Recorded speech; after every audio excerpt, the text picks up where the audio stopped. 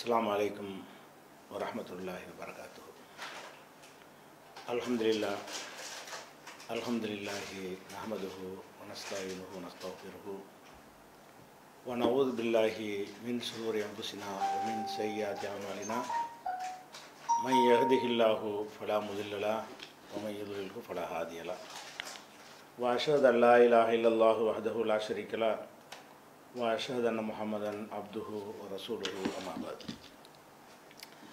கண்ணியத்திற்குரிய எல்லாம் வல்ல அல்லாஹ் ஜல்ல ஷானஹு தஆலாவின் நல்லடியார்களே, ஒவ்வொரு ஞாயிற்றுக்கிழமையும் இந்த நேரலையில் வாட்ஸ்அப் வழியாக நீங்கள் கேட்டிருக்கிற கேள்விகளுக்கு விளக்கம் அளித்து வருகிறோம். கடந்த 2 வாரங்களாக கேள்விகளுக்கு பதில் சொல்ல முடியாத ஒரு நிலைமை ஏற்பட்டு சமகால நிகழ்வுகளுக்கு அந்த நேரம் பயன்படுத்தப்பட்டு விட்டது. இந்த வாரத்திலிருந்து நம்ம வாட்ஸ்அப் வழியாக நீங்கள் கேட்டிருக்கிற கேள்விகளுக்கான விளக்கத்தை பார்க்க இருக்கிறோம். அதற்கு முன்னாடி இந்த ஓய்சுல் கரணி என்கிற ஒரு தாபியை பற்றி நபிகள் நாயகம் ஸல்லல்லாஹு அலைஹி வஸல்லம் அவர்கள் முன்னறிவிப்பு செய்தார்கள் என்று வரக்கூடிய செய்தியை, அதில் உள்ள சில குறைபாடுகளை மேலோட்டமாக நாம் உங்களுக்கு பதிவு செய்திருந்தோம். அது குறித்து மாற்று கருத்துக்கள் முன்வைக்கப்பட்டிருக்கிற காரணத்தினால் அதனுடைய முழு விபரத்தையும் நீங்கள் அறிந்து கொள்வது பயனுள்ளதாக இருக்கும். ஏனென்று சொன்னால், அதிகமாக அறிந்து கொள்வதை விட குறைவாக அறிந்தாலும் அதை முழுமையாக அறிந்து கொள்ளணும் என்கிற வகையில் மேம்போக்காக அறிந்து கொள்ளாமல் அதன் முழு விபரத்தை அறிந்து கொள்ள வேண்டும் என்கிற வகையில் இந்த ஓய்சுல் கரணியை பற்றி நம்ம ஒன்று சொன்னால், மாற்று கருத்துடையவங்க என்னென்ன வாதம் வைக்கிறாங்களோ அதையும் நீங்கள் கேட்டிருப்பீர்கள், அல்லது மக்கள் மத்தியில் வைக்கப்பட்டிருக்கிறது. அதற்கான விளக்கத்தையும் சேர்த்து அறிந்து கொண்டால்தான் நம்முடைய மார்க்க அறிவு பெருகும் என்கிற காரணத்தினால்தான் இதற்குரிய விளக்கம் தரப்படுகிறது. கொஞ்சம் இதற்கு விவரமாக விரிவாக சொல்ல வேண்டியது வந்தாலும் இது பயனுள்ளது என்று நீங்கள் புரிந்து ஹதீஸை பற்றி, ஹதீஸ் கலையை பற்றிய ஒரு விஷயமாக இருக்கிற காரணத்தினால் இதை நீங்கள் ஒரு பொறுமையாக இந்த செய்தி என்ன செய்யணும் உள்வாங்கி கொண்டு அதற்கு பிறகு மற்ற கேள்விகளை எடுத்துக்கொள்வோம். இந்த சமகால இந்த ஓய்சுல் கரணி விஷயத்தை பொறுத்த வரைக்கும் இதுக்கு இப்போ உடனடியாக தௌஹீத் ஜமாத்தில் இருந்து என்ன செய்கிறாங்கன்னா ஒரு மறுப்பு கொடுத்துருக்கிறார்கள். அவர்கள் மறுப்பு கொடுக்க வேண்டிய விஷயங்கள், பல விஷயங்கள் நிலுவையில் இருக்கிறது. ஹதீஸுகளில் இட்டு கட்டினார்கள்னு சொன்னோம், ஆமாம் இட்டு கட்டணும் மன்னிச்சுக்கிறங்கன்னு சொல்லலை, அல்லது இட்டு கட்டவில்லைன்னு எடுத்துக்காட்டலை, அன்றைக்கு சுபுகுல வந்த தகவலை மறுநாள் தான் வந்தது என்று சொல்லி ஒரு புதுமையான அர்த்தம் செய்தார்கள். அந்த அர்த்தம் தப்புன்னு சொன்னோம். 1.5 வருஷமாச்சு, இது 1 வருஷமாக போகுது, இன்னும் அதுக்கு பதில் சொல்ல காணோம். அது ஆய்வுல வைத்திருக்கிறோம், அதுக்கு அர்த்தம் சரியா என்பது ஆய்வுல வைத்திருக்கோங்கிறாங்க. அது மக்களுக்கு ஒரு தாக்கத்தை அமல் செய்வது தொடர்புடைய ஒரு விஷயம். ஓய்சுல் கரணிங்கிறது அமலுக்கு ஒன்றுமே கிடையாது. ஒரு காலத்தில் உண்மைன்னு வைத்து கொண்டாலும் கூட ஒரு காலத்தில் இருந்து முடிஞ்சு போன ஒரு விஷயம். இதெல்லாம் அமல், நோன்பு எப்படி கொண்டாடுவது, பெருநாளை எப்படி கொண்டாடுவது என்கிற ஒரு விஷயத்திற்கு அதுக்கு பதிலே சொல்ல காணோம். இப்படி நிலுவையில் சொல்ல வேண்டிய ஏராளமான பதில்கள் அவங்களுக்கு இருந்தால் கூட இதுக்கு அவசரமாக என்ன செய்கிறாங்க, ஓய்சுல் கரணிக்கு பதில் சொல்கிறாங்க. ஏன் இதுக்கு பதில் சொல்கிறாங்கன்னா அதுக்கு ஒரு காரணம் இருக்க முடியும். என்ன காரணம்னு சொன்னால், இப்போ குர்ஆன் அதுக்கு முரண்படுற ஹதீஸுகளை ஏற்றுக்கொள்ளக்கூடாது, குர்ஆன் கூடுற உண்மைக்கு மாற்றமாக இருக்கிற ஹதீஸுகளை ஏற்றுக்கொள்ளக்கூடாதுங்கிற கொள்கையில் பல ஹதீஸுகளை நம்ம அறிவிப்பாளர் சரியாக இருந்தாலும் அது தவறு என்று கடந்த காலத்தில் சொல்லி இருக்கிறோம். அப்படி இருக்கக்கூடிய நேரத்தில் அதே ஒரு நிலைப்பாட்டின் அடிப்படையில் இந்த ஹதீஸை சொல்லும் பொழுது அவங்க என்ன நினைக்கிறார்கள் என்று கேட்டால், பார்த்தீர்களா நாங்கள் இருக்கிற வரைக்கும் கரெக்டானதை சொன்னோம், இப்போ அவர் போய் என்ன செய்கிறாரு சரியான ஹதீஸை மறுக்கிறார்னு சொல்லி, அதாவது அந்த நிலைப்பாட்டிலேருந்து கீழே இறங்குவதற்கு நேரடியாக இறங்காமல் முதல்ல ஓய்சுல் கரணி எடுத்துக்கொண்டு அப்புறம் ஒன்று ஒன்றா இறங்க போகிறார்கள். அவங்களுக்கு குர்ஆனுக்கு முரண்படுற ஹதீஸ்லாம் டாபிக் இல்லாமல் இருக்கிறது. அப்படி அவர்களுடைய சேர்ந்தவர்களும் கீழே என்ன செய்கிறாங்க, மறு ஆய்வு செய்ய வேண்டும் என்றெல்லாம் பதிவுகள் போட்டுக்கொண்டிருக்கு. அதுக்கு தான் பதறி பதறி என்ன செய்கிறாங்க, ஆஹா ஒய்சுல் கர்ணி விஷயத்தில் பயங்கரமாக அவர் தப்பு சொல்லிவிட்டார், நம்ம பிடிச்சிருவோம், பிடிச்சி விட்டோம்னு சொன்னால் நம்ம ஆய்வாளர்னு மக்களுக்கெல்லாம் தெரியும், அவர் ஆய்வு இல்லாமல் போயிட்டார், இந்த ஆய்வுக்கெல்லாம் நாங்கள் தான் காரணம், இது வரைக்கும் உள்ள ஆய்வுக்கெல்லாம் நாங்கள் தான் காரணம் இப்படின்னு காட்டுறதுக்காகத்தான் அவசரமாக பதறிக்கொண்டு இதுக்கு என்ன செய்கிறாங்க, ஒய்சுல் கர்ணிக்கு பதில்னு போட்டிருக்கிறாங்க. இந்த ஒய்சுல் கர்ணிக்கு முன்னாடி பெண்டிங்கில் உள்ளதுக்கெல்லாம் பதில் வரல என்பதை நீங்கள் மனசில் வைத்துக்கொள்ள வேண்டும், கேட்டுக்கொண்டே இருக்க வேண்டும். அதுக்கடுத்து இன்னொரு விஷயம் என்னென்னு கேட்டால், இந்த ஒய்சுல் கர்ணி விஷயமாகட்டும் வேறு எந்த விஷயமாக இருக்கட்டும், அந்த டிஎன்டிஜியில் உள்ள எந்த கூமுட்டை பதில் சொல்வதாக இருந்தாலும் சரி, பதில் சொல்வதோடு சேர்த்து என்ன செய்கிறாங்கன்னா பாலியலை மறைப்பதற்குன்னு இப்படி ஒன்று சேர்த்துக்கிறாங்க. எதை சொன்னாலும் பொய்யான ஒரு குற்றச்சாட்டை சொல்லி ஒரு அவங்க அந்த பொருளாதாரத்தை கைப்பற்றுவதற்கு செஞ்ச சதியை மறைக்கிறதுக்காக வேண்டி என்னுடைய வாதத்திற்கு பதில் சொல்லும் பொழுதெல்லாம் எவனாக இருந்தாலும் இல்லை எவனாக இருந்தாலும் சரி எல்லாமே மரகலண்ட நிலையில் என்ன செய்கிறாங்க, பாலியலை மறைப்பதற்கு இப்படியே சேர்த்து சொல்லி கொண்டிருக்கிற காட்சியை பார்க்குறோம்.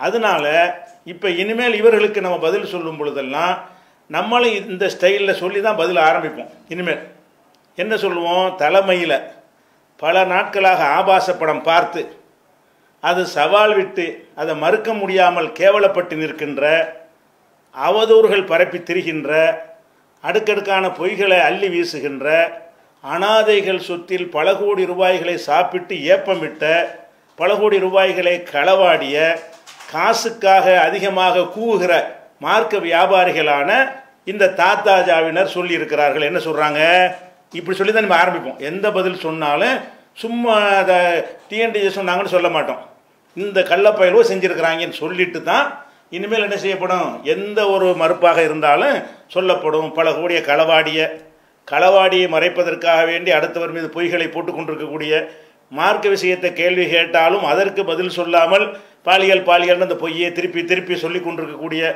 அதை ஒரு பொய்யை மெய்யாக்குவதற்குன்னு ஏராளமான பொய்களை சொல்லி மாட்டிக்கொண்டிருக்கக்கூடிய திருடர்கள் கூட்டமாக இருக்கக்கூடிய, கொடுக்குற சம்பளத்துக்காக மட்டுமே மார்க்கம் பேசுகிற இந்த தொண்டை தொழிலாளிகள் என்ன சொல்கிறாங்கன்னு கேட்டால் ஒரு மறுப்பு சொல்கிறாங்க. என்ன மறுப்பு சொல்கிறாங்க தெரியுமா, இந்த ஒய்சுல் கர்ணியுடைய விஷயம் நான் சொன்னதுக்கு விளக்கம் சொல்கிறாங்க. எப்படி, ஒய்சுல் கர்ணியை பற்றி அதிகமாக குறிப்புகள் கிடைக்கல, அவரை பற்றி அதிகமான விவரங்கள் எதுவுமே இல்லை, சும்மா அந்த உமரலிலான சம்மந்தப்பட்ட அது ஒரு செய்தி மட்டும்தான் இருக்கிறது அப்படின்னு சொல்லி இவர் என்ன செய்கிறாரு, வரலாறில் அவரை பற்றிய குறிப்பை காணாம் என்று பிஜே சொல்கிறாரு. இது எவ்வளோ மடமையான வாதம் அப்படின்ட்டு அவங்க வாதத்தை எடுத்து வைக்கிறாங்க. எப்படிலாம் வைக்கிறாங்க தெரியுமா, இப்போ வரலாறு லுக்மான் அலைஹிஸ்ஸலாத்தை பற்றி குர்ஆனில் எடுத்துக்கிட்டிங்கன்னா அவர் மகனுக்கு அறிவுரை சொன்னார்னு இருக்குது, வேறு ஒன்றுமே இல்லை. அவர் வாப்பா யார், உம்மா யார், எத்தனை பிள்ளைங்க, அவர் எந்த காலத்தில் வாழ்ந்தார், இப்போ மூத்தா போனார், எந்த விவரமுமே இல்லை. அப்போ இவ்வளோ தானே கிடைக்கிது, அதனால் லுக்குமான மறுப்பியலா? பாயிண்ட் கேள்வி கேட்குற கேள்வியை பாருங்கள். நான் என்ன சொல்கிறேங்கிறது கூட விளங்காமல் எப்படி கேள்வி எழுப்புகிறாங்க. லுக்குமானை பற்றி பெரிய வரலாறுலாம் இருக்கவா செய்து, ஒரு வரி தானே இருக்கிறது, அந்த ஒரு வரி இருந்து கூட லுக்மான் அலைஹிஸ்ஸலாத்தை நீங்கள் நம்புறது இல்லையா, அதை மறக்க போகிறீங்களா? அதே மாதிரி இத்ரீஸ் நபியை பற்றி ஒரே ஒரு வரி தான் இருக்கிறது குர்ஆனில். அவர் நபியாக இருந்தார், உண்மையாளராக இருந்தார், கான சித்தியக்கன் நபியா, சித்திக்காக நபியாக இருந்தார், இவ்வளோ தானே இருக்குது. அப்போ இவ்வளோதான் இருக்கும் பொழுது வரலாறு இல்லை அப்படின்னு மறுக்க போகிறீங்களா? ஒய்சுல் கர்ணிக்கு வரலாறு இல்லைங்கிறீங்களே. ஒய்சுல் கர்ணிக்கு வரலாறு இல்லதை விட இத்ரீஸ் நபிக்கு அதை விட கம்மியான வரலாறு தானே இருக்குது. லுக்மானுக்கு வரலாறே இல்லையே. எத்தனையோ சஹாபாக்களை பற்றி ஒருத்தர் 2 பேர் தானே சொல்லியிருப்பாங்க. எத்தனையோ நம்பகமான அறிவிப்பாளர்னு சொல்கிறோமே, அது அனைவரும் நம்பகமானவர்னு கூடி மசூரா பண்ணி சொல்லியிருப்பாங்களா? ஏதோ 1-2 பேர் தானே சொல்லியிருப்பாங்க. அப்போ ரசூலுல்லாவே இவரை பற்றி சொல்லிவிட்டார்கள். அந்த வரலாறு இருக்கும் பொழுது இவர் வரலாறு இல்லைங்கிறாரு. மற்ற வரலாறு இருந்தா என்ன, இல்லாட்டி என்ன? இவரை பற்றி ரசூல் ஸல்லல்லாஹு அலைஹி வஸல்லம் சொன்ன வரலாறு பத்தாதா? வரலாறுக்கெல்லாம் வரலாறு ரசூல்லா தானேன்னு சொல்லி அப்படியே ரசூல்லாவுடைய அந்த சிறப்பு அந்த அப்படிங்கிற மாதிரி கொண்டு போய் என்ன செய்கிறாங்க, பிஜே இவர் வரலாறு இல்லைன்ட்டார், ஒய்சுல் கர்ணிக்கு வரலாறு இல்லைன்ட்டாரு. வரலாறு இல்லை என்ற காரணத்தினால் இவரை நீங்கள் மறுக்கிறதா இருந்தால் பல அறிவிப்பாளர்கள் நீங்கள் மறுக்கணும். ஏன் மறுக்கணும்? பல அறிவிப்பாளர்களுக்கு ஒருத்தரோ 2 பேரை தான் நற்சான்று கொடுத்துருப்பாங்க. நிறைய பேர் அறிஞ்சிருக்க மாட்டாங்க. ஒருத்தர் நம்பகமானவர்னு சொன்னால் ஆயிரக்கணக்கான பேர் கூடிய நம்பகமானவர் இருப்பாங்க.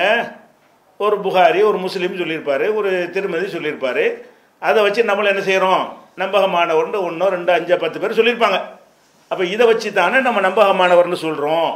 அப்படி இல்லை, அதை மறுக்க போகிறீங்களா நீங்கள்? இப்போ ஒய்சல் கர்ணிக்கு வரலாறு இல்லை என்று சொல்கிற நீங்கள், ஒய்சல் கர்ணிக்கு இருக்கிறத விட குறைவான வரலாறு இருக்கிறதையெல்லாம் என்ன செய்வீர்கள் அப்படிங்கிற மாதிரி ஒரு கேள்வியை கேட்டு, இது ஒரு அறிவார்ந்த ஒரு கேள்வி மாதிரி கேட்குறாங்க. அப்போ ஹதீஸ் கலையை பற்றி அறிவும் இல்லை, சிந்தனை திறனும் இல்லை. நம்ம என்ன சொல்கிறோங்கிறத புரிஞ்சு கொள்றக்கூடிய ஆற்றல் ஒருத்தன் பதில் சொல்ல வர்றதா இருந்தால் என்ன நம்ம சொல்லி இருக்கிறோம், அதுக்குரிய இது பதில் இதானா அப்படிங்கிறது இல்லாமல் என்ன செய்கிறாங்க, வரலாறில் இல்லை என்று சொல்லிவிட்டார் அப்படிங்கிறாங்க. முதல் விஷயத்தை விளங்கிக்கிறணும். அறிவிப்பாளர்களை பற்றி 1, 2 பேர் தான் சொல்லியிருப்பாங்க, அது உண்மைதான். நபிமார்களை பற்றி கூட சில நபிமார்களுக்கு பேர் மட்டும் இருக்குன்னு சொல்கிறாங்க இல்லையா, பல நபிமார்களுக்கு பேரை கூட சொல்லப்பட்டிருக்காது, அப்படிலாம் இருக்குதாங்க, அதெல்லாம் உண்மை தான். இப்போ மேட்ரு அது இல்லை. மேட்ரு என்னன்னு கேட்டால், வரலாறு என்கிறத 2ஆக நீங்கள் பிரிக்கணும். ஒன்று கடந்து போன ஒரு வரலாறை நம்ம சொல்லுவது, இன்னொன்று நடக்கிறதுக்கு முன்னாடியான ஒரு முன்னறிவிப்பாக சொல்வது. நல்லா கவனிக்கணும். இப்போ இத்ரீஸ் நபியை பற்றி சொல்லப்படுது எப்போ உள்ளதே முந்தின ஒரு விஷயம். அவர் ஒரு இருந்தார், அதோ கதை முடிஞ்சு போயிடும். அதை நம்புவதோடு நம்முடைய கடமை முடிந்து விடுகிறது. லுக்குமான்னு ஒருத்தர் இருந்தார், அது முடிந்து விடுகிறது. இந்த அறிவிப்பாளர்னு நிறைய பேர் இருந்தாங்க, நம்பகமானவர், பலவீனமானவர், அப்படி இப்படிலாம் சொல்லப்பட்டிருக்கு. அது சொன்னாங்க, நம்ம அதை அறிஞ்சு கொண்டு நடந்து போன பிறகு நமக்கு சொல்கிறாங்க. அவர்கள் மரணித்த பிறகு அவருடைய காலத்துக்கு பிறகு உள்ளவங்க அனலைஸ் பண்ணி ஒருத்தரை பற்றி சொல்கிறாங்க. இந்த மாதிரி சொல்லும் பொழுது ஒய்சல் கரணியை பற்றியும் ஒரு ஹதீஸ் கலையில் சொல்லப்பட்டுச்சுன்னு வைங்க, அப்போ அது அந்த மாதிரி எடுத்துக்கிடலாம். ஆனால் ஒய்சல் கரணி மேட்ரு என்ன தெரியுமா, வரலாறுங்கிறதுக்குள்ளே அடைக்கிற மேட்ரு கிடையாது. அது என்ன மேட்ரு என்று கேட்டால், இவர் ரசூல் ஸல்லல்லாஹு அலைஹி வஸல்லம் காலத்தில் வாழ்ந்த ஒருத்தர், ஆனால் இஸ்லாத்தை ஏற்றுக்கொண்டு ரசூல்லா சந்திக்க வரல. ரசூல்லா காலத்தில் இருந்தவர் தான், யமன் நாட்டில் இருந்தவர். அவர் என்ன செய்யலை, ரசூல்லா பார்க்க வரல, அம்மாவுக்கு வேலை செஞ்சு பணிவிட செஞ்சதுனால வரல அப்படிங்கிற ஒரு அடிப்படையில் அவர் இனிமேல் பிறந்து வரக்கூடிய முன்னறிவிப்புலாம் இல்லை. ஒய்சுல் கர்ணின்னு இந்த ஹதீஸ் பிரகாரம், இந்த ஹதீஸ் உண்மை என்று வைத்து கொண்டு பார்த்தீர்களே, ஆனால் இந்த ஹதீஸ் சொல்கிற விஷயம் என்ன, ஒய்சுல் கர்ணி என்பவர் ரசூல் ஸல்லல்லாஹு அலைஹி வஸல்லம் காலத்திலேயே ஒரு பகுதியில் வசிக்கிறார். அவரை பற்றி ரசூல்லா சொல்கிறாங்க. என்ன சொல்கிறாங்க, நீங்கள் அந்த ஒய்சுல் கர்ணிங்கிற ஒரு நல்ல ஒரு மனுஷன், அவருக்கு உடம்பு பூரா அந்த வெண்குஷ்டம் இருந்துச்சு, அவர் துவா செஞ்சார், எல்லாம் போயிட்டு ஒரு சின்ன ஒரு திருகம், ஒரு காசு அளவுக்கு தான் அவருக்கு இருக்குது, அப்படியான ஒரு நல்ல ஒரு மனிதர். அவரை நீங்கள் என்ன செய்யுங்க, நீங்கள் பார்த்தா நீங்கள் போய் அவர்கிட்ட பாவ மன்னிப்பு தேட சொல்லுவோம், அல்லாட்ட பாவ மன்னிப்பு தேடுமாறு கோரிக்கை வைங்க, உங்கள் பாவத்தை எல்லாம் மன்னிக்குமாறு அவர் கோரினாரையானால் அதுக்கு உள்ள தகுதியான ஒரு ஆள் அவர் அப்படின்றாக்கு இந்த விஷயம் சொல்லப்படுகிறது. அது உனக்கு முடியுமானால் நீ போய் மன்னிப்பு கேட்க வை. முடியும்னா என்ன செய்யணும், முயற்சி பண்ணணும். உனக்கு இயலுமான இனிஸ்த தாழ்த்த உனக்கு இயலுமாக இருந்தால் நீ போய் என்ன செய்ய, அவரை சந்தித்து என்னுடைய பாவத்தை மன்னிக்குமாறு அல்லாட்ட கேளுங்க என்று கோரிக்கை வை என்று ரசூல் ஸல்லல்லாஹு அலைஹி வஸல்லம் சொன்னதாக இந்த ஹதீஸில் வருது. இதான கருத்து. இந்த கருத்து ஒரு செய்தியை நடக்கிறதுக்கு முன்னாடியே ரசூல் ஸல்லல்லாஹு அலைஹி வஸல்லம் ஒரு முன்னறிவிப்பாக மக்கள் மத்தியில் வைக்கிறாங்க. முன்னறிவிப்பாக வைக்கும் பொழுது அது எப்படிப்பட்ட முன்னறிவிப்பு, ஒரு மனிதன் மறுமையில் வெற்றி பெறுவதற்கான ஒரு வழிமுறையை காட்டக்கூடிய முன்னறிவிப்பு.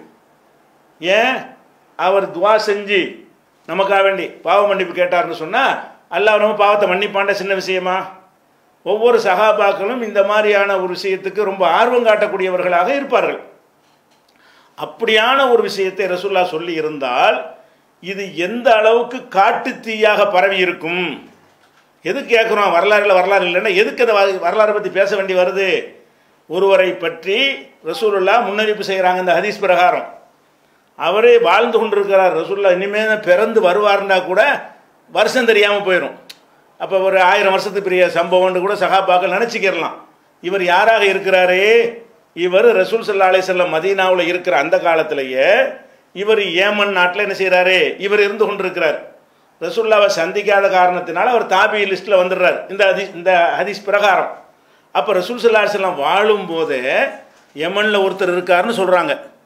அவரை சந்தித்து முடியுமானால் நீ பாவ மன்னிப்பு தேடுன்னு சொல்கிறாங்க. அப்போ அவர் பாவ மன்னிப்பு கேட்பதற்கு தகுதியான ஒரு ஆளுக்கு இருக்கிறாரு, நீங்கள் போய் சொல்லுங்கள் அப்படின்னு சொல்லி இருந்தால் இந்த ஒரு விஷயம் மறுமையில் வெற்றி பெறுவதற்கு ஒரு சிறந்த ஒரு பிரார்த்தனை கிடைக்கப் போகிறது. அப்படியான ஒரு விஷயமாக இருந்தால் இது எப்படி பரவி இருக்கும்?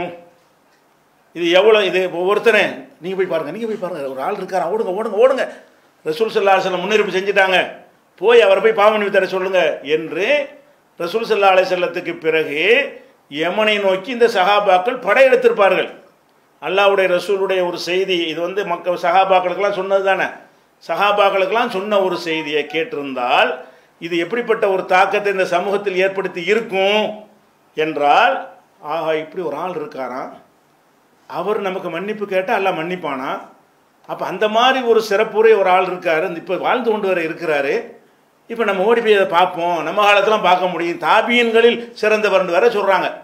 இவர் 1000 வருஷத்துக்கு பிந்தி வர்றவர்னு சொன்னால் கூட யாரையை பற்றி சொல்கிறாங்கன்னு போயிடலாம். அப்போ ரசூல் ஸல்லல்லாஹு அலைஹி வஸல்லம் சொன்னது யாரை பற்றி? ரசூலுல்லாஹ் காலத்திலே வாழுகிற ஒருத்தரை பற்றி. அவருடைய ஊரையும் சொல்லியாச்சு, அவருடைய முராதுங்கிற அந்த கபீலா அவருடைய குடும்ப பேரையும் கூட சொல்லியாச்சு. அப்போ இப்போ லட்ச மக்கள் தொகையெல்லாம் கோடிக்கணக்கில் பெருகி இருக்கிற ஒரு காலம் இல்லை. ஒரு ஊருக்கு போனால் 100 பேர் 200 500 பேர் இருப்பாங்க. அந்த ஊரில் போய் ஒய்சல்கர்னி யாருன்னு தேடி கூட்டமாக போய் சஹாபாக்கள் என்ன செஞ்சிருக்கனே, அவரை போய் சந்தித்து இருந்தார்களேயானால் அது எந்த அளவுக்கு பரவி இருக்க வேண்டும். ஒரு செய்தியை அறிவிப்பாளர்களை வைத்து பார்க்குற மாதிரி இப்படி பார்க்கணுங்கிறது ஹதீஸில் உள்ள ஒரு விதி, நல்லா விளங்கிக்கிறங்க. இந்த எப்படி பார்க்கணும், ஒரு செய்தி சொல்லப்படுகிறது, அந்த செய்தி எந்த அளவுக்கு தாக்கத்தை ஏற்படுத்துகிறதோ அந்த அளவுக்கு அதனுடைய ரிசல்ட் இல்லை என்று சொன்னால் அது வந்து இட்டுக்கட்டப்பட்டதுங்கிற ஒரு அளவுகளை வைத்திருக்கிறார்கள். இது வந்து என்னுடைய சொல்ல உங்களுடைய சொல்ல இல்லை, இது ஹதீஸு. உங்கள் கருத்துப்படி ரசூலுல்லாஹ்வுடைய முன்னறிவிப்பு. என்ன மாதிரியான முன்னறிவிப்பு? அவரை போய் பார்த்தா உங்களுக்கு அல்லாஹ்ட்ட பாவ மன்னிப்பு கிடைக்கும், அதுக்கு தானே வாழ்ந்து கொண்டிருக்கிறோம். மறுமையில் பாவ மன்னிப்பு கிடைக்கிறதுக்கு தான் முஸ்லீம்களாக நம்ம வாழ்ந்து கொண்டிருக்கிறோம். துன்யாவுடைய விஷயம்லாம் இரண்டாவது அடிப்படை.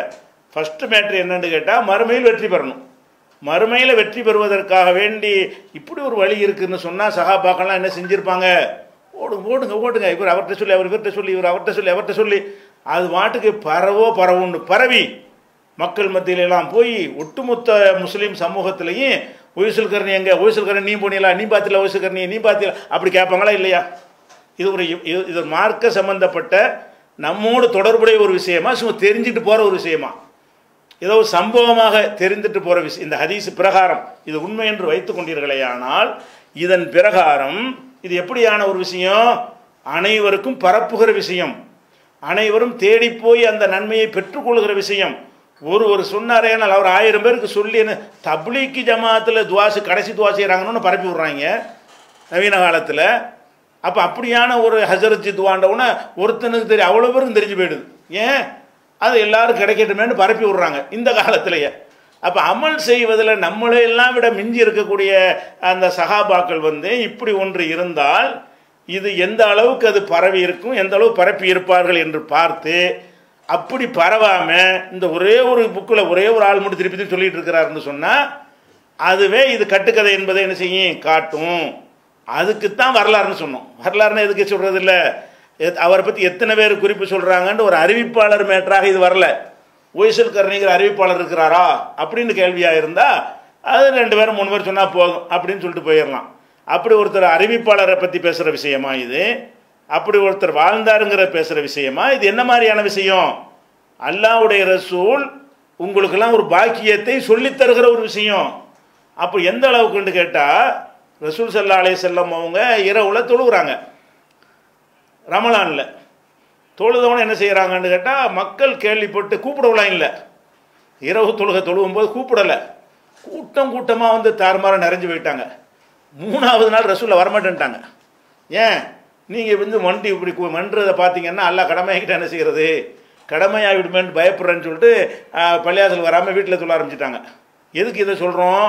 அப்போ ரசூல் ஸல்லல்லாஹு அலைஹி வஸல்லம் அவர்கள் மறுமை வெற்றிக்கான ஒரு வழியை, ஒரு அறிவிப்பை, ஒரு போதனையை செய்தார்களேயானால் அதை சஹாபாக்கள் எந்த மாதிரி அதை கொண்டு செல்வார்கள், அந்த அடைவதற்கு எப்படி பாடுபடுவார்கள் என்று நம்ம அறிவு சொல்லுதா இல்லையா? அப்படி சொல்லுமையானால் அது ஏன் இந்த இவரை பற்றி ஒன்றையும் காணோம்? அதுக்கு தான் கேட்டது. வரலாறு இருக்கா? வரலாறு இருக்கா? அல்லாஹ் சொன்னா, ரசூலுல்லாஹ் சொன்னா வரலாறு எப்படி அதை சிந்திக்கிற அறிவு இல்லாமல் நம்ம எதுக்கு இதை சொல்கிறோம்? இது என்ன மாதிரியான ஒரு விஷயம்?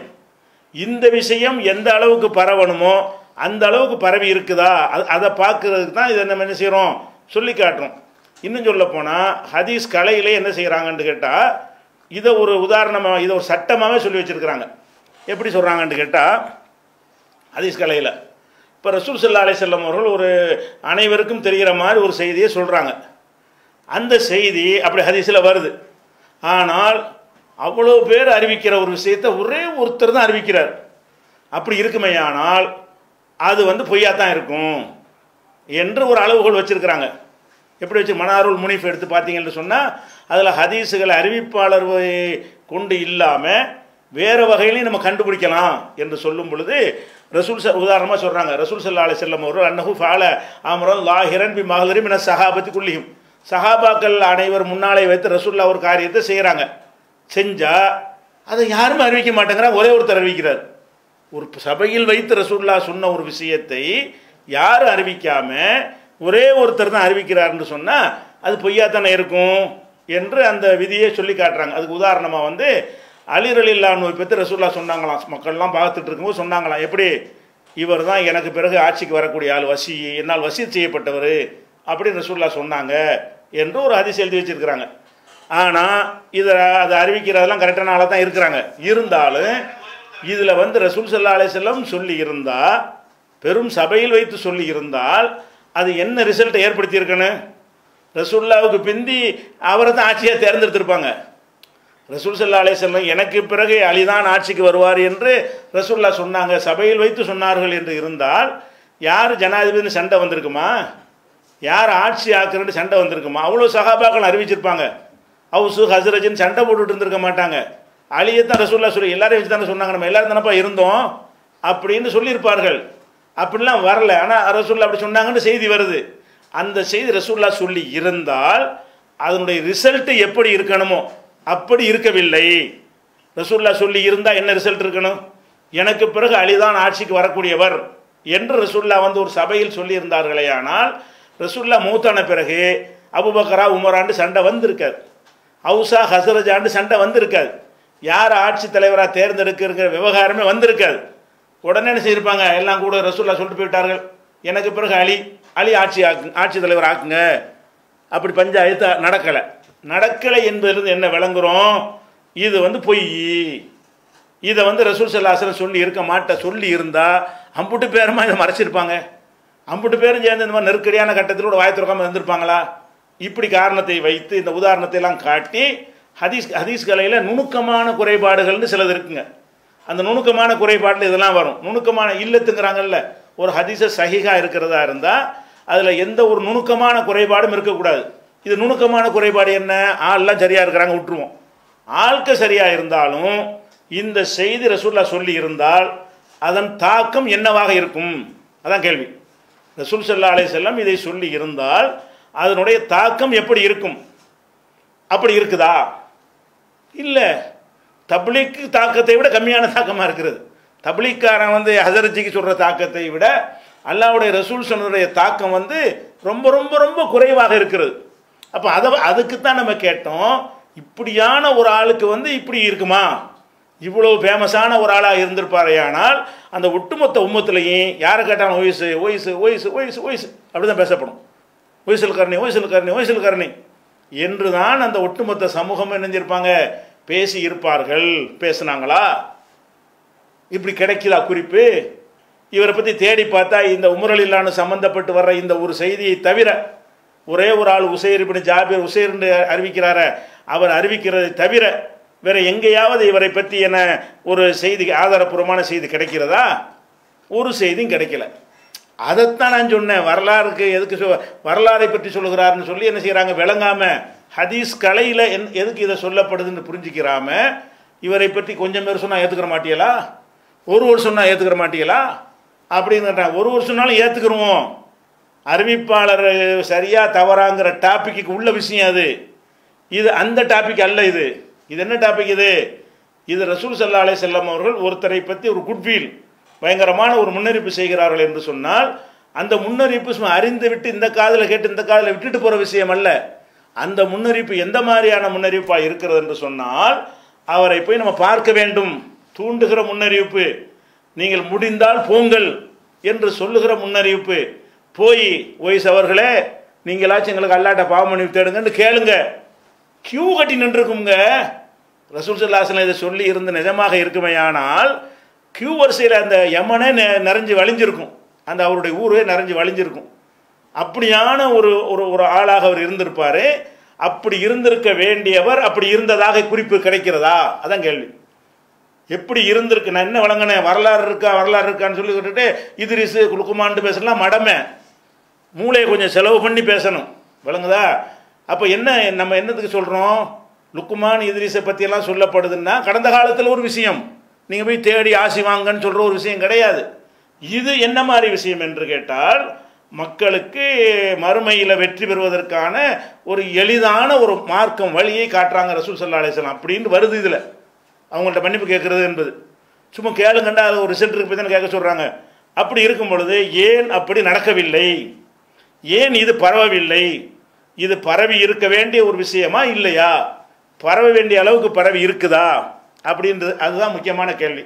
இதுக்கு கேட்டால் அவரை பற்றி பெரிய குறிப்புலாம் கிடையாது, குறிப்பில்லாட்டி ஏற்றுக்கிற மாட்டீங்களோ அப்படின்னு கேட்டால் இது என்ன செய்வது? இதுக்கு பேர் ஆய்வா? இது ஆய்வா? இது மடமையா? நல்லா சிந்திக்கணும். அது மாதிரி இன்னும் என்ன இந்த அளவுக்குலாம் வருது, முருகு பொல்லியஸ்தஃபீர்லக்கும், அவர்கிட்ட போய் பாவ மன்னிப்பு தேட கோரிக்கை வையுங்கள். பமன் லக்கியகு மின்கும் பொல்லியஸ்தஃபீர்லக்கும், உங்களில் யார் அவரை சந்திக்கிறீர்களோ அவர்கள் பாவ மன்னிப்பு தேட கோருங்கள் அப்படின்னு வருது. அப்போ அந்த மாதிரியான ஒரு ஆளாக அவர் இந்த ஹதீஸில் சொல்லப்படுவாரையானால் அவருடைய வரலாறு எப்படி இருக்கணுமோ அப்படி இருக்கிறதா? இப்படி ஒருத்தரை பற்றி ரசூல்லா, இப்போ தஜ்ஜாலை பற்றி கூட ரசூல்லா சொன்னாங்க, கெட்டவன் தான், எல்லாருக்கும் தெரியுது. தஜ்ஜாலுங்கிற எனக்கு உங்களுக்கு தெரியுதுல்ல. ஹதீஸ் கலையில் உள்ள எவராச்சும் ஒருத்தர் தஜ்ஜால் என்று நாம் எதுவும் கேள்விப்படவில்லைன்னு சொல்லியிருப்பாங்களா? தஜ்ஜால் வரவே இல்லை, இனிமேல் தான் வரப்போகிறான். இனிமேல் வரக்கூடிய ஒரு முன்னறிவிப்பு சொல்லியிருந்தா கூட எந்த ஒரு ஹதீஸ் கலை இமாம்களாவது தஜ்ஜால் என்று நம்ம இதுவரை அப்படி வேறே கேள்விப்படவில்லை சொன்னாங்களா? ஏன்? அந்த அந்த விஷயம் முன்னறிவிப்பு விஷயமா இருக்கிறதுனால அது பயங்கரமாக பற்றி எரியும். தஜ்ஜாலோட இது கூட பரவணும். ஏன்? தஜ்ஜாலுங்கிற அந்த காலத்தில் இருக்கல, இனிமேல் தான் வரப்போகிறான். அவ்வளோ சீக்கிரம் பரவ வேண்டிய அவசியம் ஒன்றும் கிடையாது. அதில் அந்த வரும்போது பார்த்துக்கலாமேன்ட்டு இருந்திருப்பாங்க நிறைய பேர். தஜ்ஜால் வரும்போது பார்த்துக்குருவோம் அப்படின்னு போகிற ஒரு விஷயம், யுகமுடிவு நாளுடைய கடைசியில் வருவான்ங்கிற ஒரு விஷயம். அப்படியான ஒரு விஷயத்தை எல்லாரும் மக்கள்லாம் அறிந்து வைத்திருக்கிறார்கள், ஹதீஸ் கலைஞர்கள்லாம் புரிந்து வைத்திருக்கிறார்கள். இது எப்படி விஷயம்? எந்த மக்கள் ரசூல்லா சொல்கிறாங்களோ அந்த மக்களே சந்திக்கக்கூடிய ஒரு விஷயம். அந்த மக்கள் நினைச்சாலே போய் பார்த்துடலாம். அவங்க இனிமேல் பிறந்து வரப்போகிறவராக சொல்லியிருந்தா கூட எப்போ பிறப்பார் எப்போ வருவார்னு தெரியாமல் போயிடும். இருக்கிறார், அப்போவே இருக்கிறார். ரசூல்லாவை சந்திக்க வராது கூட காரணம் என்னென்னா, தாய்க்கு விட்டுட்டு வர முடியலை என்பதற்காக இஸ்லாத்தை ஏற்று அங்கே இருக்கிறார் இந்த ஹதீஸ் பிரகாரம். அப்படி சொல்கிற ஒரு விஷயமாக இருந்தால் இது எந்த அளவுக்கு பரவணும், அப்படி பரவலை என்றால் எதை காட்டுது? ஒரு ஹதீஸிலிருந்து என்ன ஒரு தாக்கம் ஏற்பட வேண்டுமோ அந்த தாக்கம் ஏற்பட இல்லை என்று சொன்னால் அதுவே அது இட்டுக்கட்டப்பட்டது என்பதற்கு ஒரு உதாரணம் என்று ஹதீஸ் கலையில் அது ஒரு உசூல் இருக்கிறது. அந்த அடிப்படையில் தான் நம்ம கேட்டோம். இவரை பற்றி ஏன் இல்லை உன்னையும் காணோம், பற்றியெல்லாம் வயசுக்கு வரலாறு இல்லைங்கிறாங்க அப்படின்னு சொன்னால் என்ன மாதிரி இருக்கணும், அப்படி எங்கே காணோம்? கேள்வி அதுதான். அப்போ இது ஒரு முக்கியமான ஒரு விஷயமாக என்ன செய்யணும், எதிர்காலத்தில் வர்ற விஷயத்தை ரசூல்லா சொல்லியிருக்கிறாங்க. அது ஒன்றாச்சா. அடுத்தது இன்னொரு விஷயத்தை நீங்கள் பார்க்கணும். என்ன பார்க்கணும்னா, இந்த உய்சுல் கர்ணிங்கிற அவருடைய சம்பவத்தை ஒரு சஹாபி ஒருத்தர் ஒரு அறிவிப்பாளர் அறிவிக்கிறார்.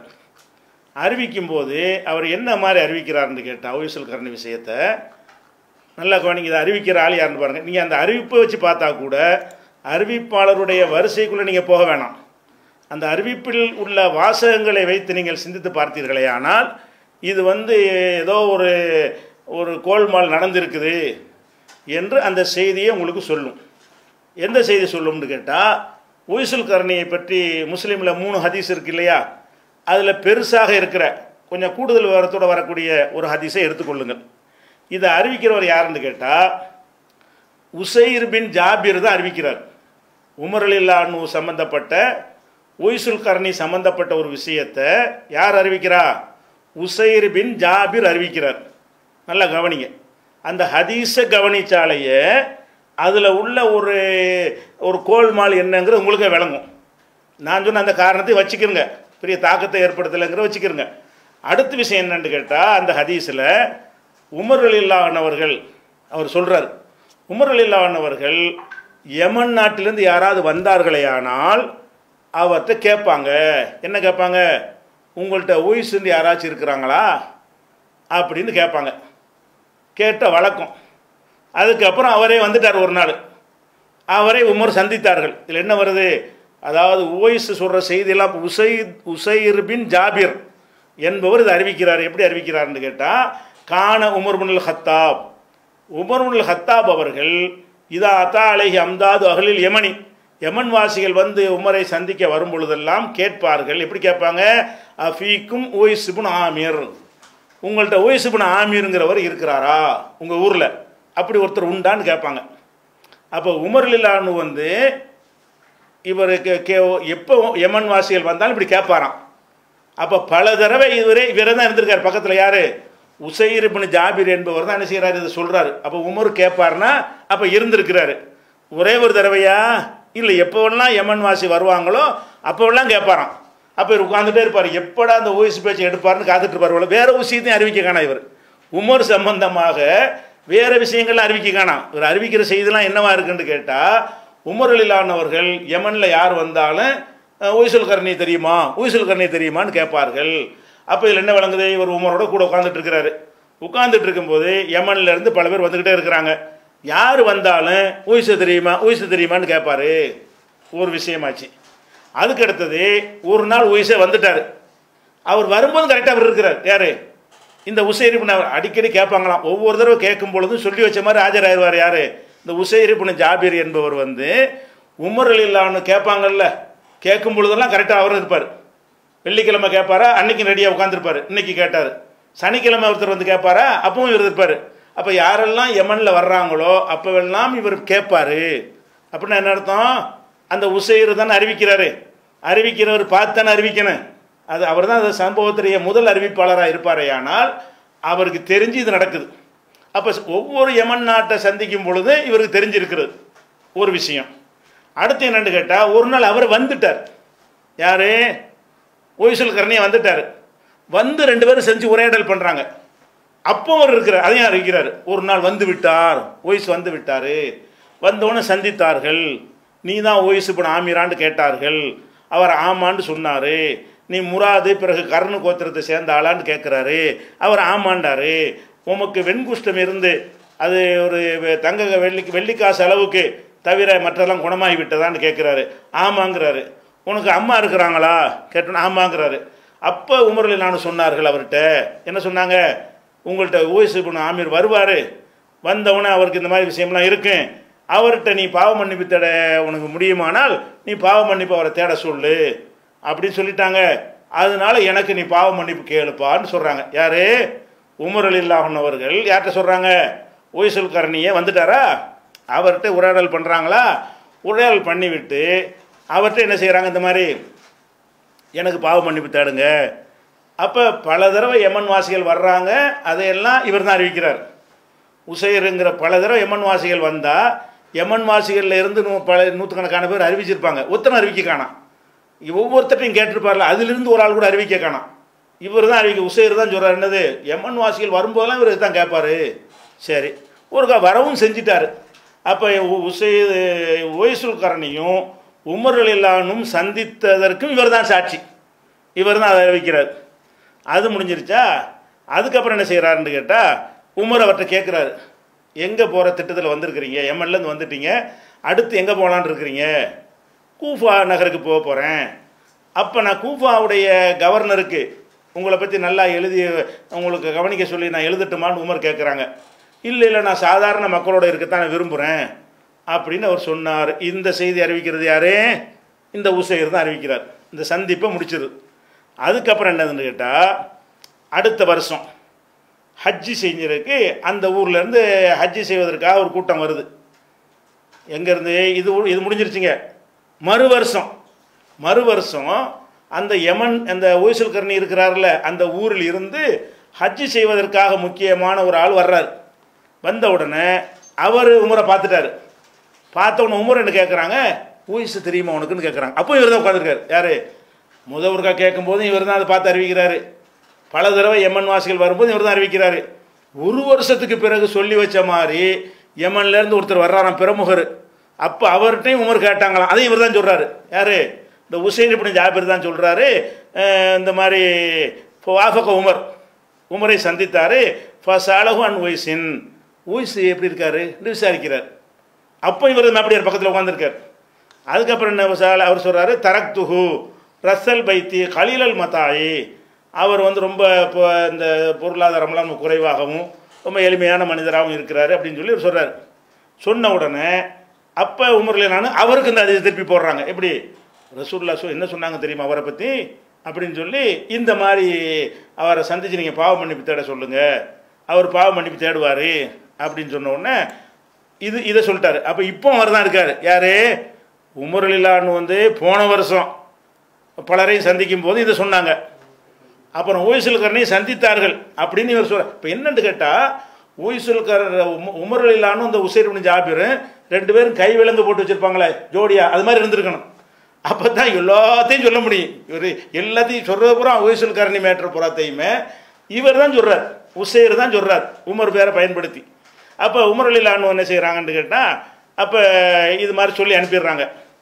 சொல்லி அனுப்பின பிறகு அந்த ஆள் போயிட்டார்ல, அவர் போய் உய்சுல் கர்னியை சந்தித்து என்னைய பாவ மன்னிப்பு தேடுங்கன்னு கேட்குறாரு. அதையும் இவர் அறிவிக்கிறார். யார்? உசைர் இப்னு ஜாபிருங்கிறவருக்கு உமருல்லான்னு சொல்லிவிட்ட விஷயம் தெரியுது, ஓகே வச்சுக்கிடுவோம். இவர் போய் சந்திக்கிறாரே, அங்கேயும் பின்னாடி போனார் போல இருக்கு. உய்சுன்னு அலையிற ஆள் மாதிரி தெரியுது. இவர் என்ன செய்கிறாரு, அந்த பிரமுகர் போய் இப்படி ஒரு ஆளை நம்ம ஊரில் இருக்காரு, உமர் சொல்கிறாங்களே அதை நம்ம விட்டுறக்கூடாது என்று அவர் போய் உமர்கிட்ட சந்தித்து உய்சுல் கர்னியை சந்தித்து நீங்கள் எனக்காக துவா செய்யுங்க அப்படின்னு சொல்லி இந்த சம்பவத்தெல்லாம் சொல்கிறார். நீ தானே இப்போ பிரயாணத்தில் வந்திருக்கிற ஓந்துவா தானே ஏற்றுக்கிறப்படும்னு அவர் சொல்கிறாரு. அதையும் இவர் அறிவிக்கிறார். யார்?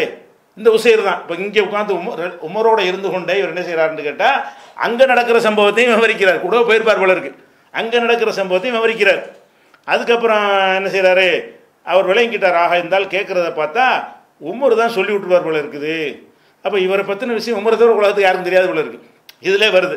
அவர் விளங்கிட்டாரா, ஆஹா இந்த ஆள் உமருல்லான்னு சொல்லி அனுப்பியிருப்பாங்க போல இருக்குன்னு சொல்லிட்டு அவர் கேட்குறாரு. யார்? உய்சுல் கர்னி கேட்குறாரு. இந்த பிரமுகர்கிட்ட கேட்குறாரு, நீங்கள் உமரை பார்த்துட்டு வந்தீங்களோ அப்படின்னு. ஆமாம். உமர் தான் அப்படி சொன்னாரோ? ஆமாம். அப்போ நம்ம விஷயம் தெரிஞ்சு போச்சு அப்படின்னு சொல்லிட்டு அவருக்காக பாவ மன்னிப்பு என்ன செஞ்சார், கேட்டார். இது முடிஞ்சிருச்சா? அப்போ இவர் அதாவது உய்சுல் கர்னிங்கிற டாபிக் இந்த ஒரு ஹதீஸ் தான் இதுங்க. இந்த ஒரு ஹதீஸில் பல கட்டங்களில் பல ஊர்களில் நடக்கக்கூடிய செய்தி வருது. அனைத்துலையும் இவர் தான் சொல்கிறார். ஒரு செய்தியை சொல்கிறதா இருந்தால் நான் அவர் இருக்கும்போது உள்ளது தானே சொல்ல முடியும். இங்கேயும் அவர் தான் இருக்கார். இங்கே யமன் வாசிகள் வரும்போதெல்லாம் ஒரு 5 பேர் 5 கூட்டம் வருதுன்னு வச்சுக்கிறோமே, 3 கூட்டம்னு வச்சுக்கிறோமே, அந்த 3 கூட்டத்தையும் விசாரிக்கும் பொழுது இவர் தான் இருக்கிறார். ஒரு நாள் உய்சுல் கர்னி வந்துட்டார். வந்தவனையும் பேசிக்கிட்டு இருக்கிறாங்க, அதுலேயும் இவர் தான் இருக்கிறார். என்ன உரையாடலாம் நல்லா மனப்படம் பண்ணிக்கிட்டு சொல்கிறார். அதுக்கடுத்து என்ன செய்கிறாரு, அடுத்த வருஷம் வேறு அந்த உய்சுல் கர்னியுடைய ஊர்லேருந்து ஒருத்தர் ஹஜ்ஜிக்கு வர்றாரு. அப்போ உமரை பார்க்குறாரு. அவர் பார்த்தவொன்னே உய்ஸை பற்றி தான் அவர் கேட்குறாரு. அப்போ இவர் பக்கத்தில் உட்காந்துருக்காரு. ஒரே உய்ஸ் தான். ஒரு சிங்கிள் டாபிக் இவருக்கு என்னவா இருக்குது, உய்சுல் கர்னி தான். உய்சுல் கர்னியை பற்றி அவர் விசாரிக்கிறார். விசாரித்தவொடனே அவர் சொல்கிறார், அவர் ரொம்ப எளிமையாக வாழ்க்கை வாழ்ந்துட்டு இருக்காரு அவர் சொல்கிறார். அப்போ உமர் சொல்கிறாங்க, நீ சாதாரண ஆள் இல்லைப்பா, அவர் இந்த மாதிரியான ஒரு ஆளாக்கும் அப்படின்னு சொல்லி விட்றாரு. உடனே இவர் போய் இப்படி ஆளை விடக்கூடாதுன்னு சொல்லி அங்கே போய் சந்திக்கிறார் உய்ஸை. அதையும் இவர் தான் அறிவிக்கிறார். யார்? எனக்கு இப்படி சொல்லி ஒருத்தர் சொன்னார்னு கூட அறிவிக்க காணாம். இந்த உசைர் இப்னு ஜாபிர் தான் என்ன செய்கிறாரு, இங்கே இருக்கிற டக்குன்னு அங்கே போயிடுறாரு. ஒரு செகண்டில் போய் அங்கே போய் என்ன செய்கிறாரு, என்ன உரையாட நினைச்சோ அதெல்லாம் கேட்குறாரு. அதோடு இருந்துக்கிட்டு என்ன செய்கிறாருன்னு கேட்டால் இவரே சொல்கிறாரு, ஆஹா இப்படின்னோடனே நம்மளை எல்லாம் கண்டுபிடிச்சிட்டாங்களேன்னு சொல்லி அவர் என்ன செய்தார், மறைந்து வாழ ஆரம்பிச்சிடுறாரு. அதுக்கப்புறம் இவரே சொல்கிறார், யார் இந்த உசைர் சொல்கிறாரு, நான் அவருக்கு ஒரு போர்வை ஒன்று கொடுத்தேன், இங்கேருந்து அங்கே போயிட்டார். நான் உசைல் கர்ணிக்கு ஒரு போர்வை ஒன்று அணிவிச்சிருந்தேன். யார் அதை பார்த்தாலும் இந்த ஆளுக்கு இந்த போர்வை எப்படி கிடைக்கும், இந்த முசாஃபிருக்கு வந்து இவ்வளோ பெரிய ஒரு சிறந்த மேலங்கி எப்படி கிடைக்கும் என்று எல்லாரும் பேசிக்கொள்வார்கள் அப்படின்னு அறிவிக்கிறார். அப்போ உசைல் கர்ணியுடைய விஷயத்தில் எல்லாத்துலேயுமே இவர் போய் சந்திக்கும் போது அவர் இருக்கிறாரு, போர் வாங்கி கொடுக்குறாரு. போர் வாங்கி கொடுத்தோன்னா மக்கள்லாம் என்ன விமர்சனம் பண்ணுறாங்களோ அதையும் சொல்கிறாரு. அது வேறு ஊர், இது வேறு ஊர். உமருலில்லான்னு இருக்கிற ஊர் மதீனா, அது யமனு. மதீனாவில் இருக்கும்போது இவர் தாங்க நிற்கிறாரு. யமனில் ஒருத்தர் சந்திக்க போனால் அங்கேயும் அவர் தான் நிற்கிறாரு. அங்கே ஒரு போர் வாங்கி கொடுக்குறாரு. இப்படி வச்சு பார்த்தோம்னு சொன்னால் இந்த ஒரு ஆள் மட்டும் இத்தனை சந்தர்ப்பங்கள்ல இவர் மட்டுமே அதனுடைய சாட்சியாளராக அறிவிப்பாளராக வந்தால் இது ரெண்டாவது சந்தேகத்தை ஏற்படுத்துமா இல்லையா? எவ்வளோ பெரிய ஒரு விஷயம் இது எவ்வளோ பெரிய ஒரு தாக்கத்தை ஏற்படுத்துகிற விஷயம். உமர் அடிக்கடி இப்படி கேட்டிருப்பார்னு சொன்னாலே காட்டுதியாக பரவி இருக்குமே.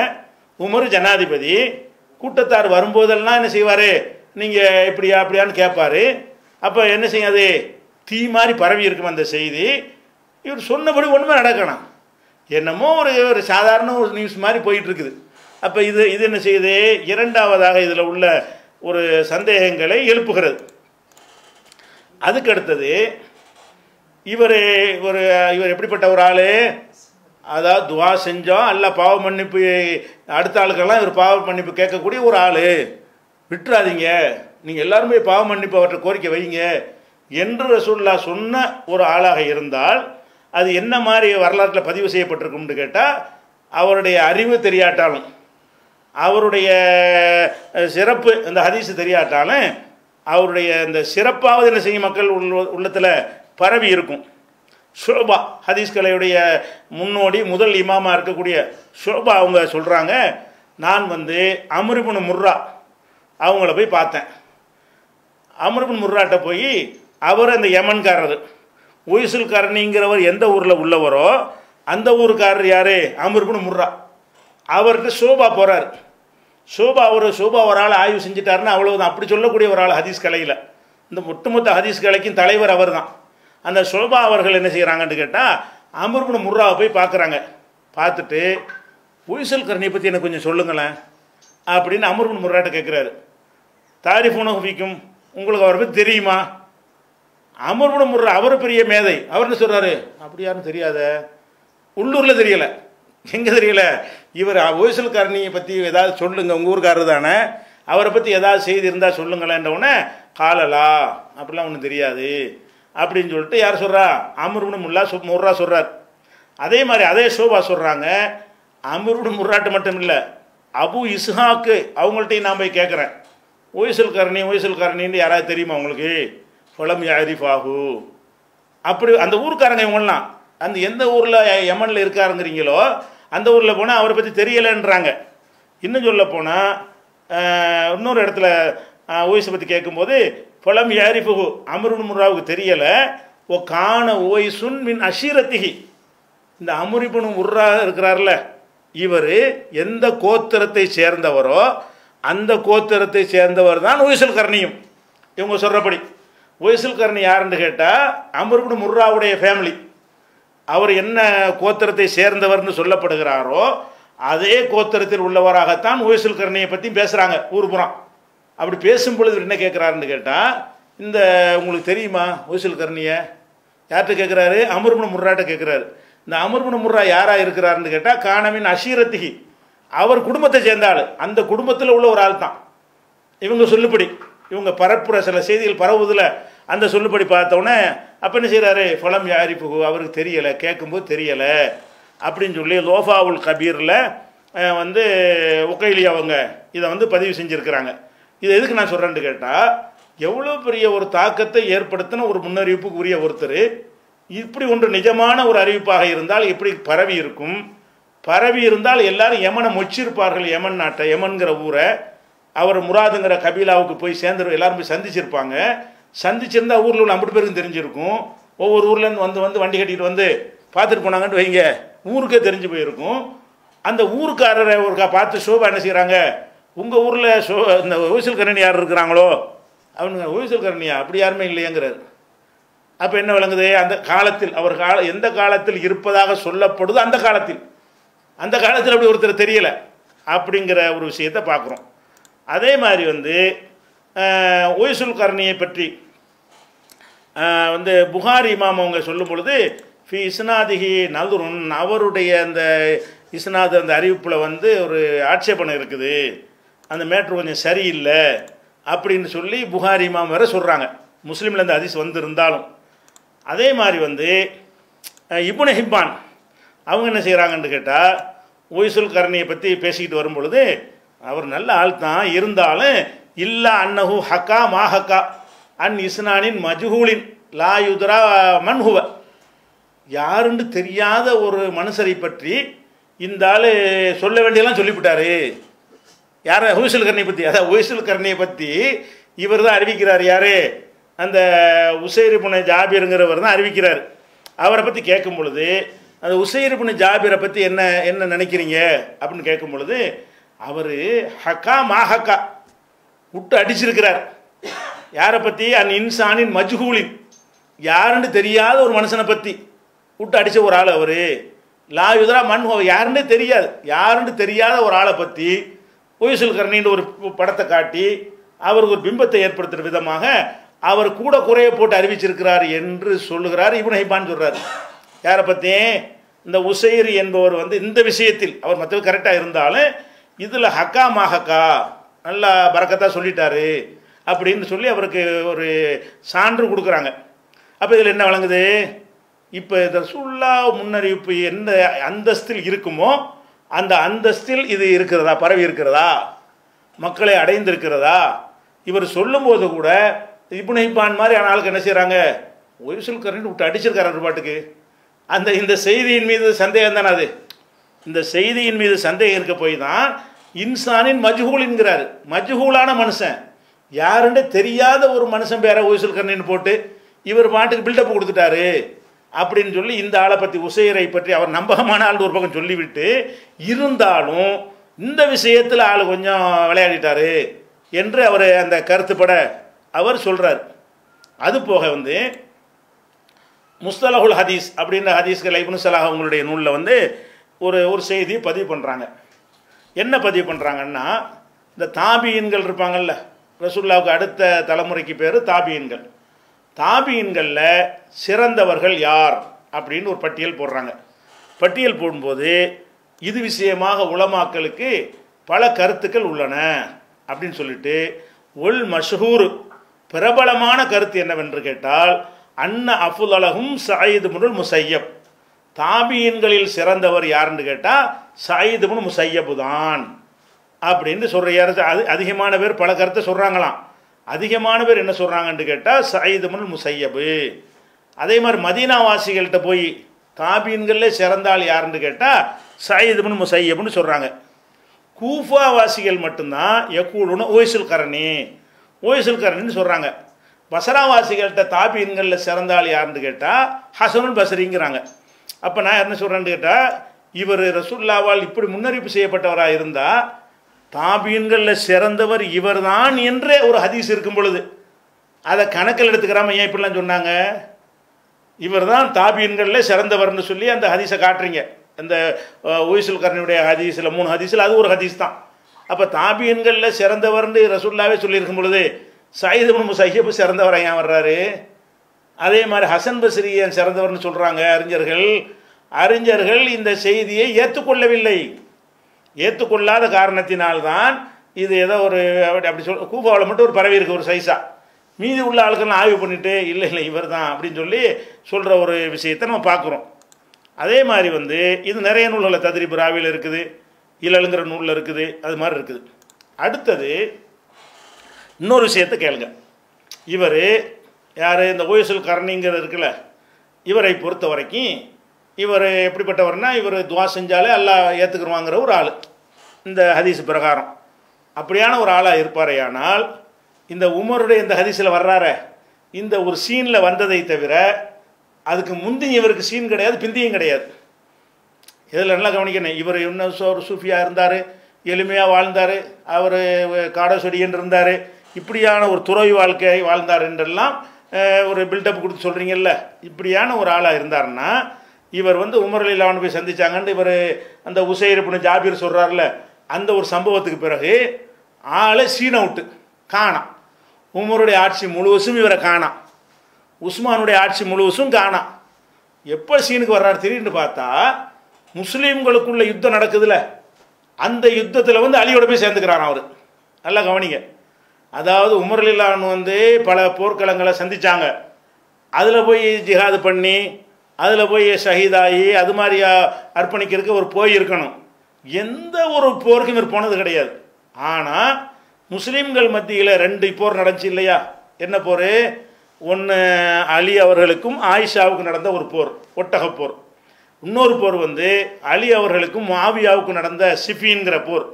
இந்த போர் நடக்கிறது.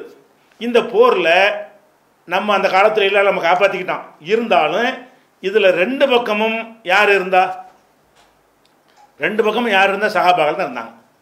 இந்த பக்கம் இருந்தது ஆயிஷா நாயியோட வந்து ஆயிஷா நாயி இருந்தாங்க, ரசூலுல்லாஹ்வுடைய மனைவி, அவங்க சொர்க்கவாசி. தல்ஹா இருந்தார், அவர் சொர்க்கவாசி, இந்த பக்கம் இருந்தார். அப்போ அந்த மாதிரி சொர்க்கவாசிகள் சொல்லப்பட்ட சஹாபாக்கள் இந்த பக்கம் இருந்தார்கள், அலி பக்கமும் இருந்தார்கள். அங்கிட்ட இருந்தால் இப்படியான ஒரு சண்டை நடக்கும் பொழுது அப்போ தான் இவர் போய் அலிட்ட பையத் செஞ்சு போய் நானும் வர்றேன்னு வர்றார். அது இவ்வளோ காலமாக என்ன எனக்கு சட்டையும் வேணாம் வேட்டையும் வேணாண்டுக்கிட்டு துறவு வாழ்க்கை வாழ்ந்தேன்னு சொல்லி எதை விட்டும் ஒதுங்கி இருந்தாராம். ஒதுங்கி இருந்த உடனே இவர் எப்போ ஆள் சீனுக்கு மறுபடியும் வர்றாருன்னு கேட்டால் அந்த உமர் சம்பவம் அதில் இதுக்கு இந்த ஒரு ஹதீஸுக்கு அப்புறமேல் பார்த்தா எங்கேயுமே காணோம். எவ்வளவோ இஸ்லாமிய வரலாறு நடக்குது, எந்த ஒன்றுலையும் அவருடைய ரோலே இல்லை. திடீர்னு பார்த்தா சிஃபீன் போரில் முஆவியாவோட சண்டை நடக்கும்ல, முஸ்லீமுக்கு முஸ்லீம் சண்டை போடுவாங்கல்ல, அதில் போய் கலந்துக்கிற போகிறார். அதாவது தௌபாவுக்கு தகுதியான ஒரு ஆள், அடுத்தவருக்கு துவா செய்வதற்கு தகுதியான ஒரு ஆள். எதில் மட்டும் அவர் ரோல் காட்டுறாரு? அலி முஆவியா யுத்தம் நடக்கும் பொழுது நாம் வந்து அலியோட சேர்ந்து முஆவியாவை கொல்லணும், முஆவியாவோட இருக்கிற சஹாபாக்களெல்லாம் கொல்லணும், முஆவியாவோட இருக்கிற முஸ்லீம்களெல்லாம் கொல்லணும். இதில் வந்து அலி சரியா முஆவியா சரியா நம்ம அல்லாஹ் தான் தீர்ப்பளிப்பான். அவங்களும் சஹாபி தான். ஆயிஷா சரியா அவங்க சரியா அது அல்லாஹ் தீர்ப்பளிப்பான், அதுக்குள்ளே நம்ம போகலை. ஆனால் இவர் என்ன மாதிரி இருந்திருக்கணும்? இவர் எப்படி இருந்திருக்கணும்?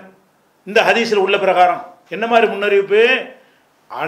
அத்தனை பேருக்கும் பாவ மன்னிப்பு தரக்கூடிய ஒரு ஆள், அப்படியான ஒரு ஆளாக இருப்பாரையானால் நீஞ்சரும் சரி நீஞ்சரும் சரியில்லைப்பா, நான் என் உண்டு என் வேலை உண்டுன்னு இருக்க போகிறேன் அப்படின்னு இல்லாமல் ஒட்டுமொத்த முஸ்லீம் உம்மத்தில் 30 வருஷ காலமாக அந்த ஹிலாபத்து ஆழத்தில் உள்ள எதுலேயுமே முகத்தை காட்டாமல் எதுலேயும் ரோல் பண்ணாமல் அந்த அலிக்கும் முஆவியாவுக்கும் நடந்த சண்டையில் இவர் ரோல் பண்ணுறார்.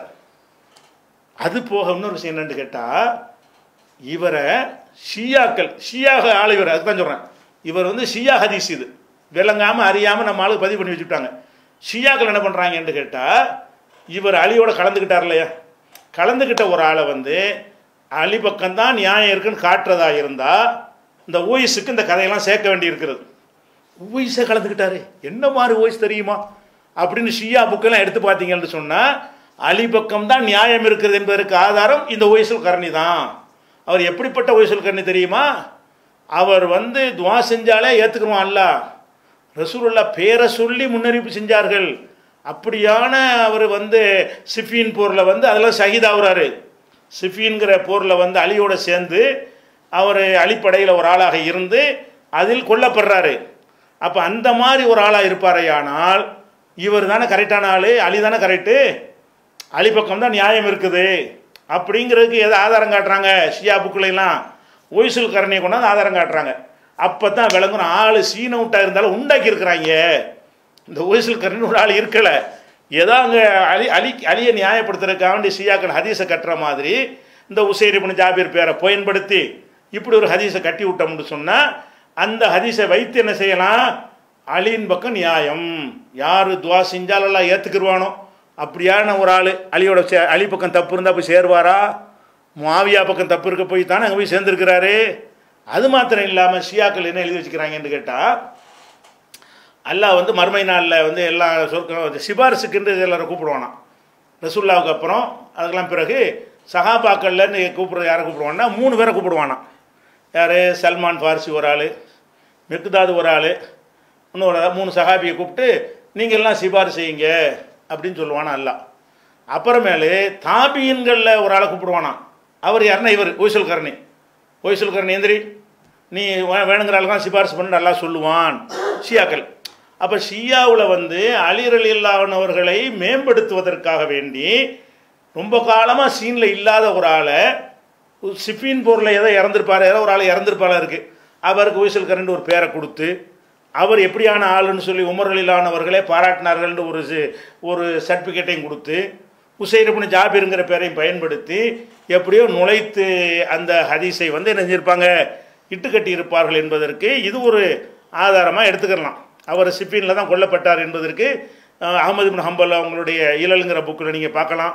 அது மாதிரி இன்னும் நிறைய நூல்களில் என்ன செய்யுது, சுவாலாத்தில் அபுதாவுடைய நூலில் இது இடம்பெற்றிருக்கிறது, இன்னும் பல நூல்களில் இருக்குது. அப்போ வந்து இதில் என்ன நம்ம பார்க்குறோம்னு கேட்டால், இவர் வந்து பாருங்கள் என்ன வருதுன்னு கேட்டால், இவர் கொஞ்ச நாளாக காணாம். ஃபுலம் யூக்க ஃபுலஹு பாததாலிக்க அலா சரின் தஹ்ரன் மீசானுல் ஏத்துதாலில் தஹபி சொல்கிறாரு. இந்த உமர் சம்பவம்னு வருதுல, இதுக்கு அப்புறம் பல காலங்கள் இப்போ இவருக்கு ஒரு நியூஸே இல்லை, இப்படி ஒரு இருந்தார் என்றதே இல்லை, ஆள் எங்கே இருக்கான்னு தெரியலை. சும்மா பிறகு திடீரென்று வருகிறார். ஃபி ஐயாமி அலியின் காலத்தில் வருகிறார். ஃபகாத்தல பைன எதைகி அவரோடு சேர்ந்து யுத்தம் செய்கிறார். பொஸ்துஷித பி சிஃபீனில் வந்து கொல்லப்படுகிறார்.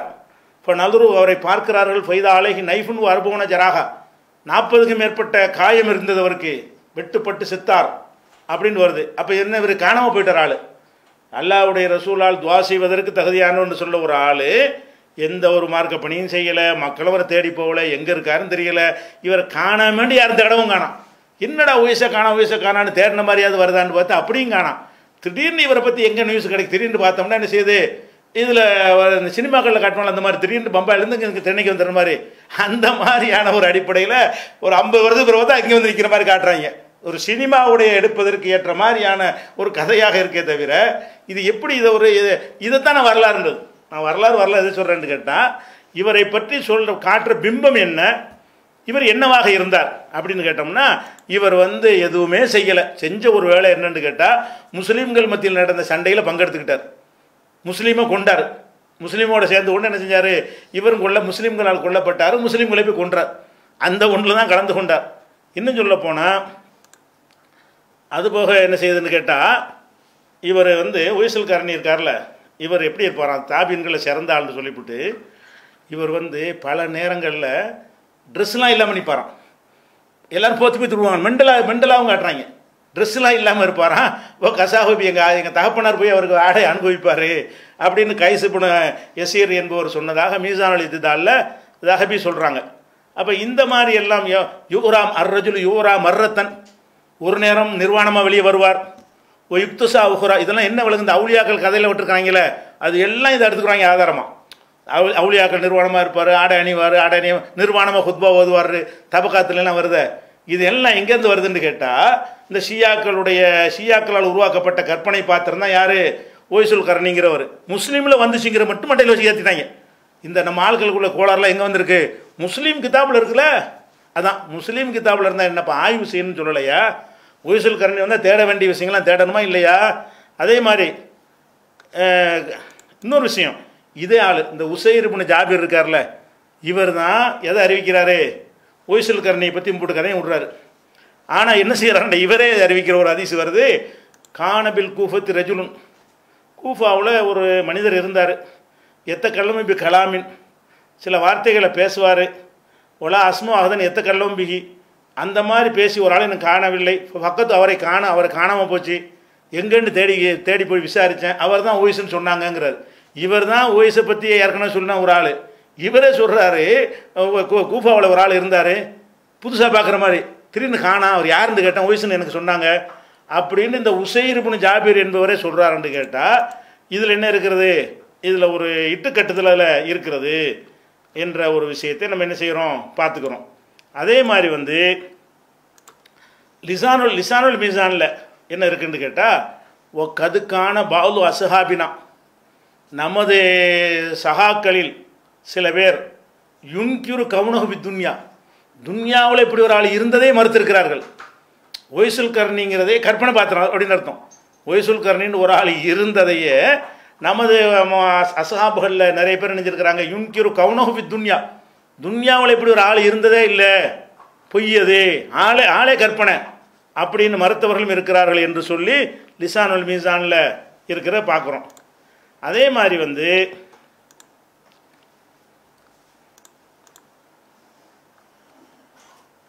இன்னும் சில விஷயங்களை பாருங்கள். அதாவது பொதுவாக அலி அவர்களுக்கும் ஆயிஷா நாய்க்கும் நடந்த யுத்தம், அலி அவர்களுக்கும் மாவியாவுக்கும் நடந்த யுத்தம், இந்த மாதிரி யுத்தங்கள்ல எல்லாம் பொதுவாக அந்த காலத்தில் ஒரு நன்மையை நாடக்கூடிய சஹாபாக்கள் சிலர் இருந்தாங்க. அவங்களாம் என்ன செஞ்சாங்கன்னு கேட்டால், இதில் எல்லாம் நம்ம பங்கெடுக்கக்கூடாது, இது நமக்கு மார்க்கத்தில் சரியில்லைன்னு என்ன செஞ்சுறாங்க, ஒதுங்கிடுவாங்க. எப்படின்னு கேட்டால் உதாரணமாக பாருங்களேன், இப்படி கூட ஒரு குறைஞ்சபட்சம் இருக்கலை. இவர் என்னவா இருந்திருக்கலாம், அவங்க பக்கம் சரியா இவங்க பக்கம் சரியா, அது வேண்டியதில்லை, நான் இந்த ரோலுக்கு வரமாட்டப்பா அப்படின்னு சொல்லாமல் இவர் ஒரு அணி சார்ந்து நிற்கிறார். இது சரியா அது சரியான்னு ஆய்வுகள் நடந்து கொண்டிருக்கக்கூடிய ஒரு காலத்தில் இவர் ஒரு அணியை சார்ந்து நின்று மரணித்திருக்கிறார்னு பார்க்குறோம். புகாரியில் 7083வது ஹதீஸில் வருது. என்ன வருதுன்னு கேட்டால், நான் வந்து எனது ஃபித்னாவுடைய இரவுகள்னா இந்த இதுதான் முஸ்லீம்களுக்கு மத்தியில் யுத்தம் நடந்துச்சுல்ல, அதுதான் ஃபித்னாவுடைய இரவும்பாங்க. ஃபித்னாவுடைய இரவில் வந்து நான் என் ஆயுதத்தை எடுத்துக்கொண்டு அலிக்கு சப்போர்ட்டாக நான் புறப்பட்ட உடனே ஃபஸ்தக் பலனி அபுபக்ராங்கிற ஒரு சஹாபி என்னை வந்து சந்திக்கிறாரு, எதிர்கொண்டவர் கேட்டார், ஐன துரிது, எங்கே போகிற கேட்குறாரு. அப்புறம் சொல்கிறார், உரீது நுஸ்ரத்தை இப்போ அம்மி ரசூலுல்லாஹி ஸல்லல்லாஹு அலைஹி வஸல்லம், ரசூலுல்லாஹ்வுடைய சித்தப்பா மகன் அலி, அவருக்கு உதவி செய்ய போய்கிட்டு இருக்கிறேன். அதாவது போரில் போய் அலிக்கு சப்போர்ட்டாக ஆயுதம் தரித்து அவர் என்ன செய்கிறாரு, நானும் அலியோட போய் சேர போகிறேன்னு போகிறார். அப்போ அபூபக்கரா சொல்கிறாங்க, இதா தவாஜகல் முஸ்லிமானி பி செய்பிஹிமா, இரு முஸ்லீம்கள் தங்கள் வாள்களால் ஒருவருக்கொருவர் சந்தித்து கொண்டார்களேயானால் இப்போ கிலாகுமா மின் அகலினார், 2 பேர் நரகவாசி போவாத, அங்கிட்டும் போவாத. அப்படி சஹாபாக்கள் இருந்து இப்படி கூட ஒரு ரோல் பண்ணலையே. ஒய்சுல் கர்ணி என்பவர் வந்து அபூபக்கராங்கிறவங்க என்ன செய்கிறாங்கன்னு கேட்டால், ஒருத்தர் ஆயுதம் தரித்து போகும்பொழுது எங்கேப்பா போகிறேன், அலிக்கு உதவி செய்ய போகிறேன், போவாத, 2 பேர் முஸ்லீமுக்கு முஸ்லீம் யுத்தம் பண்ணுறாங்க, நீ எதில் சேர்ந்தாலும் 2 பேர் நரகவாசி, நீ 2க்கும் போவாத அப்படின்னு சொல்லிட்டு அவர் சொன்னதாக புகாரியில் 7080 இப்படி நிறைய சஹாபாக்கள் இருந்தாங்க. எல்லா சஹாபாக்களுக்கும் அந்த ஃபித்னாவில் ரோல் கிடையாது, அதில் ஒதுங்கி இருந்த பல சஹாபாக்கள் இருந்தாங்க. அதே மாதிரி புகாரில் 7087 இருக்கிறது. அது என்ன இருக்குன்னு கேட்டால், அதாவது ஹஜ்ஜாஜ் இருந்தார். ஹஜ்ஜாஜ் வந்து சலமா பின் அக்வாங்கிற ஒரு சஹாபிட்ட வந்து, நீ அப்போ என்னோட இல்லாமல் நீ வேறு பக்கம் போயிட்ட, ஒதுங்கி கொண்டாயே அப்படின்னு கேட்கும் பொழுது அவர் சொல்கிறாரு, ரசூல் ஸல்லல்லாஹு அலைஹி வஸல்லம் அவங்க என்னை வந்து தனித்திருக்க சொல்லி அனுமதி கொடுத்துட்டாங்க, இதில் எல்லாம் நான் சேர்ந்திருக்க மாட்டேன் அப்படின்னு சொல்லிவிட்டு உஸ்மான் கொல்லப்பட்ட உடனே இவர் போய் ரபதாங்கிற இடத்துல போய் அங்கே தங்கி அங்கே ஒரு கல்யாணம் பண்ணி அங்கே புள்ளுக்குட்டியெல்லாம் பெற்று அது அந்த மௌத்தாவர வரைக்கும் அங்கே இருந்துட்டு கடைசி நேரத்தில் மதீனாவுக்கு வர்றாரு. ஏன்னு கேட்டால் இவங்க அடிச்சுட்டு இருக்கிறாங்க, 2 பேரும் யுத்தம் பண்ணிகிட்டு இருக்கிறாங்க, எதுலேயும் நம்ம சேரக்கூடாது அப்படின்னு அவர் போய்விட்டது. சலமா பின் அக்வா போன்ற சஹாபாக்கள்லாம் அப்படி இருந்தார்கள்ங்கிறத புகாரியில் 7087வது ஹதீஸில் பார்க்குறோம். அதே மாதிரி வந்து அதாவது தல்ஹா ஜுபைர் ஆயிஷா 3 பேரும் இந்த அணியில் இருக்கிறாங்க. தல்ஹாவும் ஜுபைரும் 2 பேருமே வந்து சொர்க்கத்துக்கு நற்செய்தி சொல்லப்பட்டவங்க. ஆயிஷா நாயகி இவங்கெல்லாம் இந்த பக்கம் இருக்கிறாங்க, ஆயிஷா நாயகி பக்கம், அந்த பக்கம் அலியோட சிலர் இருக்கிறாங்க. அப்போ அலி என்ன செய்கிறாங்கன்னு கேட்டால், அம்மார் இப்னு யாசிரையும் ஹசன் இப்னு அலி அவருடைய மகனை அனுப்பி வைக்கிறாங்க. அனுப்பி வச்சு என்ன செய்கிறாங்கன்னு கேட்டால், மக்களை வந்து தங்களுக்கு ஆதரவாக திரட்டுறதுக்காக வேண்டி ஆயிஷா தல்ஹா ஜுபைர் அந்த பக்கம் இருக்கும் பொழுது தங்களுக்கு ஆதரவாக திரட்டுவதற்காக வேண்டி அனுப்பி வைக்கிறாங்க. அப்போ என்ன செய்கிறாங்கன்னுட்டு ஆயிஷா நாயை பற்றி அவர் பேசுகிறாரு. அம்மார், ஆயிஷா அவர்கள் பசராவுக்கு போய்விட்டார்கள், அல்லாஹ்வின் மீது ஆணையாக அவங்க நாங்கள் நபியுடைய மனைவி தான், இருந்தாலும் அல்லாஹ் உங்களை சோதிக்கிறான், நீங்கள் எதில் இருக்க போறீங்கன்றது அல்லாஹ் பார்க்குறான் அப்படின்னு சொல்லி ஒரு அறிவுரை சொன்னதை பார்க்குறோம். அப்போ இதில் என்ன விளங்குதுன்னா, ஆயிஷா நாயகியோட தல்ஹா சுபைர் போன்ற பெரிய பெரிய சஹாபாக்கள்லாம் இருந்தாங்க. இப்படியெல்லாம் பார்க்குறோம். புகாரில் நீங்கள் 7100, 7109, 7110, 7111, 7112 இப்படி ஏராளமான ஹதீஸுகளில் அதிகமான சஹாபாக்கள் என்ன செஞ்சுருக்கிறாங்கன்னு கேட்டால், உங்கள் பக்கமும் நாங்கள் வரமாட்டோம், முஸ்லீம்களுக்கு மத்தியில் பேச்சுவார்த்தை நடத்திக்கிட்டு போவீங்களா, யுத்தம் செய்கிறீங்க, ஆயுதம் தாங்கி ஒருத்தர் கொலை பண்ணுறீங்க, இதுக்கு நாங்கள் உள்ள ஆட்கள் இல்லைன்னு போயிட்டாங்க. அப்படியான ஒரு சம்பவத்தில் இவர் வந்து ரோல் பண்ணுறாருன்னா அப்போ என்ன அர்த்தம்? அதை நியாயப்படுத்துவதற்கு இதை சித்தரித்து இருக்கிறார்கள், உண்டாக்கி இருக்கிறார்கள் அப்படிங்கிறது தான் இதிலேருந்து நம்ம என்ன செய்கிறோம், விளங்கி கொள்கிறோம். அப்போ ஃபஸ்ட்டு மேட்ரு என்னென்னு கேட்டால், இந்த அறிவிப்பாளருக்கு வரலாறு இல்லைங்கிறவன் அது இந்த அர்த்தத்தில் தான். வரலாறு இல்லை என்று சொன்னால் இவரை பற்றி சொல்லப்படுகிற முன்னறிவிப்புக்கு தகுந்த வரலாறு இல்லை, அது என்ன தாக்கத்தை ஏற்படுத்துமோ அதனுடைய தாக்கம் இல்லை. இவரை பற்றி சொல்கிற விஷயங்கள் எல்லாமே வந்து அந்த ஒரே ஒரு ஆள் வழியாகத்தான் சொல்லப்படுகிறது. அந்த ஒரு ஆள் தான் எல்லா இடத்துலையும் நின்று பார்த்து சொன்ன மாதிரி சொல்கிறாரு, அது சந்தேகத்தை உண்டாக்குகிறது. ஷியாக்கள் இவரை வைத்து தான் அலியை நியாயப்படுத்தி கொண்டிருக்கிறார்கள். அப்போ ஷியாக்களால் இட்டுக்கட்டப்பட்ட பல ஹதீஸுகள் வந்து புகாரி முஸ்லிம் சில நுழைக்கப்பட்டும் இருக்கிறது, அவங்களை அறியாமல் சில இடம்பெற்று இருக்கும். அப்படியாக இதை எடுத்துக்கொள்றதை விட்டுவிட்டு என்ன செய்கிறாங்க, இதை வந்து மறுக்கிறார்கள், ரசூலுல்லாஹ்வுடைய முன்னறிவிப்பை மறுக்கிறார்கள் அப்படின்னு சொல்லிட்டு என்ன செய்கிறாங்க, இப்படி பண்ணுறாங்க. அப்படி சொன்னீங்கன்னா அதையும் சொல்லிட்டு போங்க, எதை ரசூலுல்லாஹ்வுடைய முன்னறிவிப்பு அலியை பற்றி சொன்னாங்கல்ல, அதையும் முன்னறிவிப்பு நீங்கள் எடுத்துக்கிறல, எனக்கு பிறகு ஆட்சிக்கு வருவார்ண்டு. அப்போ இது ஒரு விஷயத்தை ஃபஸ்ட்டு விஷயம். அடுத்து என்னென்னு கேட்டால், இதில் உள்ள மெசேஜுக்கு பதில் சொல்கிறாங்களாம். என்ன மெசேஜ்? நீங்கள் எல்லாம் போய் அவர்கிட்ட பாவ மன்னிப்பு தேடுங்க அப்படின்னு ரசூலுல்லாஹ் சொன்னதாக வருதில்ல, இப்படி சொல்லியிருப்பாங்களா? நம்ம கேட்டோம். ஏன் சொன்னோம்னு கேட்டால், ஒரு மனிதர் ஒரு மனிதரை பார்த்து துவா செய்யுங்கள் என்று சொல்வதற்கு மார்க்கத்தில் அனுமதி இருக்கிறது. ஒட்டுமொத்தமாக ஒரு குழுவில் நீங்கள் எல்லாரும் சேர்ந்து துவா செய்யுங்க அப்படின்னு சொல்வதற்கு மார்க்கத்தில் அனுமதி இருக்கிறது. ஒரு குறிப்பிட்ட ஒரு மனிதன் இவர் கேட்டால் அல்லாஹ் ஏற்றுக்கொள்வான் அப்படி ஒருத்தரை நிறுத்துவதற்கு மார்க்கத்தில் உண்டா? அப்படி செஞ்சிட்டிங்கன்னா அவர் முடிஞ்சு போச்சுங்க, அவர் என்ன சொன்னாலும் சரின்னு ஆயிருமுங்க. இதில் என்ன ஆயிரும்னு கேட்டால், ரசூலுடைய தரஜாவில் போயிடும். இவர் பாவ மன்னிப்பை பெற்றுத்தரக்கூடிய ஒரு ஆள்னு சொல்லும் பொழுது அவர் என்ன சொன்னாலும் கேட்கணுங்கிற ஒரு நிலைமை வந்து விடுமே. அப்படிங்கிறத கேட்டோம்னு சொன்னால் அதுக்கு என்ன செய்கிறாங்கன்னா பதில்லாம் என்ன பதிலுங்கிறீங்க? இதெல்லாம் வந்து ஆய்வு செஞ்ச பதில் இல்லை. இதெல்லாம் இந்த ஒய்சுல் கரணி ஹதீஸை நியாயப்படுத்துறதுக்காக வேண்டி கிதாபுகளில் எழுதி வச்சதை வச்சு எரும மாட்டு ஆய்வு பண்ணும்போது செஞ்சாங்களா, கால்நடைன்னு தேடி பார்த்து அந்த ஹதீஸையெல்லாம் தேடி எடுத்த மாதிரி இதை உட்காந்து தேடி எடுத்துருக்குறாங்க. என்னது, ஜனாசாவில் ரசூலுல்லாஹ் சொன்னார்கள் உங்கள் சகோதரருக்கு பாவ மன்னிப்பு தேடுங்கள், நஜாசிக்கு சொன்னார்கள் பாவ மன்னிப்பு தேடு தப்பா? பாவ மன்னிப்பு தேட தப்புண்டா நம்ம சொன்னோம். அன்னைக்கு ஒய்சுல் கரணி பேசும் பொழுது பாவ மன்னிப்பு தேடலாம், எப்படி தேடனே, எல்லாரும் தேடுங்கள்ங்கும் போது அதில் எல்லாம் ஏற்றுக்கொள்ளக்கூடிய ஆளுக்கு இருக்கலாம், ஏற்றுக்கொள்ளாமல் இருக்கலாம். என்னுடைய இதை ஏற்றுக்கொள்வான்ட்டு யாராவது ஒருத்தர் சொல்ல முடியுமா? அவ்வளோ சஹாபாக்களும் நஜ்ஜாசிக்கு பாவ மன்னிப்பு தேடுறாங்க. எந்த ஆளுடைய பாவ மன்னிப்பு எல்லாம் ஏற்றுக்கிறோம் தெரியாது. நீங்கள் பாவ மன்னிப்பு தேடலாமே தவிர அதில் அல்லாஹ் நாடினால் ஏற்றுக்கொள்ளக்கூடியவர் இருக்கலாம், ஏற்றுக்கொள்ளாமலும் போகலாம். நம்ம நம்பிக்கையில் வந்து என்ன செய்வோம், துவா செய்வோம் என்று மார்க்கத்தில் இருக்கிறது. அதை கொண்டா ஆதாரம் காட்டுறாரு. அதே மாதிரி வந்து ஒரு மனிதன் மறைவாக துவா செய்கிறான்னு வைங்க, ஒரு சகோதரனுக்கு வந்து வெளியூரில் இருக்கிறான், அவனுக்காக நம்ம துவா செய்கிறோம், மலக்குகள் வந்து ஆமீன் சொல்வார்கள், பார்த்தீர்களா? ஆமாம், இதுக்கு என்ன சம்பந்தம் இருக்குது? ஒருவர் அவர் சொன்னாரையானால் மலக்கு ஆமீன்னு சொல்வார்கள். அதெல்லாம் ஏற்றுக்குருவான்னா அதுக்குரிய தகுதியில் இருந்தால் ஏற்றுக்குருவான், இல்லாட்டி ஏற்றுக்கிறாமல் விட்டுருவான். ஏற்றுக்கிறதுக்கு தகுதி இருக்குன்னு சொல்லிட்டாங்க. அப்போ ஒவ்வொரு மனுஷனும் கேட்குற துவா ஏற்றுக்கொள்ளப்படும்னு அர்த்தமா? அப்படி அர்த்தம் கிடையாது. அதனுடைய இஹ்லாஸ், தக்வா, அதுக்கு எல்லாம் ஏற்றுக்கொள்ளக்கூடிய நேரம், அதையெல்லாம் பொறுத்தான் ஏற்றுக்கொள்ளப்படும். இதை கொண்டு வந்துக்கிட்டு ஒய்சுல் கர்ணின்னு ஒரு ஆளை, குறிப்பிட்ட ஒரு ஆளை பற்றி சொல்கிறாங்களே, அதுக்கு கொண்டு முட்டு கொடுக்க பார்க்குறாங்க. இதெல்லாம் இந்த ஹதீஸை நியாயப்படுத்துவதற்கு எழுதின செய்திகள் தான், புது கண்டுபிடிப்பு இல்லை, ஆய்வுலாம் ஒன்றும் கிடையாது. அது மாதிரி உள்ள விஷயத்தை சொல்கிறாங்க. இதே மாதிரி பலவீனமாக இருக்கிறவர்களுடைய இதை தான் எல்லாம் ஏற்றுக்குருவான், பெருமை அடிப்பவர்களுடைய இதை ஏற்றுக்கிற மாட்டான்னு ஒரு ஹதீஸை கொண்டாந்து போட்டு, இவர் எப்படி பலவீனமாக இருந்தார் பார்த்தீங்களா? யார்? ஒய்சுல் கர்ணி எப்படி பலவீனமாக இருந்தார்? குறைந்த பொருளை பயன்படுத்தினார், குடிசையில் வாழ்ந்தார், இப்படியானது எல்லாம் ஏற்றுக்கொள்வான். அப்படி வாழ்ந்த எல்லாரும் ஏற்றுக்குருவானா? நம்ம கேட்ட இந்த முன்னறிவிப்புக்கு ஏற்றபடி இருக்குதான்னு தான் கேள்வி.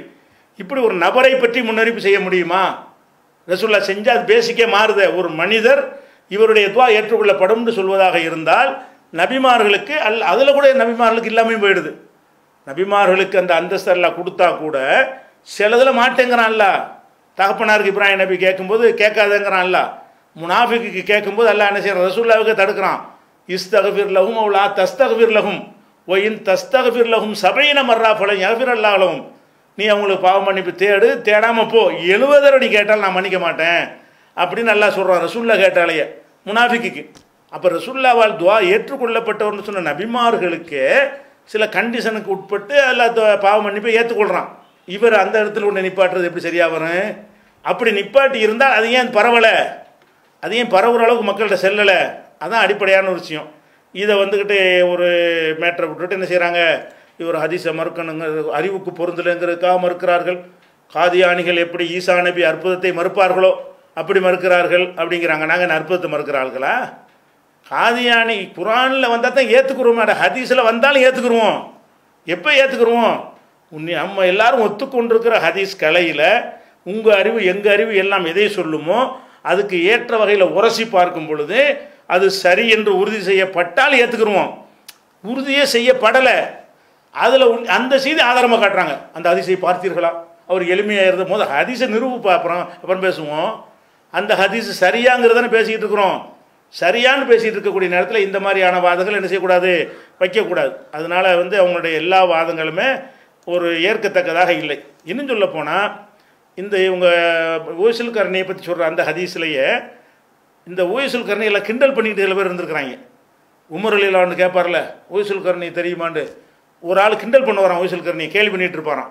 அவர் உமரை சந்தித்த உடனே அவர்கிட்ட உமர் சொல்லுவாங்க, நீ அப்படி நினைக்காதப்பா. அப்போ ஊரில் இருக்கிறாரு, எல்லாம் கிண்டல் கேலிக்குரிய பரிகாசுக்குரியவராக இருந்திருக்காரு. ஏன் சட்டை போடாமல் வேட்டி கொடுத்தாமல் நிர்வாணமாக நின்றுப்பார் போல இருக்குது, கேலி பண்ணுற ஒரு ஆளாக இருந்திருக்கிறார். இப்படி எல்லாம் வர்றதுனால ஒய்சுல் கர்ணி என்பவர் ஒரு வரலாற்றில் வாழ்ந்தவர் என்பதிலே சந்தேகம் தெரிவிக்கிறாங்க. அதுபோக இந்த ஒரு சம்பவத்தை தவிர அதுக்கு பிறகு அவருடைய ரோல் என்னன்னு பார்த்தீங்கன்னா ஷியாக்களுடைய அந்த ஒரு தாக்கத்தில் தான் அவருடைய முன்னிலைப்படுத்தக்கூடிய ஒரு தகுதி தான் இருக்கிறது. அதுபோக இந்த மாதிரி இதை வைத்துக்கொண்டு தான் இந்த சூஃபியாக்கள் மேட்டெல்லாம் உண்டாக்குறாங்க. ஒய்சுல் கர்ணி வைத்துக்கொண்டு அவர் துவா செய்கிற மாதிரி அந்த மகான் செய்வார், இந்த மகான் செய்வாருங்கிற பேசிக் எல்லாம் அவங்கள்ட்ட உருவானதுக்கு இது ஒரு காரணமாகவும் இருந்தது. இப்படியான ஒரு காரணத்திற்காகத்தான் நம்ம சென்னோம். இவங்க என்ன செய்யல விளங்காமல் வரலாறு இல்லைங்கிற ரசூலுல்லாஹ் சொன்னதுக்கு மேலே என்ன வரலாறு பயங்கரமாக பில்டப் பண்ணி சொல்கிறாங்க, என்ன சொன்ன விளங்கிக்கிறாங்க. இதுதான் அதற்குரிய பதில். அடுத்ததாக இதுவும் மார்க் விஷயமாக இருக்கிறதுனால இதுவே டயத்தை எடுத்துருச்சு. அடுத்து ஒரு கேள்வி என்னென்னு கேட்டால், ஆஷிக் என்பவர் கேட்குறார். 2/1/2019 கேட்டது, 2/1 கேட்டது. என்ன கேட்குறாருன்னு கேட்டால், நான் துணிக்கடை வைத்துள்ளேன். சில டைலர்கள் தங்களுக்கு கிடைக்கும் மொத்த ஆர்டரில் துணியை மிச்சப்படுத்தி நம் கடையில் குறைந்த விலைக்கு தருகிறார்கள். இதுபோன்ற துணியை வாங்கி நான் கடையில் வைத்து விற்கலாமா அப்படின்னு கேட்குறார். அதாவது இவர் ஜவுளி கடை வச்சுருக்கார். டெய்லர்கள் என்ன செய்வாங்கன்னு கேட்டால், ரெடிமேடில் ட்ரெஸ் எல்லாம் தைச்சி கொடுப்பாங்க. தைச்சி கொடுத்தா கொஞ்சம் மிச்சமாகும். அவங்களுக்கு மிச்சமாகிற அந்த துணியில் இவங்க சில பொருள்களை தயாரித்து என் கடையில் கொண்டாந்து விற்பனை பண்ணுறாங்க. அதை வாங்கி நான் விற்கலாமா என்று கேட்குறார். இதில் என்ன விஷயம்னு கேட்டால், பொதுவாக இஸ்லாத்தில் ஏமாற்றுறது கூடாது. யாரும் யாரையும் ஏமாற்றுவது மார்க்கத்தில் தடுக்கப்பட்டிருக்குது. அந்த துணிக்கடை அந்த ரெடிமேட் கம்பெனிக்காரங்க இருக்காங்கல்ல, அவங்க என்ன செய்வாங்கன்னு கேட்டால், ஒரு டெய்லர்கள்ட்ட பேசி இந்த மாதிரி இதில் ஒரு 10 சட்டை தைக்கணும் அப்படின்னு சொல்லுவாங்க. ஒரு சட்டைக்கு இவ்வளோன்னு கணக்கு இருக்கும். அதில் 10 சட்டைக்கு இவ்வளோ துணின்னு அவங்க கொடுத்துருவாங்க. அவங்க கணக்கு என்னன்னு கேட்டால், நமக்கு 10 சட்டை தந்துட்டான்னு சொன்னால் அது அவனை சேர்ந்ததுன்னு சொல்லி திருப்தியாக தான் விட்டு கொடுக்குறாங்க. மோசடிலாம் ஒன்றும் கிடையாது. அவங்களும் விவரம் தெரிஞ்ச ஆளுக்கு தான். ஈவன் டெய்லர் திறமையில் என்ன பண்ணுவான்டா, அந்த கட்டிங் பண்ணுறதுல உள்ள திறமையில் கை அங்கிட்டு வெட்டாமல் இங்கிட்டு வெட்டினா துணி மிச்சமாகும். மொத்தமாக சேர்த்து செய்யும் பொழுது அவன் திறமையை கொண்டு அதை மிச்சப்படுத்துகிறானே தவிர, இந்த மிச்சப்படுத்துகிறான் என்பது நீங்கள் கேளுங்க, முதலாளிகளுக்கு தெரியும். யாருக்கு தெரியும்? அந்த துணி அவனுக்கு சப்ளை பண்ணக்கூடியவர்களுக்கு நாங்கள் ஒரு சட்டைக்கு ஒன்று கணக்கு வச்சுருக்கோம். 1 மீட்ரு ஒரு சட்டை, 10 மீட்டருக்கு 10 சட்டை இருந்தால் கொடுத்துருவோம். அவன் 8 20 30 அதிகமாகவும் மிச்சமாகிட்டே இருக்கும். 1 மீட்டரில் செஞ்சோம்னு சொன்னால் சின்ன பிட்டு மிச்சமாகும். 10 மீட்டர் செய்யும்போது 10 பிட்டு மிச்சமாகும்போது அது ஒரு சட்டைக்கு அளவாக போயிடும். அந்த மாதிரி நிறைய ஆர்டர்களை எடுக்கும் பொழுது அது அவர் மிச்சப்படுத்துகிறாருன்னு சொன்னால் இது அவங்களுக்கு தெரிஞ்சு தான் நடக்குது. யாரும் ஏமாத்தலை. அவங்களுக்கு சொன்ன அளவில் அவன் கொடுத்துருக்கிறார். இந்த 55 சைஸு, 85 சைஸு, 35 சைஸுன்னு சைஸு சொல்லுவாங்க. இவ்வளோ அகலம், இவ்வளோ இறக்கம் எல்லாம் கணக்கு பண்ணி தான் அவங்க கொடுப்பாங்க. அப்போ தான் வாங்கிக்கிறவும் செய்வாங்க அந்த கம்பெனியில். அந்த மாதிரி செய்யும் பொழுது அவர்கள் தங்களுடைய திறமையினால் மிச்சப்படுத்தினார்களே ஆனால், அந்த மிச்சப்படுத்துறது தெரிந்து அவர்கள் ஏமாத்தல் இல்லாமல் அது அந்த ஓனர்கள் திருப்தி அடைந்து கொண்டார்களே ஆனால், அதை விற்கிறதும் குற்றம் கிடையாது, அதை நம்ம வாங்குறதும் குற்றம் கிடையாது. ஆனால் ஏமாத்துறான்னு வைங்க, ஃப்ராடு பண்ணி அப்படி செஞ்சான்னு தெரிஞ்சால் தான் நம்ம செய்ய. இதில் ஏமாத்தல் இல்லை. நம்மளை அதை விசாரித்தோம்னு சொன்னால் தெரிஞ்சே தான் என்ன செய்வாங்க, கொடுப்பாங்க. தெரிஞ்ச அப்பளம் தயாரிக்கிறாங்க. அப்பளம் தயாரிக்கும் என்ன செய்வாங்க, 1 கிலோ உளுந்து இந்த போட்டு 1000 அப்பளம் வேணும்னு சொல்லுவாங்க. ஒரு அப்பளத்துக்கு இத்தனை கிராம், இத்தனை அப்பளத்துக்கு இத்தனை கிராம் அதை கணக்கு பண்ணி கொடுத்துருவாங்க. அந்த சைஸுக்கு அவன் கொடுத்துருவான். அவனுடைய திறமையில் என்ன செய்வான்னு கேட்டால் அதை வெட்டுற விஷயத்தில் தயாரிக்கிற விஷயத்தை மிச்சப்படுத்தி அவன் வீட்டுக்கு கூட அந்த மீதி அப்பளத்தை எடுத்துக்கிடுவான். இது ஏமாத்துறதுல வராது, தெரிஞ்சு எல்லாம் சம்மதப்பட்டு கொடுக்கக்கூடிய விஷயம். முன்ன பின்ன தான் திண்டு போப்பான்னு தான் கொடுப்பாங்க. கொடுக்கும் பொழுது இதுதான் எங்களுக்கு தர வேண்டியது, மேற்கொண்டு முன்ன பின்ன தான் நீ எடுத்துக்க அப்படின்னு பெருந்தன்மையாக விடப்படுவதை ஒருவர் எடுத்துக்கொண்டாரையானால் அது மோசடியில் வராது. நாங்கள் எந்த ஒரு டெய்லராக இருந்தாலும் நீங்கள் ஒரு தனித்தனி சட்டையாக தைக்கிறீங்க. சட்டை தைக்கும் பொழுது கிராஸ் அங்கங்கே துண்டு விழுவு தான் செய்யும். அதையெல்லாம் எடுத்து இறக்கி போட்டு விற்கிறான். அது கொடுமா கூடாதா? அது அவனை சேர்ந்தது இல்லையா? சட்டையை தைச்ச பிறகு மீதி கட்டி அவன்கிட்ட கொடுப்பாங்க. அது வெட்டின துணிகள் நிறைய இருக்குது, அதை துடைப்பதற்கு வேற ஒரு விஷயத்திற்கு பயன்படுத்துகிறான். அது அந்த முதலாளிக்கும் தெரியும். மிஞ்சி போனது அவனை சேர்ந்தது. நமக்கு சட்டை வந்தால் சரி தான். நம்மளும் ஒரு சட்டையை கொடுக்குறோம். ஒரு சட்டைக்கு 1 மீட்ரு துணிங்கிறான், 1 மீட்ரு கொடுத்துருவோம். அதில் ஒரு 1/4 மீட்டரோ ஒரு அரைக்கா மீட்டரு மிச்சம் இருக்கும். அதை எடுத்துக்கிட்டாலும் நம்ம ஏதாச்சும் நம்ம பிரச்சனை ஆக்குவோமா, பஞ்சாயத்து பண்ணுவோமா, வெட்டுமோ முன்னப்போ நம்ம வரத்தான் செய்யும் போடான்னு சொல்லி விட்டுருவோம். அப்படி பெருந்தன்மையாக விடப்படுற ஒரு விஷயம் இருந்தால் அதில் கூடாதுன்னு சொல்லக்கூடாது. சொல்கிறதா இருந்தால் ஏமாத்துறது இருக்கணும், எதுலையாவது மோசடி இருக்கணும். அப்படி இல்லாத வரைக்கும் தாராளமாக அவரே விற்கலாம், நீங்களும் வாங்கலாம், அதில் எந்த ஒரு தப்பும் கிடையாது.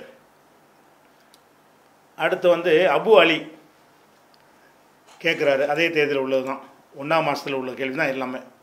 சவுதி போன்ற நாடுகளில் ஜும்மாவுக்கு வருபவர்கள் பள்ளியில் இடம் இருந்த போதிலும் பாங்குக்கு முன்னால் வந்த போதிலும் வெளியில் அமர்ந்து விடுகிறார்கள். இமாம் இன்னும் பள்ளி நிரம்பி விட்டதால் பாங்குக்கு முன்னால் வந்தும் வெளியில் அமர்கின்றனர். இந்த இருவரின் நிலையை பற்றி இஸ்லாம் என்ன சொல்கிறது கேட்குறார். என்ன கேட்குறாருன்னா, பள்ளி வாசலுக்கு முன்னாடி வர்றவங்க உள்ளே உட்காராமல் வெளியே உட்கார்றாங்க. சில இடம் ஃபுல்லாகி போய் வெளியே ஒருத்தர் உட்கார்றாரு. இவங்க 2 பேரும் சமநிலையில் உள்ளவங்களா?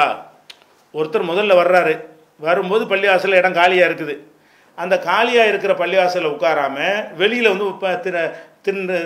திண்ணையில் அல்லது முன்னாடி இருக்கிற பார்க்கில் அதில் உட்காந்துக்கிறாரு. இன்னும் ஒருத்தர் வர்றாரு, பள்ளிவாசல் நிறைஞ்சு போச்சுங்கிறதுக்காக வேண்டி பின்னாடி உட்கார்றாரு. இந்த 2 சமமானதா, 2 ஒரே மாதிரியான விஷயமா அப்படின்னு கேட்குறாரு. முதல் விஷயம் என்னன்னு கேட்டால், முன்னாடி வரக்கூடியவங்களுக்குன்னு ஒரு கடமை இருக்குது. என்ன கடமை? பள்ளி வாசலில் வெள்ளிக்கிழமை வந்து விட்டது என்று சொன்னால் புகாரியில் 929வது ஹதீஸில் இருக்கிறது, வக்கஃபத்தில் மலாயிக்கத்து அலா பாபில் மஸ்ஜிதி, மலக்குமார்கள் எல்லாம் பள்ளி வாசலுடைய வாசலில் நிற்பார்கள். நல்லா கவனிக்கணும். நீங்கள் திண்டில் தடலில் வெளியிலலாம் நிற்க மாட்டாங்க. நீங்கள் எங்கே வந்தால் தான் ரிஜிஸ்டர் ஆகும்.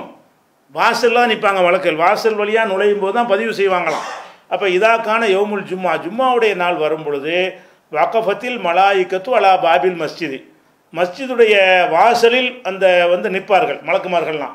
யக்துபூனல் அவ்வளஃபல் அவ்வல், வந்தவன் அடுத்து வந்தவன் என்று எழுதி கொண்டே இருப்பார்கள். அப்போ மசலுல் முஹஜ்ஜிரி அந்த ஹதீஸ், முதல்ல வந்தால் ஒட்டகம் கொடுக்குறது, 2வது கொண்டா மாடு கொடுக்குறது, அப்புறம் ஆடு கொடுக்குறது, கோழி கொடுக்குறது, ஒரு முட்டை கொடுக்குறன்னு வருதுல்ல, இந்த மாதிரியான நன்மை செஞ்சவராக ஆவாங்க. அப்போ இமாம் வந்து விட்டார் என்று சொன்னால் தவ்வு சுகுஃபஹும், ஏட்டை மூடி விடுவார்கள். எஸ்தமியூன திக்கிற, அவங்களும் உரையை கேட்க ஆரம்பித்து விடுவார்கள். அப்போ இமாம் உரை நிகழ்த்துற வரைக்கும் யாரெல்லாம் ஆஜராகிறாங்களோ அவங்களையெல்லாம் சீக்கிரமாக எழுதிட்டு வந்துடுவாங்க. இமாம் உரை நிகழ்த்தின ஆரம்பித்தவுடனே மூடிடுவாங்க. அந்த லிஸ்ட்டில் யாரும் வரமாட்டாங்க. அதுக்கு பிந்தி வந்த யாராக இருந்தாலும் அதில் அவங்க சேர மாட்டாங்கன்னு வருது. அப்போ என்ன வழங்குது? முன்னாடி வரக்கூடியவங்களுடைய கடமை என்னென்னா, அவங்க முன்னாடி திடலில் உட்கார்றது இல்லை, திண்ணையில் உட்கார்றது இல்லை, வெளிப்பள்ளியில் உட்கார்றது அல்ல, பள்ளிவாசல் வாசல் வழியாக உள்ள நுழைஞ்சிடணும். நுழைஞ்சாதான் அவங்க அந்த பதிவில் வருவாங்க. அப்படி இல்லை என்றால் அவங்க ஜும்மா தொழுத நன்மை வேண்டுமானால் கிடைக்குமே தவிர முதலில் வருவதற்குண்டு உள்ள அந்த சிறப்புகள் இருக்குல்ல, அந்த சிறப்புகள் எதுவும் அவர் கிடைக்காது. இந்த ஹதீஸ்லேருந்து விளங்குறது. ஏன்னா அந்த ஜும்மா பயான் நடக்கிற வரைக்கும் உள்ளே வர்றவங்கள தான் பதிவு பண்ணுறாங்க. உள்ளே வராமல் வெளியில் உட்காந்துருக்கிற யாரையுமே பயான் அவங்க கேட்டாலும் சரி, பிறகு தொழுதாலும் சரி, அவங்களுடைய இதை லிஸ்ட்டில் எடுத்துக்கிற மாட்டாங்க. அப்படின்னு இந்த புகாரி 929வது ஹதீஸில் இருக்கிறது. அதே மாதிரி 3211 அதுவும் புகாரி தான். அதில் என்ன வருதுன்றா, இதாக்கான யோமுல் ஜும்மா, ஜும்மாவுடைய நாள் வந்த உடனே கான அலா குல்லி பாபின் மின் அபுவாபில் மஸ்ஜிதில் மலாய்க்கா, மஸ்ஜிதுடைய ஒவ்வொரு வாசல்லையும் மலக்கு இருப்பாங்க. அப்படி ஒரு கிளைக்கு வரும். சில பேருக்கு வரும்ல, சில பள்ளிக்கு 10 வாசல் வச்சுருப்பாங்க. எந்த வாசலில் மலக்கு எழுதுவார்னு கேட்டால் அதுக்கு விடை. சில பள்ளி வாசலில் 10 வாசல் இருந்தாலும் சரி, கான அலா குல்லி பாபின் மின் அபுவாபில் மஸ்ஜிதி, பள்ளி வாசலுடைய ஒவ்வொரு வாசல்லையும் மலக்குகள் இருப்பார்கள், ஒவ்வொருத்தரும் ரிஜிஸ்டர் பண்ணிக்கிட்டே இருப்பாங்க அப்படின்றது வருது. இதே கருத்து தான் அதுலேயும் வருகிறது. அப்போ என்ன விளங்குதுன்னு கேட்டால், அது ஆரம்பத்தில் வர்றவங்க உள்ளே தான் வரணும், உள்ளே வராமல் வெளியே உட்கார்ந்தார்களே ஆனால் அவங்க இந்த நன்மை இழந்துடுறாங்க. அது லேட்டாக வர்றானே அவனும் இழந்துடுறான். முதல்ல வந்து வெறுளியில் உட்கார்ந்தாலும் அவன் இந்த லிஸ்ட்டில் வரமாட்டான். பின்னாடி வந்தானா பின்னாடி வந்தவனுக்கு முன்னாடி வந்த நன்மை எப்படி கிடைக்க முடியும்? ஜும்மா நன்மை வேண்டாம் அவனுக்கு கிடைக்கும். அந்த முதலில் வந்தால் ஒட்டகம் அந்த மாதிரியான அந்த சிறப்பு அந்தஸ்து இருக்கு இல்லையா, அது ரெண்டு பேருக்குமே கிடைக்காது.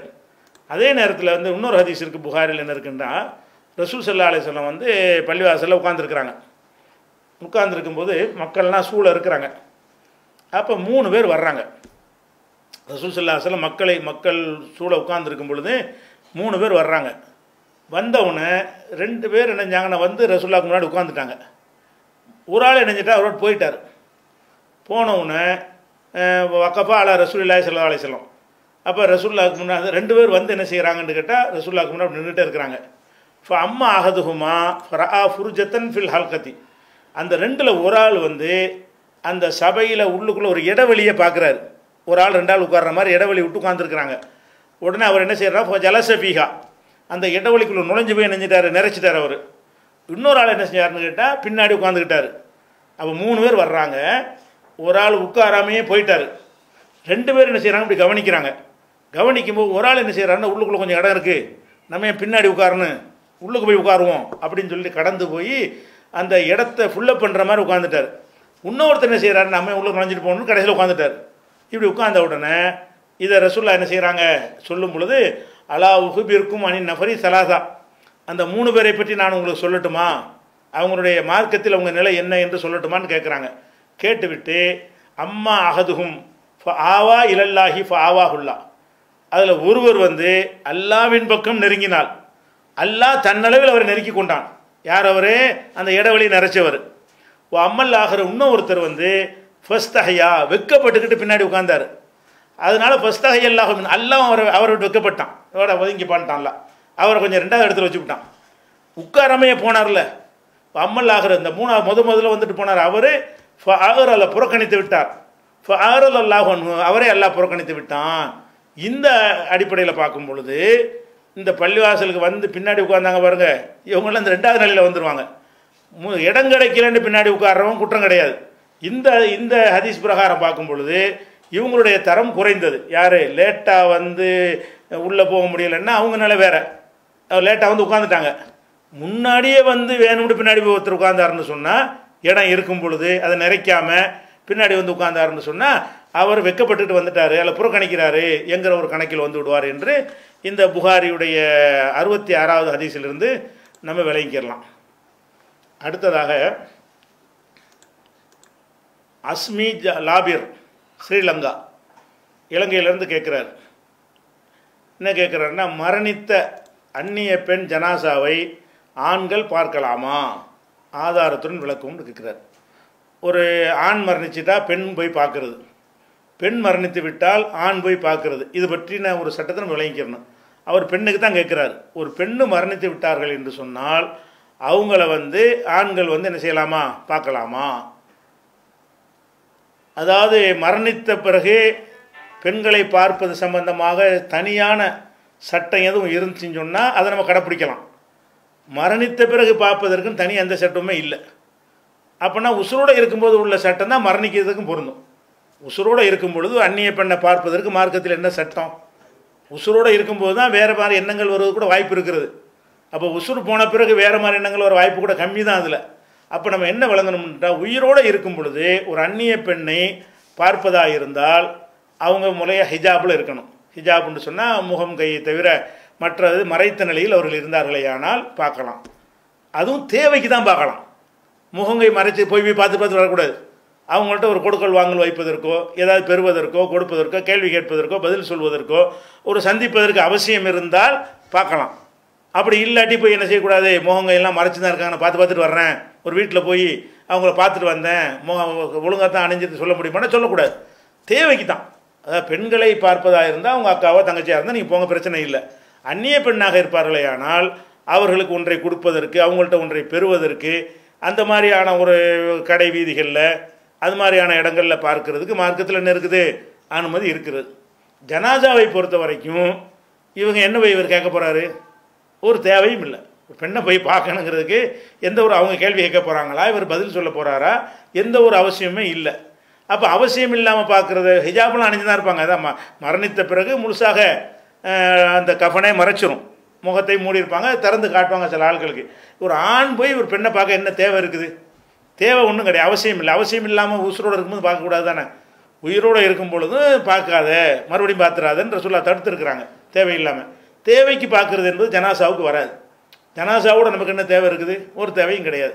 அதனால் அதை பார்க்காம இருக்குது. அதே நேரத்தில் வந்து மகரமாக இருந்தாங்கன்னு வைங்க, அவங்க பார்க்க விரும்புவாங்க. அண்ணன் தம்பி தங்கச்சியை பார்க்கணும், மூத்தா பூச்சி அம்மாவை பார்க்கணுன்னா பெண்ணுன்னு பார்க்க தேவையில்லை. அவங்க மகரமான உறவினராக இருப்பார்களே. ஆனால் நம்ம அம்மாவை பார்க்கணும், கடைசி அவரை பார்த்துக்குருவோம், நம்ம அக்காவை பார்க்கணும், நம்ம தங்கச்சியை பார்க்கணும், மனைவியை பார்க்கணும் அப்படிங்கிற மாதிரி உறவு இருந்தால் அவர்கள் ஆண்களாக இருந்தாலும் என்ன செய்யலாம், பார்க்கலாம். அந்நியர்கள் பார்க்குறதா இருந்தால் என்ன தேவை, தேவை இருந்தால் பார்க்கலாம். என்ன தேவைன்னா, அவர் ஒரு மருத்துவராக இருக்கார், ஒரு போஸ்ட்மார்ட்டம் பண்ண வேண்டி இருக்கிறது, அவர் பார்க்கலாம். ஒரு போலீஸ் அதிகாரியாக இருக்கார், ஒரு முஸ்லீமு, யார் பாடி நீ வந்து ஆம்பளை பாடியா பொம்பளை எடு பார்க்கணும், கொலை பண்ணிட்டியா இயற்கை மரணமான்னு பார்க்க தேவை வருது. அந்நிய ஆண்கள் வந்து ஜனாசாவை பார்க்குறதுக்கு சில நேரத்துக்கு தேவை வரும். அது தேவை வரும். ஜமா தலைவராக இருக்கிறாரு, அதில் அவர் ஒரு வருதுக்கு தூக்கில் போட்டு சாவடிச்சுட்டாங்க, ஏமாற்றிட்டாங்கன்னா தொந்த காலத்து வரையும் காட்டுன்னு கேட்கத்தான் செய்வார். அது மாதிரி தூக்கு கயிறு அடையாளம் இருக்காண்டு. அது மாதிரி ஒரு தேவை ஏற்பட்டால் உசுரோடு இருக்கும்போது பார்த்த மாதிரி இறந்த பிறகும் தேவை உள்ளவர்கள், ஜமாத் தலைவர், அதிகாரிகள், அது மாதிரி பார்க்கலாம். மகரமான உறவினர்கள் இருந்தால் என்ன செய்யலாம், பார்த்துக்கொள்ளலாம். அது இல்லாதவங்க அதை பார்க்குறத தவிர்க்கணும். ஏன் ஜனாசாவுக்கு தனி சட்டம் கிடையாது. ஆதாரத்தை கேட்குறாரு. ஆதாரம் என்னன்னு கேட்டால் ஜனாசாவுக்கு தனி சட்டம் இல்லை, அது ஆதாரம். ஜனாசாவுக்குன்னு தனி சட்டம் சொல்லாட்டி உசுரோடு இருக்கும் பொழுது ஒரு பெண்ணுக்கும் ஆணுக்கும் உள்ள அந்த பார்வைக்குரிய சட்டம் தான் அதுக்கும் பொருந்தும் அப்படின்னு எடுத்துக்கணும். அடுத்து வந்து பேரை காணோம் ஒருத்தருக்கு, அதே சோதான் நினைக்கிறேன். தலாக்கை பற்றிய கேள்வி. பிரச்சனை அதிகமாக இருக்கிறது அவருக்கு. முடியவில்லை என்றால் விவாகரத்து பெற்றுக்கொள்ளலாம் என்றும், இதற்கு அல்லாவின் அரசு நடுங்குகிறது என்றும் குரானில் உள்ளதே, விவரம் தாருங்கள். அல்லாவின் அரசு நடுங்குமான்னு கேட்குறாரு. அதாவது விவாகரத்து தலாக்கு சொல்வதை பற்றி பரவலாக மக்கள் மத்தியில் இப்படி ஒரு ஹதீஸ் இருக்கிறது. மக்கள் மத்தியில் பரப்பப்பட்ட ஒரு ஹதீஸ். என்ன ஹதீஸ்ன்னு சொன்னால், ஒருத்தன் வந்து மனைவி விவாகரத்து செஞ்சால் அரசு நடுங்குது அப்படிங்கிற மாதிரி ஒரு ஹதீஸ் என்ன செய்கிறாங்க, பரப்பிக்கிட்டு இருக்கிறாங்க. அல்லாஹ் ஒன்றை அனுமதிச்சிட்டான். அனுமதித்த ஒன்றுக்கெல்லாம் என்ன செய்யாது, அரசெல்லாம் நடுங்காது. அல்லா தான் சட்டத்தை தந்துருக்கிறான். அவனே தந்துவிட்டு அந்த அரசு நடக்குதுன்னா தலாக்கு சட்டத்தை தராமல் இருந்திருப்பானே. விவாகரத்து என்பதே வந்து சேர்ந்து வாழ இயலாது, எல்லா முயற்சியும் பண்ணி பார்த்துட்டோம், இனிமேல் வராதுங்கிற நிலையில் அந்த முடிவு எடுப்பான். அப்படி எடுத்தானேயானால் அது எடுக்கலைன்னா வேறு மாதிரி விருதம் ஏற்பட்டு போயிடும் என்பதற்கு தான் அந்த தலாக்கு மார்க்கத்தில் வந்து அனுமதிக்கப்பட்டிருக்கிறது. அப்போ அந்த தலாக்கு என்பதை சொல்லிவிட்டு அதுக்கு அரசு நடக்கும், நீங்கள் வந்து விவாகரத்து பண்ணிடாதீங்க அப்படின்னு சொன்னால் அந்த விவாகரத்து சட்டமே கேள்விக்குரியது ஆகிடுது. அப்படிங்கிற காரணத்துக்காகத்தான் அவர் கேட்குறாரு. குரானில் இருக்குங்கிற அரசு நடுங்குதுன்னு குரானில் இல்லை. இவர் சொன்னபடி என்ன செய்ய, அரசு நடுங்குகிறது என்று குரானில் உள்ளது அப்படின்னு கேட்குறாரு. குரானில் அதை பற்றி என்ன செய்யலை, அரசு நடுங்குது என்றெல்லாம் இல்லை. ஆனால் நம்ம அநியாயம் பண்ணக்கூடாது யாருக்கும் இருக்குது. நல்லா இருக்கிறவள வேணும்னு தலாக்கெலாம் சொல்லக்கூடாது. தலாக்குன்னா அதுக்குரிய ரீசன், அதுக்கு உள்ள ஒரு ஆண் பெண்ணுக்கு தான் தெரியும். அது அவங்களுக்குரிய தகுந்த ரீசன் இருந்து அவங்களுக்குள்ள ஆணோ பெண்ணை விவாகரத்து வாங்கினால் அதில் எந்த குற்றமும் வராது. சும்மா அநியாயத்துக்காண்டி வாங்கினான்னா அதுக்கு அநியாயத்துக்காக இல்லை ஒரு கேள்வி மறுமையில் கேட்பான். உலகத்தில் அந்த உரிமையை எல்லாம் கொடுத்துட்டான். இப்போ அந்த ஹதீஸை பொறுத்தவரை என்னென்னா, ஒரு ஹதீஸ் இருக்கிறது. என்ன ஹதீஸ்ன்னு சொன்னால், அஹ்பார் இஸ்பஹான்ங்கிறது இன்னும் ஏராளமான நூல்களில் ஒரு ஹதீஸ் வருது. என்ன ஹதீஸ்ன்னு சொன்னால், அலி ரலியல்லாஹு அன்ஹு அவர்கள் ரசூலுல்லாஹ் சொன்னதாக சொல்கிறாங்க, தஸவ்வஜு வலா துதல்லிகு, திருமணம் செய்யுங்கள், தலாக் சொல்லாதீர்கள். இப்போ இன்ன தலாக்கை யஹ்தஸுலஹுல் அரசு, தலாக் சொல்லும் பொழுது அரசு நடுங்குது அப்படின்னு ஒரு ஹதீஸ் வந்து அலி அவர்கள் பெயரில் ரசூலுல்லாஹ் சொன்னதாக பதிவு செய்யப்பட்டிருக்கிறது. ஏராளமான நூல்களில் பதிவு செய்யப்பட்ட எல்லா நூல்கள்லையும் அம்ர் இப்னு ஜுமைங்கிற ஒரு சஹாபி தான் அறிவிக்கிறார், ஒரு அறிவிப்பாளர். இவர் யார் என்று கேட்டால், நம்பகமான ஆளுக்கு பேரை யூஸ் பண்ணி பொய்யா சொல்லுவார். ஹதீஸை வந்து இட்டுக்கட்டுற ஒரு ஆள். இவர் எப்படி பெயர் எடுத்தவர்னு கேட்டால், ஹதீஸை இவராக தயாரிப்பார். இவர் ஒரு கருத்துக்கு வந்துடுவார், தலாக்கை பற்றி கண்டிக்கணும், என்ன செய்யணும், அரசு நடங்குன்னு தயாரிக்கிறது. தயாரித்து ரசூலுல்லாஹ் சொன்னாங்கன்னு சொல்கிறது. அது யார் பேரில் சொல்லுவார்? நல்ல நம்பிக்கையான 4 பேரை போட்டு விட்டுருவார். நம்பகமானவர்கள்னு ஹதீஸ் கலையில் இருப்பாங்கள்ல, அவங்க பேரை பயன்படுத்தி இட்டுக்கட்டுற ஒரு ஆள். ஹதீஸை இட்டுக்கற்றுவர் என்று அறியப்பட்ட ஒருத்தர் தான் இது அறிவிக்கிறார். இன்னொரு அறிவிப்பாளர், அடுத்த அறிவிப்பாளர் ஜுவைபிர்னு ஒருத்தர் அறிவிக்கிறார் இதே ஹதீஸ்லேயே. இவரும் இட்டுக்கட்டுற ஒரு ஆள். 2 பேர் ஹதீஸை இட்டுக்கட்டக்கூடிய ஆட்கள் இதன் அறிவிப்பாளரில் வர்ற காரணத்தினால தலாக்குனால் அரசு நடுங்குது என்பது பொய். குர்ஆன்லையும் இல்லை, ஆதாரபூர்வமான ஹதீஸ்லையும் இல்லை. இந்த இருக்கிற அந்த ஹதீஸில் என்ன வருதுன்னு கேட்டால், 2 இட்டுக்கற்ற அறிவிப்பாளர்களால் அறிவிக்கப்படுது. எந்த கித்தாபில் வந்தாலும் இவங்க தான் வர்றாங்க. எந்த கித்தாபில் இந்த ஹதீஸ் வந்தாலும் இந்த 2 அறிவிப்பாளர் வழியாகத்தான் வருது, வேறு யார் வழியாகவும் இது வரலை என்ற காரணத்தினால் இது பலவீனமான ஹதீஸ் என்று நம்ம இட்டுக்கட்டப்பட்ட ஹதீஸ் என்று புரிந்து கொள்ள வேண்டும். அடுத்ததாக தொண்டியிலிருந்து ஹத்தீபுங்கிறவர் கேட்குறார், உறவினர்களை பேணாதவர் சொர்க்கம் செல்ல முடியாது என்றால் சில தவறுகளால் சில வருத்தங்களால் உறவை பார்க்காமல் பேசாமல் இருந்தால் நிலை என்ன என்று கேட்குறார். அதாவது உறவை பேணாட்டி சொர்க்கம் சொல்ல முடியாதுன்னு ஹதீஸ் இருக்குது. சில காரணங்களுக்காக வேண்டி சொந்தத்தில் சண்டை வந்துடும், அப்போ உறவை பேண முடியாத நிலை ஏற்படும். அப்படி இருந்தாலும் அந்த ஒரு நரகத்துக்கு தான் போவோமா, சொர்க்கம் செல்ல முடியாதா அப்படின்னு கேட்குறாரு. அதாவது உறவை பேணணுங்கிறது வலியுறுத்தி ஏராளமான ஹதீஸ்கள் இருக்கிறது. அப்படி வலியுறுத்தி ஹதீஸ் இருக்கிறதோட அதை சேர்த்து என்ன இருக்குன்னு கேட்டால், ஒரு மனுஷனுக்கு அநியாயம் செய்கிறான். அநியாயம் செஞ்சான்னு சொன்னால் அந்த அநியாயத்தை ஒருத்தன் நினச்சா மன்னிக்கலாம், நினச்சா மன்னிக்காமல் இருக்கலாம். மன்னிக்காமல் இருக்கிறது மாத்திரம் இல்லாமல் மறுமை நாளையில் அவன் என்ன செய்வான், கேஸ் கொடுப்பான். முஃப்லிஸ்னா யாருன்னு அந்த ஹதீஸ் இருக்குல்ல, ரசூல் ஸல்லல்லாஹு அலைஹி வஸல்லம் கேட்பாங்க, முஃப்லிஸ்னா யாருன்னு தெரியுமா? முஃப்லிஸ்னா திவாலா போனவன். அப்போ சஹாபாக்கள் தெரியாதுன்னு காசு பணம் இல்லாதவன்பாங்க. ரசூலுல்லாஹ் சொல்லுவாங்க, அப்படி கிடையாது. முஃப்லிஸ்னா யாருன்னு கேட்டால் நிறைய இபாதத்தெல்லாம் செஞ்சுருப்பான், தொழுகை நோன்பு ஜக்காத்து ஹஜ்ஜுன்னு நிறைய வணக்கங்கள்லாம் செஞ்சுருப்பான். அந்த வணக்கத்திற்காக அவனுக்கு சொர்க்கம் கிடைக்கும். அப்படி அளவுக்கு நிறைய செஞ்சுருப்பான். செஞ்சு அல்லாட்ட வரும் பொழுது ஒருத்தனை திட்டியிருப்பான், ஒருத்தனை ஏசியிருப்பான், ஒருத்தனுடைய பொருளாதாரத்தை அபகரித்திருப்பான்.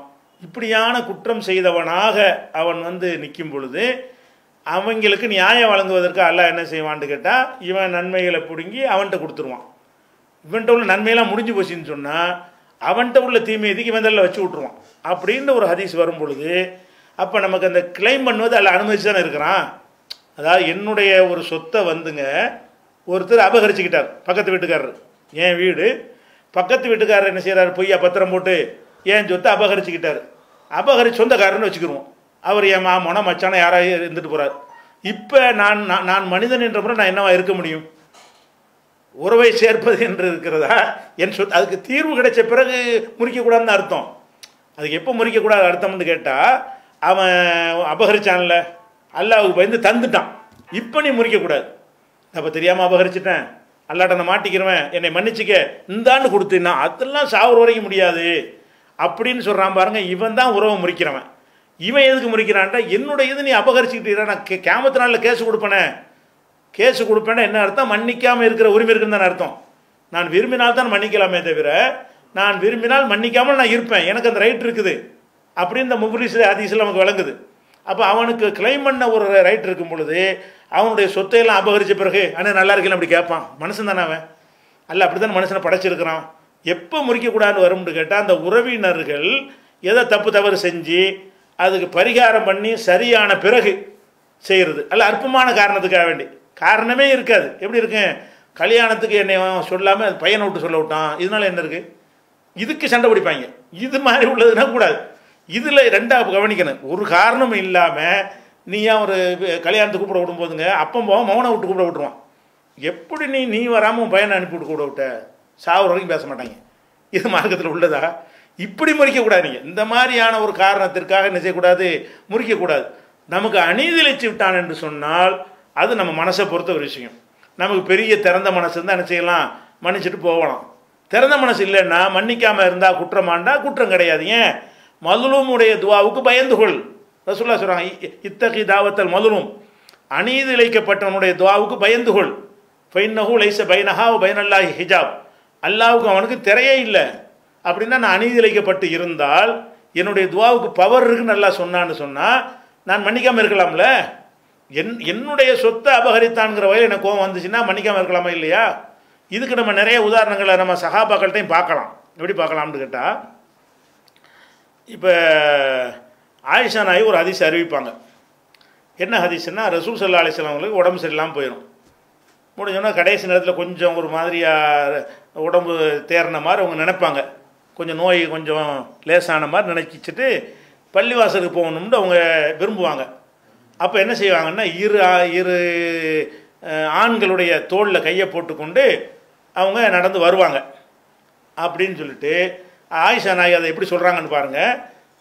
தகுத்து ரிஜிலாஹு ஃபில் அர்தி பைன அப்பாஸின் வரஜுலின் ஆகர். அப்பாஸு தோளில் ஒரு கை போட்டுக்கொண்டு இன்னொரு மனிதருடைய தோளில் ஒரு கையை போட்டுக்கொண்டு ரசூல்லா வருவார்கள்.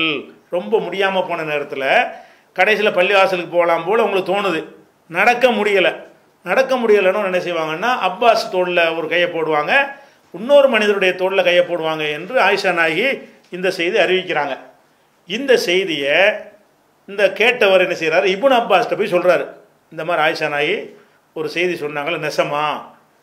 அப்போ இப்னு அப்பாஸ் கேட்பார், அந்த இன்னொரு ஆள்னு சொன்னாங்களே யாருன்னு தெரியுமா? அப்பாஸ் தோளில் கையை போட்டாங்க, இன்னொரு ஆள் தோளில் கையை போட்டாங்கன்றது யாருன்னு தெரியுமான்னு கேட்பாங்க. தெரியலையே, அவர் அலி தான் ஒருத்த கையை போட்டா, அலி தோளில் தான் கையை போட்டு வந்தாங்க. ஆயிஷா நாயகி வந்து என்ன செய்ய மாட்டாங்க, அலி பேரை சொல்ல மாட்டாங்க. ஏன் சொல்ல மாட்டாங்கன்னா, அவதூறு விஷயம் வரும் பொழுது இவர் தான் ஆயிஷா நாயகிக்கு எதிராக ரசூலுல்லாஹ்வுக்கு ரொம்ப சாவி கொடுத்தாருன்னு அவங்களுக்கு நினப்பு, கொடுக்கவும் செஞ்சார். ஆயிஷா நாயகி விஷயமாக அவதூறு வந்த உடனே அலி ரலியல்லாஹு அன்ஹு என்ன செய்வாங்க, ஏங்க உங்களுக்கு பொம்பளையா கிடைக்கல, விரட்டி விடுங்க, வேறு பார்த்துக்கிறங்கன்னு சொல்லி என்ன செய்வார், இவர் சொன்னார்லாம் ஹதீஸில் வருது. இது ஆயிஷா நாயகிக்கும் தகவல் வருது. அப்போ நம்முடைய வாழ்க்கை பிரச்சனை வரும் பொழுது நம்மளை வந்து விவாகரத்து பண்ண சொல்லி சொன்னவர் இவர் அப்படின்னு அந்த காயம் எந்த அளவுக்கு இருந்திருக்குன்னு கேட்டால், அவர் பேரை கூட சொல்ல மாட்டேங்கிறாங்க. அப்பாஸ் தோளில் ஒரு கை போட்டாங்க, இன்னொரு மனுஷன் தோளில் கையை போட, அந்த மனுஷன்றாங்க. அலி என்ன தெரியாத ஆளா? அவங்க மருமகன் தான், அழகுதா ரசூலுல்லாஹ்வுடைய மருமகன்டா, அவங்களுக்கு ஒரு வகையில் மருமகன் தானே. ஆயிஷா நாயுடைய மனசு பெண்ணுங்கிற வகையில் அவங்களுக்கு பாதிக்குமா இல்லையா? ஒரு பெண் என்கிற முறையில் அவதூறு சொல்லிட்டாங்க. ஏன்னா இவர் என்ன செய்யணும், பேசாமல் இருந்திருக்கணும், ரசூலுல்லாஹ் முடிவெடுக்க வரட்டுமே, வஹி வரட்டுமேண்டு. இவர் என்ன செய்கிறாருன்னு கேட்டால், உங்களுக்கு என்ன ஆயிஷா தர ஆள் கிடையாதா, இது ஆயிஷா மட்டும்தானே உலகத்தில் பொம்பளை இருக்கிறாங்க இப்படிங்கிற மாதிரி அவர் பேசி அது ஆயிஷா நாயகா அதுக்கும் வருது. வந்தவுடனே அவங்க என்ன செய்கிறாங்கன்னா, ரொம்ப அவங்க அப்செட் ஆகி போய் இவன் வந்தாலும் சரியில்லை மனசில் வெறுப்பு ஏற்பட்டு அவரை பேசும் பொழுது என்ன செய்கிறாங்க, அவர் பேரை சொல்லவே இல்லை.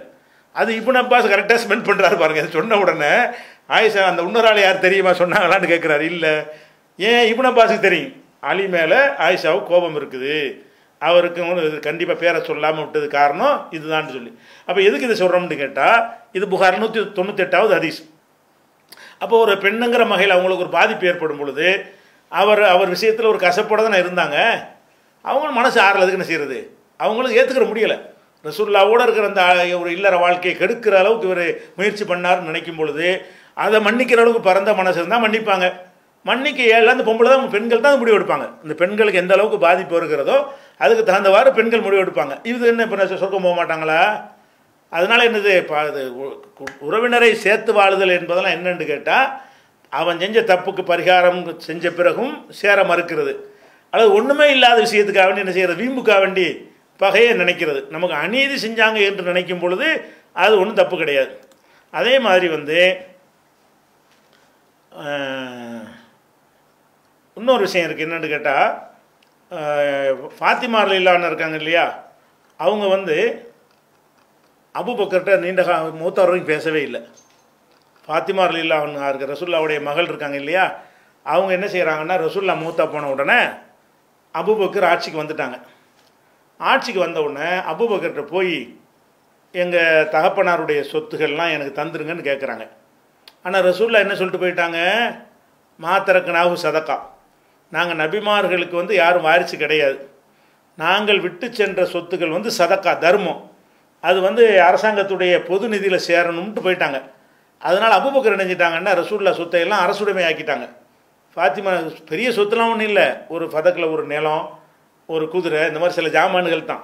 இதை என்ன செய்யலைண்டா ரசூல் ஸல்லல்லாஹு அலைஹி வஸல்லம் அபூபக்கர் அவர் குடும்பத்தார்ட்ட கொடுக்கல, பொது நிதியில் சேர்த்துட்டாங்க. சேர்த்த உடனே அப்போ என்ன செய்கிறாங்கன்னா ஃபாத்திமாவும் அப்பாஸும் வர்றாங்க. ஃபாத்திமா அப்பாஸ் யார்? ரசூல்லாவுடைய பெரிய பாப்பா. அவருக்கு அந்த சொத்தில் பங்கு இருக்குல்ல என்ன இருந்தாலும். அந்த வகையில் 2 பேரும் வந்து ரசூல்லாவுடைய சொத்தில் எங்களுக்கு பங்கை தாங்கன்னு கேட்குறாங்க.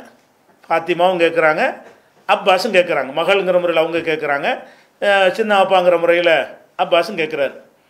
அப்போ என்னத்தை கேட்குறாங்கன்னு கேட்டால், ஃபதக்குங்கிற இடத்துல உள்ள அந்த நிலத்தில் எங்களுக்கு பங்கு இருக்குது, ஹைபரில் உள்ள பங்கில் எங்களுக்கு பங்கு வேணும், ரசூல்லாவுக்கு ஹைபர் போரில் கிடைச்ச பங்கு இதுதான் விட்டுட்டு போனாங்க. அது வந்து அரசுக்கு சேர்த்துட்டார் அவர். அப்போ கேட்டவுடனே அவர் நினைஞ்சிட்டாரு, அபூபக்கர் செஞ்சார். 2 பேர்ட்டையும் சொல்கிறாரு, ரசூல் ஸல்லல்லாஹு அலைஹி வஸல்லம் சொன்ன என்னன்னு கேட்டால், லா நூரசு மா தரக்குனா சதக்கா, நபிமார்களையே நாங்கள் வந்து எங்கள் சொத்துக்கு யாரும் வாரிசு கிடையாது. எதை நாங்கள் விட்டோமோ அது சதக்கா. சதக்கான்னா அனைவருக்கும் உரியது, உங்களுக்கு சொந்தத்துக்கு உரியது அல்ல. இன்னமா ஏக்குல் ஆல் முகமதின் மின் ஹாதல் மால், முகமதுடைய குடும்பத்தார்கள் வந்து அதில் வர்ற வருமானத்தை சாப்பிட்டுக்கிடலாம். பேரிச்சம்பழம் வந்து வந்துன்னு சொன்னால் அதை சாப்பிட்டுக்கிடலாம். இடத்த வந்து பிரித்து தர்றது, உங்களுக்கு எழுதி தர்றதெல்லாம் அது முடியாதுன்னு சொல்லிட்டு என்ன செய்கிறாங்க, அபூபக்கர் சொல்கிறாங்க. அது போக சொல்கிறாங்க, அல்லாஹ்வின் மீது ஆணையாக ரசூல் ஸல்லல்லாஹு அலைஹி வஸல்லம் அவர்கள் எதை செய்ய வேண்டும் என்று சொன்னார்களோ அதை வந்து நான் செய்வதில் கொஞ்சம் கூட பின்வாங்க மாட்டேன், தர முடியாது உங்களுக்கு, உங்கள் தகப்பனார் சொத்துன்னு வராதிங்கன்ட்டார். அப்போ இப்போ ஹஜரத்து ஃபாத்திமா, ஃபாத்திமா அவரை வெறுத்து விட்டார்கள். பழம் து கல்லிமு ஹத்தா மாத்தத், மௌத்தார் வரைக்கும் அவர்கிட்ட பேசலை. அன்றைக்கு போனதுக்கு பிறகு ஃபாத்திமா ரலியல்லாஹு அன்ஹா அவர்கள் அபூபக்கர்கிட்ட என்ன செய்யலை, பேசவே இல்லை. இந்த உம்மத்திலே சிறந்தவர், ரசூல்லாவுடைய மகள், ரெண்டும் எப்படிப்பட்ட இடம்னு பாருங்கள். ரசூல்லாவுடைய மகளாக இருந்தாலும் அவர் என்ன செய்கிறாரு, அவர் பார்வை நம்ம சட்டப்படி நடக்கணும்னு நிற்கிறார். அவங்க நினைக்கிறாங்க இது இப்படி ரசூல்லா சொல்லியிருக்க மாட்டாங்கன்னு நினைக்கிறாங்களோ, அபூபக்கர் வேணும்னு சொல்கிறாரு நினைச்சா என்னன்னு தெரியலை, எங்களுக்கு பங்கு தாங்கன்னு கேட்குறாங்க. அப்போ பங்கு கொடுக்கல என்ற உடனே பங்கு கொடுக்காமல் இருக்கிற காரணம் என்ன, ஹதீஸ் தான். அதுதான் அபூபக்கர் சொல்கிறாரு. இவங்க என்ன நினச்சிருப்பாங்க, ரசூல்லா சொல்லி செஞ்ச இவரா செய்கிறாரு, நம்மளை எதை பழி வாங்குறாரு போல இருக்குன்னு நினச்சிருப்பாங்கன்னு நினைக்கிறேன். நமக்கு அநீதி இழைத்துட்டார்னு அவங்க நினைக்கும் பொழுது அவங்க பேசாமல் இருந்திருக்கிறாங்க. இது என்ன நினச்சாங்கன்னு நல்லா விசாரிச்சுக்கிறோம். ஆனால் அவங்க மனசு ஆறல தானே. ஃபாத்திமாவுடைய மனசு வந்து நம்ம வாப்பாவுடைய சுதம் சின்ன ஒரு இடத்த போய் கேட்குறோம், அதில் தரமாட்டேங்கிறாரு, தந்துட வேண்டியதானே, அரசாங்கத்தில் ஒன்றும் இல்லாமல் இருக்குது. அவங்க ஏதோ ஒரு பார்வையில் நினச்சிருக்கலாம். அப்போது இவங்களோட கஷ்டத்தினால வந்து இப்படி இந்த நேரத்தில் கூட தர மறுக்கிறாரு, ரசூலுல்லாவுடைய மகளுக்கே இந்த மாதிரி இருக்குதுன்ற மாதிரி அவங்க நினைத்திருக்கலாம். அப்போ இந்த அது கொஞ்சம் காலம் தான் வாழ்ந்தாங்க. அது கூட ரசூலுல்லாஹ் மௌத்தா போய் 6 மாதம் தான் ஃபாத்திமானா இருந்தாங்க. அந்த 6 மாத காலம் ரொம்ப காலம் இருந்தால் சேர்ந்து கூட இருந்திருப்பாங்க. 6 மாத காலம் தான் இருந்தாங்க. அந்த 6 மாதத்தில் அந்த சம்பவம் நடக்கிறது. மூத்தா போயிட்டாங்க. மூத்தா போகிறவங்க பேசவே இல்லை, கடைசி வரைக்கும் பேச மாட்டேன்ட்டாங்க. அப்போ இது வந்து குற்றமாண்டா? குற்றம் இல்லை. ஏன் குற்றம் இல்லை?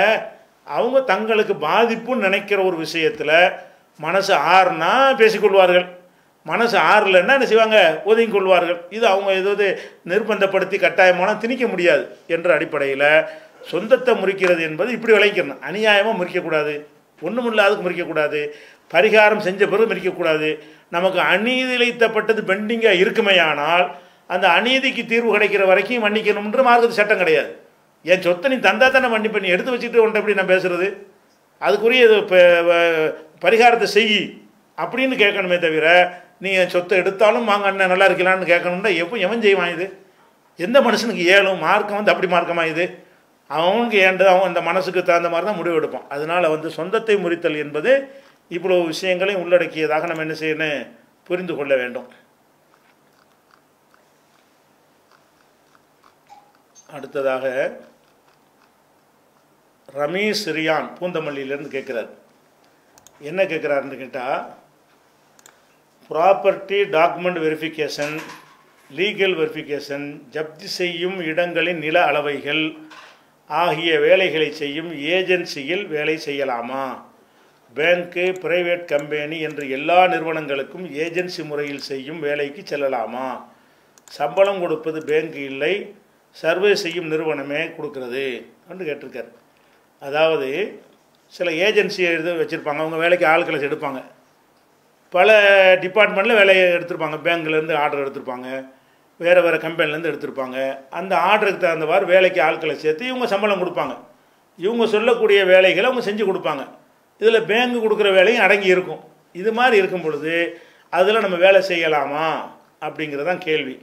இது குறித்து ரொம்ப விரிவாக விவரமாக சொல்ல வேண்டிய ஒரு கேள்வியாக இது இருக்கிறது. இது குறித்து என்ன செய்யணும்னா, ஒரு கேள்வி பதில் போட்டிருக்கிறோம் onlinepj.inல. வங்கிகளில் வட்டி தொடர்பில்லாத இதர பணிகளை செய்யலாமா அப்படின்னு அடித்து பார்த்தீங்கன்னா ஆன்லைன்பேஜில் ஒரு ஆர்டிக்கல், பெரிய ஆர்டிக்கல். அதில் வந்து என்னென்ன பணிகளில் செய்யலாம், எது இது செய்யக்கூடாதுங்கிற ஆதாரம்லாம் நினைஞ்சிருக்கிறோம், போட்டிருக்கிறோம்.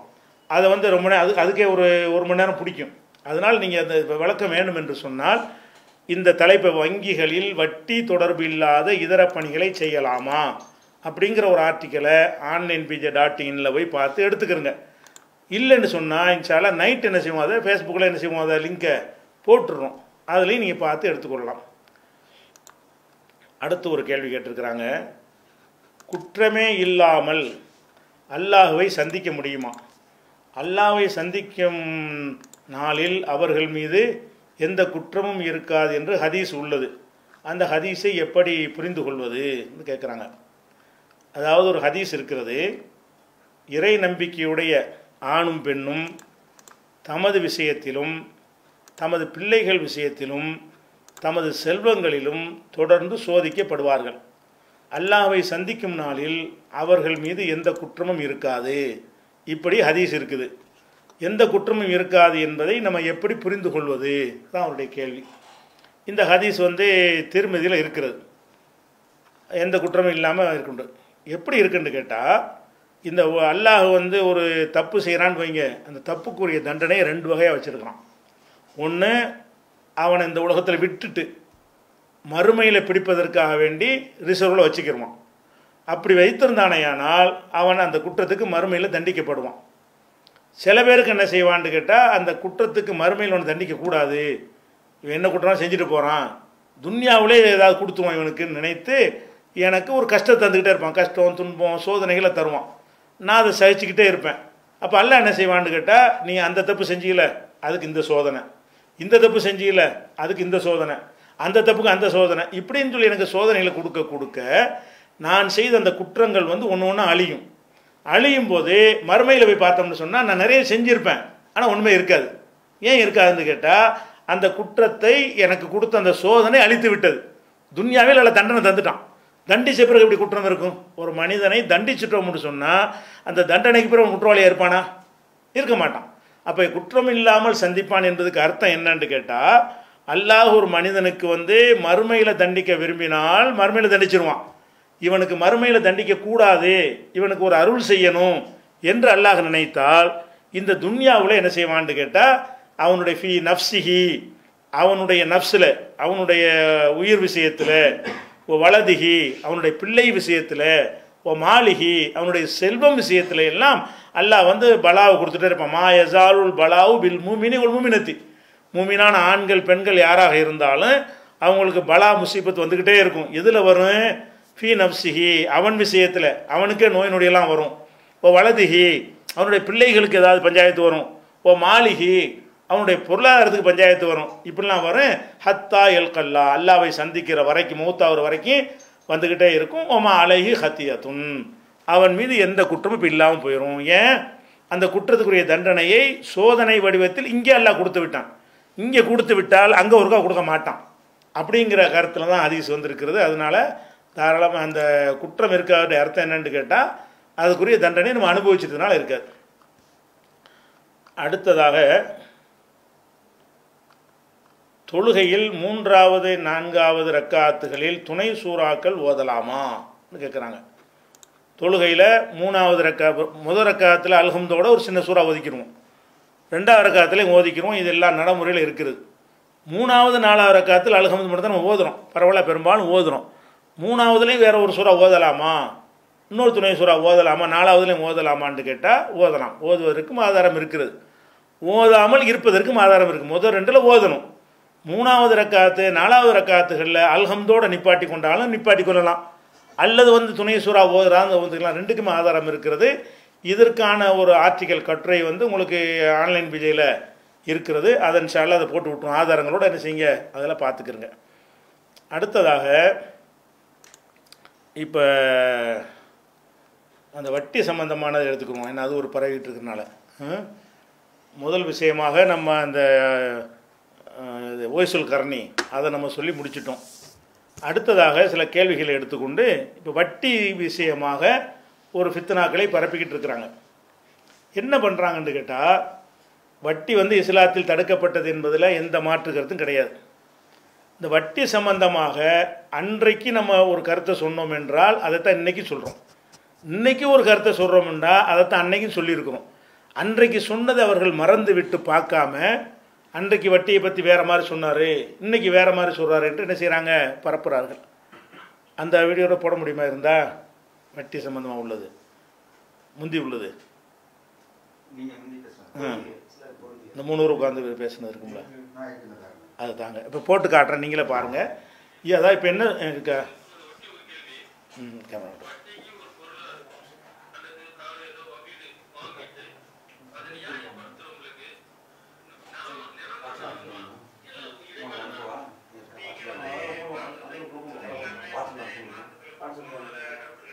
இல்லை போட்டோம் அப்படி போட்டோம்.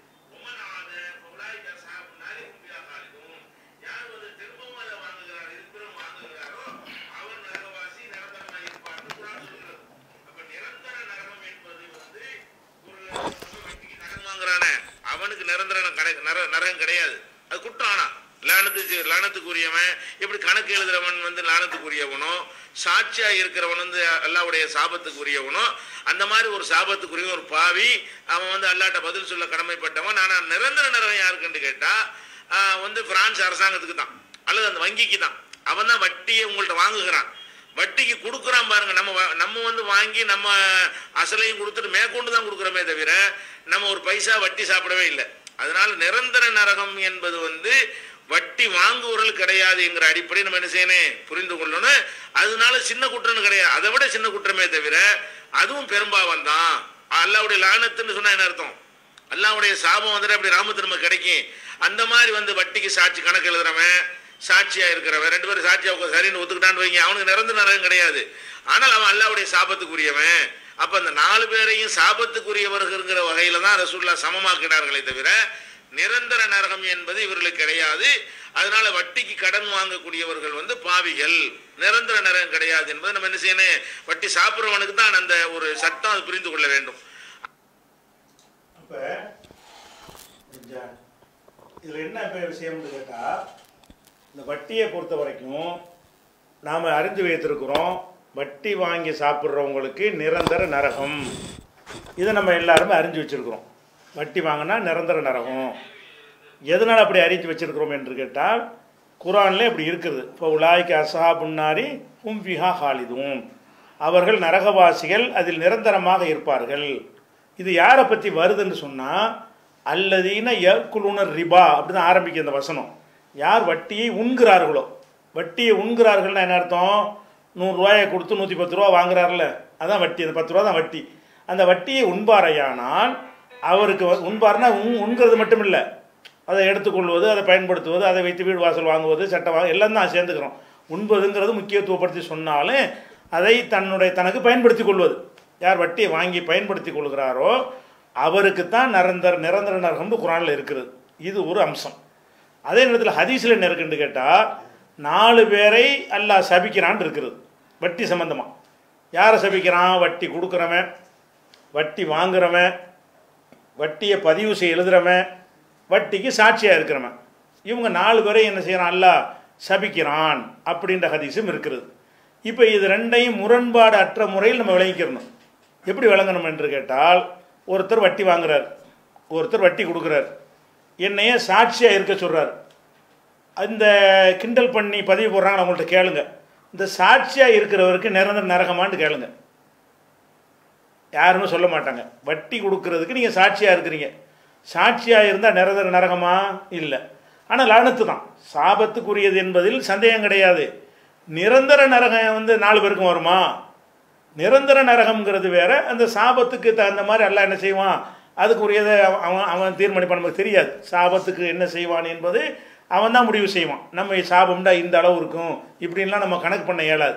சாபம் அதில் மாற்றுக்கிறது கிடையாது, குற்றம் மாற்றுக்கிறது கிடையாது. அவங்க குற்றம் தான் செய்கிறார்கள், மாற்றுக்கிறது கிடையாது. அதாவது வட்டி வாங்குறவனும் குற்றம், வட்டி கொடுக்கிறவனும் குற்றவாளி, வட்டிக்கு சாட்சியாக இருக்கிறவனும் குற்றவாளி, வட்டியை வந்து பதிவு செய்கிறான முதலாளிக்காக வேண்டி ரெக்கார்ட் பண்ணுறான, லெட்ஜரில் எழுதுறான அவனும் குற்றவாளி. குற்றவாளி என்று சொன்னால் நிரந்தர நரகம் என்ற அந்தஸ்து வருமா? இதுதான் டாபிக். நிரந்தர நரகம் வராது, ஒருத்தனுக்கு தான் வரும். அந்த 4 பேரில் அந்த ஒரே ஒருத்தன் யார் 100 ரூபாயை கொடுத்து 110 ரூபா வாங்குறானோ, 1000 ரூபாய்க்கு 1010 ரூபா வாங்குறானோ வட்டிங்கிற பேரில், அவன் தான் வட்டியை திங்கிறான். வட்டியை திங்கிறவனுக்கு தான் நிரந்தர நரகம் என்று குர்ஆன் சொல்கிற காரணத்தினால் மற்றவர்களுக்கும் தண்டனை உண்டு, ஆனால் நிரந்தர நரகம் இல்லை. நிரந்தர நரகம் இல்லைன்னா என்ன அர்த்தம்? அவங்கள அல்லாஹ் தௌபா கூட செய்யலாம், மன்னிக்க கூட செய்யலாம், எத்தனை விஷயங்கள் இருக்குது. அதை விட குறைந்த தண்டனை ஏதாவது கொடுக்கலாம். நிரந்தர நரகம் உண்டான்னு கேட்டால் அந்த யாரெல்லாம் இதை ஒரு கிண்டல் பண்ணி பதிவு போடுறாங்க அவன்கிட்ட கேளுங்களேன். வட்டி லெட்ஜரில் எழுதுனா அவன் நிரந்தர நரகமா? வட்டிக்கு சாட்சியாக இருந்தால் நிரகந்த நரகமான்னு இல்லைம்பாங்க. அது மாதிரி தான் வட்டியை வாங்குறவனும். நான் எனக்கு ஒரு கஷ்டம் இருக்குது, நான் ஒரு தேவைக்காக வட்டி வாங்குகிறேன். வட்டி வாங்கினா என்ன, நான் வந்து வட்டி வாங்குறேன்னா நான் கடன் தான் வாங்குகிறேன், 1000 ரூபா வாங்குகிறேன். 1000 ரூபாயிலேருந்து நான் தான் 100 ரூபா மாதம் மாதம் கொடுப்பேனே தவிர எனக்கு எந்த வட்டியும் கிடையாது. நான் கடன் தான் வாங்குகிறேன். வட்டிக்கு வாங்குறவன்டா என்ன செய்கிறான்னு கேட்டால் அவன் கடன் வாங்குகிறான். கடன் வாங்கிவிட்டு அந்த கடனுக்காக அவன் செலுத்துவது தான் வட்டி. இவன் எந்த ஒரு ஆதாயத்தையும் அடையலை. கடனாக வாங்கின காசை அப்படி திருப்பி கொடுத்துட போகிறான், மேற்கொண்டும் கொடுக்குறான். அப்போ இவன் வட்டி கொடுக்குறவன் ஆகுறானே தவிர இவன் வட்டியை திண்டவன் ஆகலை. இந்த ஒரு கருத்து தான் அன்றைக்கும் சொல்லியிருக்கிறோம், இன்றைக்கும் சொல்கிறோம். இதில் சின்ன கிளப்பி மட்டும் வெட்டி போட்டு பார்த்தீங்களா எல்லாம் சமம் சமம்னு சொன்னார், இப்போவும் சமம் தான் சொல்லியிருக்கேன். இந்த இதில் வருது, இதில் என்ன வருது, அதில் சமமானவர்கள்னு சொல்கிறேன். இதில் குல்லுகும் சவாவுங்கிறதையும் நான் இப்போ போட்டு காட்டின வீடியோவிலையும் சொல்லித்தான் இருக்கிறேன். சமம்டா எதில் சமம் முழுசாக பார்க்கணும்ல, லானத்தில் சமம். ஆனால் நிரந்தர நரகம் என்று இதுக்கெல்லாம் உண்டா? அப்போ ஒரு கேள்வி, இதை ஒரு விமர்சனம் ஆக்குறவங்க என்ன சொல்லணும்னு கேட்டால் 4 பேருக்கும் நிரந்தர நரகம்னு சொல்லு. எந்த மதரசாவிலே ஃபத்வா வாங்க, சுன்ன ஜமாத்தோட வாங்க, 72 கூட்டத்திலையும் போய் வட்டிக்கு கணக்கு எழுதணும்னு நிரந்தர நரகமான்னு கேளு. சுன்ன ஜமாத்தில் கேளு, அஹிப்தி அசரில் கேளு, சவுதியில் கேளு, உலகத்தில் உள்ள எந்த மதரசாவில் வேண்டாலும் கேளு. 72 குரூப்புலையும் எந்த குரூப்புமே இதுக்கு நிரந்தர நரகம்னு சொல்ல மாட்டாங்க, லானத் சாபம். அப்போ நீங்கள் ஒன்றை விமர்சித்தால் நீங்கள் அந்த கருத்தில் இருந்து தான் நீங்கள் கேள்வி கேட்கணும். அப்போ உங்கள் கருத்துப்படி கேள்வி கேட்குற ஆளுடைய கணக்கு பிரகாரம் வட்டியை எழுதினவனுக்கு நிரந்தர நரகமா? குற்றம், லானத்து சாபம், அது ஒரு விஷயம். நிரந்தர நரகமாக தான் கேள்வி. நிரந்தர நரகம் இல்லை. வட்டியை பதிவு பண்ணால் நிரந்தர நரகமாண்டா நிரந்தர நரகம் இல்லை. வட்டிக்கு கடன் வாங்குறான், அவனுக்கு நிரந்தர நரகமாண்டா வட்டி வாங்கி திங்கலையே, அவனில் வட்டி கொடுக்க போகிறான், இவன் நிரந்தர நரகம் இல்லை. ஆனால் யாருக்கு நிரந்தர நரகம்? அந்த வட்டி வாங்கி திங்கிறவங்க 4 பேரும் சமமாக இருந்தாலும் அதில் ஒருவனை தனியாக பிரித்து அவனுக்கு மட்டும் நிரந்தர நரகம் என்று அல்லாஹ் வந்து சொல்லிவிட்ட காரணத்தினால் அந்த ஒருவனுக்கு நிரந்தர நரகம், இவங்களுக்கு வேற மாதிரியா அல்லாஹ் என்ன செய்வான் அது நமக்கு தெரியாது. ஆனால் நிரந்தர நரகத்தில் இது வராது. சரியா? அப்படிங்கிறது முதல்ல சொல்லியிருக்கிறோம். முதல் சொன்னதும் இதுதான், இப்போ சொன்னது இதுதான். என்ன செய்கிறாங்க, அந்த எல்லாம் சமம்னு சொல்லிட்டார் பாரு, சமம்னு சொல்லிட்டாரா, இப்போ பாருங்கள் சமம் இல்லைங்கிறார். இப்படின்னு சொல்லி துண்டு துண்டாக எடுத்து போட்டாம இதை சொல்லும்போது யார் விமர்சிக்கிறாங்களோ அந்த ஆளுகளும் பக்கத்தில் 2 உட்காந்துருக்குறாங்க, பார்த்துக்கிறங்க. யார் இந்த கிண்டல் பண்ணுறாங்களோ அந்த குரூப்பை சேர்ந்தவர்களும் உட்காந்து தான் கேள்வி கேட்குறாங்க. இந்த கேள்விக்கு தான் நான் என்ன செய்கிறேன், அதில் பதில் சொல்லியிருக்கிறேன். அப்போ பல வருடங்கள், எப்படி இருந்தாலும் இது ஒரு 5 வருஷம் இருக்குன்னு நினைக்கிறேன், பல வருடங்களுக்கு முன்னாடி நான் சொன்ன செய்தியும் இதுதான். எது? வட்டி வாங்கி திங்கிறவனுக்குத்தான் நிரந்தர நரகம், வட்டியோட தொடர்புடைய மற்ற 3 பேருக்கும் நிரந்தர நரகம் இல்லை. ஆனால் அவங்க சாபத்துக்குரியவர்கள், அது குற்றம். இந்த குற்றம் அல்ல அப்படிங்கிறது தான் அப்பவும் சொல்கிறோம், இப்பவும் சொல்கிறோம். இதில் ஏதோ மாற்றி பேசுனதாகவும் அன்னைக்கு பாருங்கள் இல்லைன்றார், இன்னைக்கு வந்துக்கிட்டு வட்டி வாங்குறவனை இவனை வேறுபடுத்துறாருன்னா வேறுபடுத்தானே இருக்குது மார்க்கத்தில். இல்லாட்டி நீங்கள் ஒன்றுபடுத்தி சொல்லுங்கள். இப்போ கேள்வியாக கேட்காம உங்களுடைய கருத்து என்ன? இப்போ இதை ஒரு கேள்வியாக கேட்டீர்களே, ஆனால் உங்கள் கருத்து என்ன? வட்டிக்கு கடன் வாங்கினா நிரந்தர நரகம்ங்கிறீங்களா? அப்போ அவனுக்கு சொல்கிற மாதிரி சாட்சிக்கும் சொல்லுங்கள், எழுதுறவனுக்கு சொல்லுங்கள், பதிகிறவனுக்கு சொல்லுங்கள், 4 தானே வருது. அப்போ அதை கேட்கும்போது இப்படி சிலையை சொல்லிடுறாங்க. ஆமாம், எழுதுறவனுக்கு இப்படி நிரந்தர நரகம் வரும், வராதுல, ஏன் பிரிக்கிறீங்க? நல்ல சம்மந்தம் தானே. அப்போ நம்ம ஒரு கேள்வியை கேட்டோம்னு சொன்னால் நம்மள்கிட்ட ஒரு நிலைப்பாடு இருக்கணும். உங்கள் நிலைப்பாடு என்ன?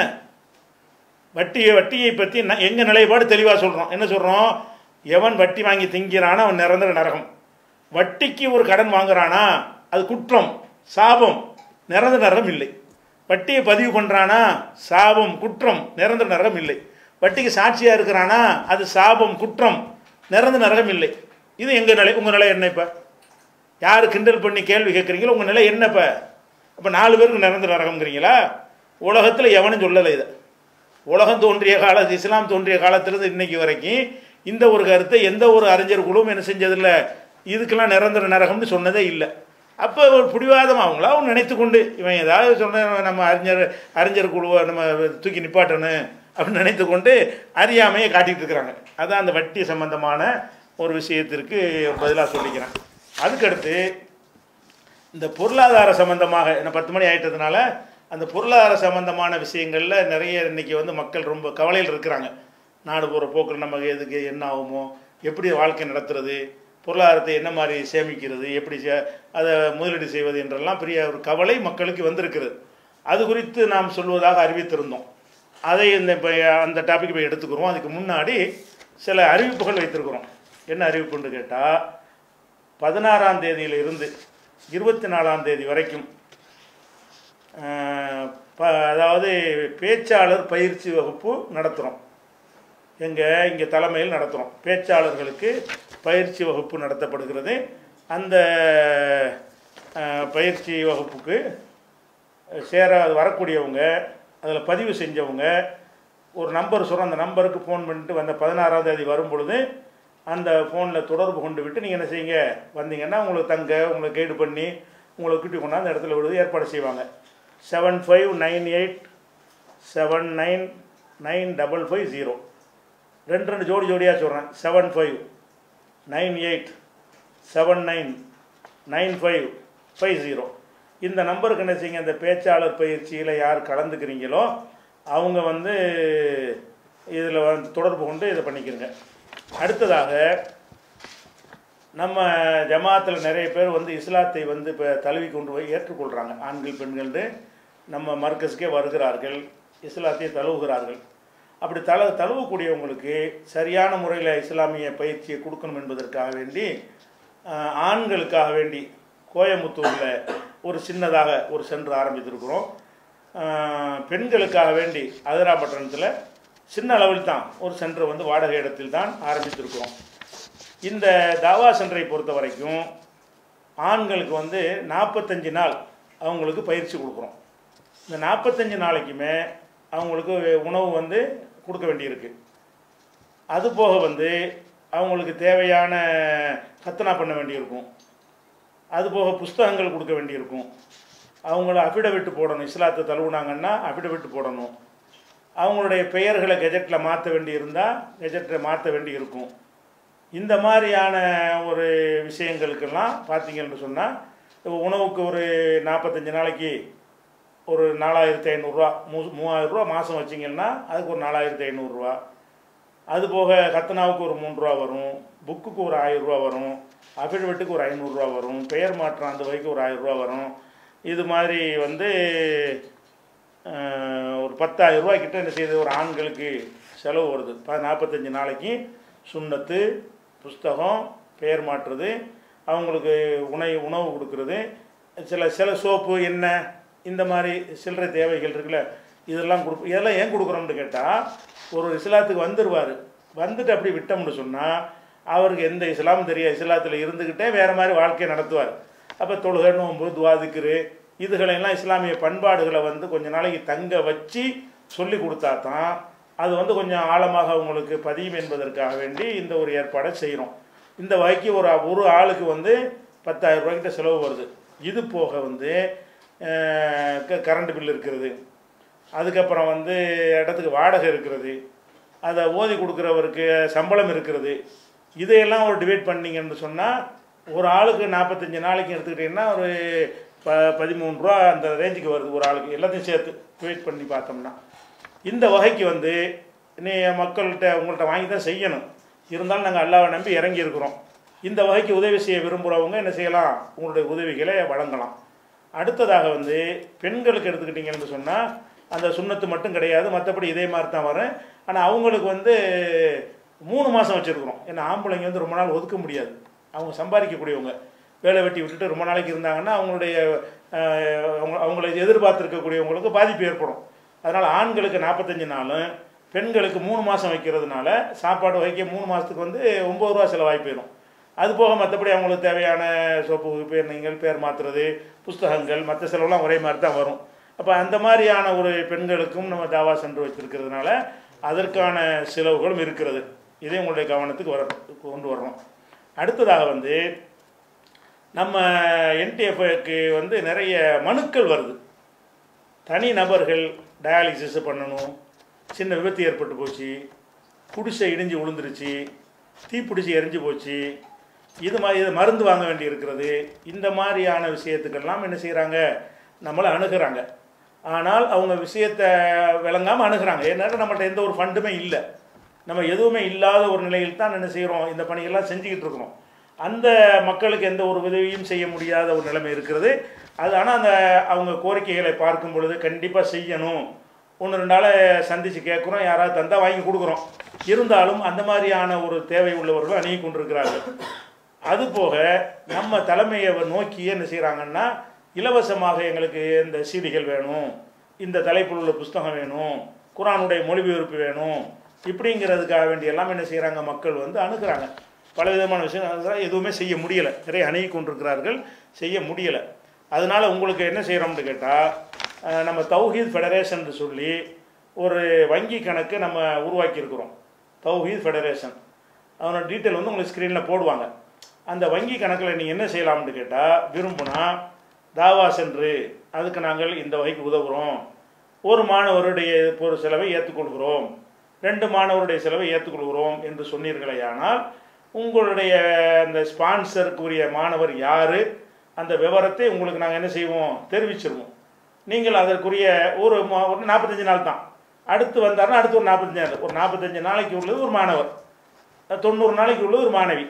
அப்போ ஒரு மாணவிக்கான செலவை ஏற்றுக்கொள்கிறோம் அப்படின்னு சொன்னீர்களேயானால், அப்போ ஒரு ஃபோன் நம்பர் தர்றது, வாட்ஸ்அப்பும் இருக்கிறது, அந்த நம்பருக்கு நீங்கள் மெசேஜை அனுப்பிட்டு உங்களுடைய நன்கொடை இதில் போட்டு விட்டுறலாம். 9962041110 உங்களுக்கு ஸ்க்ரீன்லேயும் காட்டுவாங்க. அந்த நம்பரில் நீங்கள் போட்டுட்டு இதுக்கு உதவி செய்ய நீங்கள் விரும்பினால் தாவா சென்டருக்கு இன்ன வகைக்காக வேண்டி நாங்கள் அனுப்பியிருக்கிறோம் என்று தகவலை வாட்ஸ்அப்பில் அனுப்பிட்டீங்கன்னு சொன்னால் உங்களுடைய அந்த உதவியில் படிக்கிற மாணவர் யாருங்கிற விவரத்தை உங்களுக்கு தந்து விடுவோம். ஸ்பான்சரை விட தாண்டி வசூல் பண்ண மாட்டோம். அல்லது சும்மா அந்த ஸ்பான்சர் அடிப்படை இல்லாமல் அந்த வகைக்கு 1000 ரூபா வச்சுக்கிறங்க, அந்த வகைக்கு 500 ரூபா வச்சுக்கிறங்க என்று நீங்கள் சொன்னீர்களேயானால் அதை அந்த வகையில் கணக்கில் நாங்கள் வர வைத்து கொண்டு அதற்காக மட்டும் செலவிடுவோம். அதுபோக தனி நபர்கள் நிறைய கேட்குறாங்க, அதெல்லாம் உங்களுக்கு மறுமையில் நன்மை பெற்று தரக்கூடிய அளவுக்கு உள்ள விஷயம் பாதிக்கப்பட்டு இருக்கிறாங்க. ஒரு இயக்கம் நிறுவனம்னு போகும் பொழுது அவங்க எல்லாருக்கும் பங்கு வச்சு கொடுத்து அதில் பல கூட குறை ஆயிருந்து பித்தனாக்கள்லாம் வருது. அப்படி வராமல் இருக்கணும்னு சொன்னால் இந்த தனி நபர்களுடைய விஷயத்துக்கு நீங்கள் உதவி செய்ய விரும்பினீர்களேயானால் நாங்கள் இந்த மாதிரி தனிநபர் உதவி இருந்தால் தெரிவியுங்கள், அவர்களுக்கு நாங்கள் நேர அனுப்பி கொள்கிறோம் என்று எங்களுக்கு மெசேஜ் அனுப்பினீர்களேயானால் அந்த பாதிக்கப்பட்டவருடைய டீட்டெயிலை உங்களுக்கு என்ன செய்வோம், அனுப்புவோம். நீங்களே நேரடியாக அவங்களுக்கு உதவி செய்து கொள்ளலாம். அவங்களே ஃபோனில் போட்டு விசாரிச்சுக்கிடலாம், அந்த மருத்துவம் உண்மைதானா, அது நெசந்தானா அப்படிங்கிறத விசாரித்து என்ன செய்யலாம், சம்மந்தப்பட்டவங்களுக்கு உதவிகள் நீங்களே அனுப்பி கொள்ளலாம். அந்தளவுக்கு பாதிக்கப்பட்டிருக்கிறாங்க. உங்கள் மறுமை நன்மைக்காக வேண்டி நீங்களே ஒரு புரோக்கர் வழியாக கொடுக்காம நீங்களே கொடுத்தீங்கன்னு வைங்களேன், அதில் கமிஷன் எடுத்தாங்களா, இடைத்தரகரா, போய் சேர்ந்துச்சா சேரலையா, அந்த ஒரு டவுட்டே இல்லாமல் நம்ம கொடுத்தது கரெக்டாக போய் சேர்ந்துச்சு என்று உங்களுக்கு ஒரு நம்பிக்கை வரும். அப்படியான ஒன்றை நான் வழிகாட்டுவோம். அப்படி இல்லைன்னு சொன்னால் தனிநபர் வகைக்குன்னு சொல்லி நீங்கள் இதை ஒரு தனிநபர் வகைக்கு மருத்துவத்துக்கு 50,000 ரூபா வச்சுக்கிறீங்கன்னு அனுப்புனீங்கன்னு சொன்னால் நீங்கள் அந்த தொகையை அனுப்பின உடனே நம்ம யாருக்கு கொடுக்குறோமோ அவரிடமிருந்து அந்த உங்களுடைய பெற்றுக்கொண்டது கடிதத்தை வாங்கி உங்களுக்கு அனுப்பி விட்டுருவோம். வாட்ஸ்அப்பில் என்ன செய்வோம், ஸ்கேன் பண்ணி நீங்கள் தந்த பணத்தை இந்த ஜமாத்திலிருந்து கொடுத்தார்கள், நான் வாங்கி கொண்டேன் என்று அவரை முகவரியோடு என்ன செய்வார், அதை வாங்கி உங்களுக்கு அனுப்பிடுவோம். கணக்கு காட்டுற மேட்டெல்லாம் கிடையாது, கொடுத்தாலும் கணக்கு வந்துடும், அவ்வளோதான். நீங்கள் கொடுத்தீங்கன்னு சொன்னால் ஒரு 50,000 ரூபா அனுப்புனீர்கள் என்று சொன்னால் இந்த 5 பேருக்கு 10 ரூபா கொடுத்துருக்குறோம், அந்த 5 பேரும் பெற்றுக்கொண்டதற்கு கடிதத்தை தந்திருக்கிறார்கள், அந்த கடிதத்தில் அட்ரஸ் இருக்கிறது, அதில் ஃபோன் நம்பர் இருக்கிறது, நீங்கள் செக் பண்ணி கொள்ளுங்கள் என்று உங்களுக்கு தந்துடுவோம். அப்போ நீங்கள் செய்கிற அந்த உதவிகள் வந்து சம்மந்தப்பட்டவங்களும் கரெக்டாக போய் சேருது என்ற வகையில் செஞ்சுருவோம். அவங்களுக்கு நீங்கள் அனுப்பலாம், அல்ல மொத்தமாக அனுப்புனீர்களே ஆனால் அதை நாங்கள் என்ன செய்வோம், அவங்களுக்கு கொடுத்து விட்டு யாருக்கு கொடுத்தோமோ அந்த தகவலை உங்களுக்கு நாங்கள் தெரிவித்து விடுவோம். அதே மாதிரி இலவசமாக நான் இத்தனை புஸ்தகம் வாங்கி தர்றேன், அந்த குரான் வாங்கி தர்றேன், சீரி வாங்கி தர்றேன்னு சொன்னீர்களே ஆனால் அந்த வகைக்கு வாங்கின பில்லோடு உங்களுக்கு என்ன செய்வோம், அதனுடைய டீட்டெயில் அனுப்பி வச்சுருவோம். இது போக இந்த ஜமாத்தை ரன் பண்ணுவதற்கு நம்ம தலைமையின் வைத்திருக்கிறோம், வாடகை, கரண்ட் பில்லு, சம்பளம், பெரிய ஒரு பட்ஜெட் இருக்கிறது.